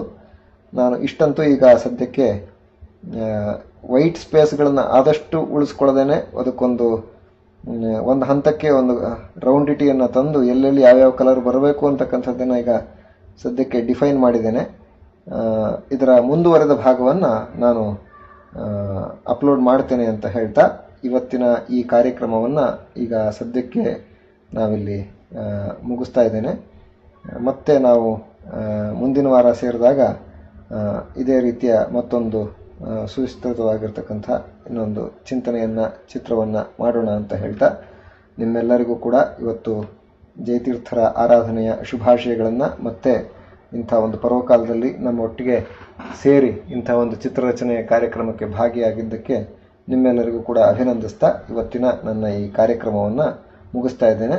8:30 ನಂತರ ಉಳಿದ ಭಾಗವನ್ನು ನಾನು ಪ್ರಾರಂಭ ಮಾಡಿ ಆದಷ್ಟು ಬೇಗವಾಗಿ 9:30 ಒಳಗೆ ಇವತ್ತಿನ ಈ ಚಿತ್ರವನ್ನು ನಾನು ಅಪ್ಲೋಡ್ ಮಾಡ್ತೇನೆ ಅಂತ ಹೇಳ್ತಾ, ಇದರಲ್ಲಿ ಆ ಮೂಗಿನ ಭಾಗದಲ್ಲಿ ಮತ್ತು ಕಣ್ಣಿನ ಕೆಲವು ಭಾಗದಲ್ಲೆಲ್ಲ ಇನ್ನೂ ಡೀಟೇಲಿಂಗ್ ಸ್ವಲ್ಪ ಮಾಡಬೇಕು. ಅದಿಷ್ಟನ್ನು ಮಾಡಿ ನಾನು ಕಳಿಸ್ತೇನೆ ಅಂತ ಹೇಳ್ತಾ ಇವತ್ತಿನ ಈ ಕಾರ್ಯಕ್ರಮನ ನಾನು ಇಲ್ಲಿಗೆ ಮುಗಿಸ್ತಾ ಇದ್ದೇನೆ. ಎಲ್ರಿಗೂ ಕೂಡ ನಾನು ಅಭಿನಂದನೆಗಳು ಮತ್ತು ನಮಸ್ಕಾರಗಳು.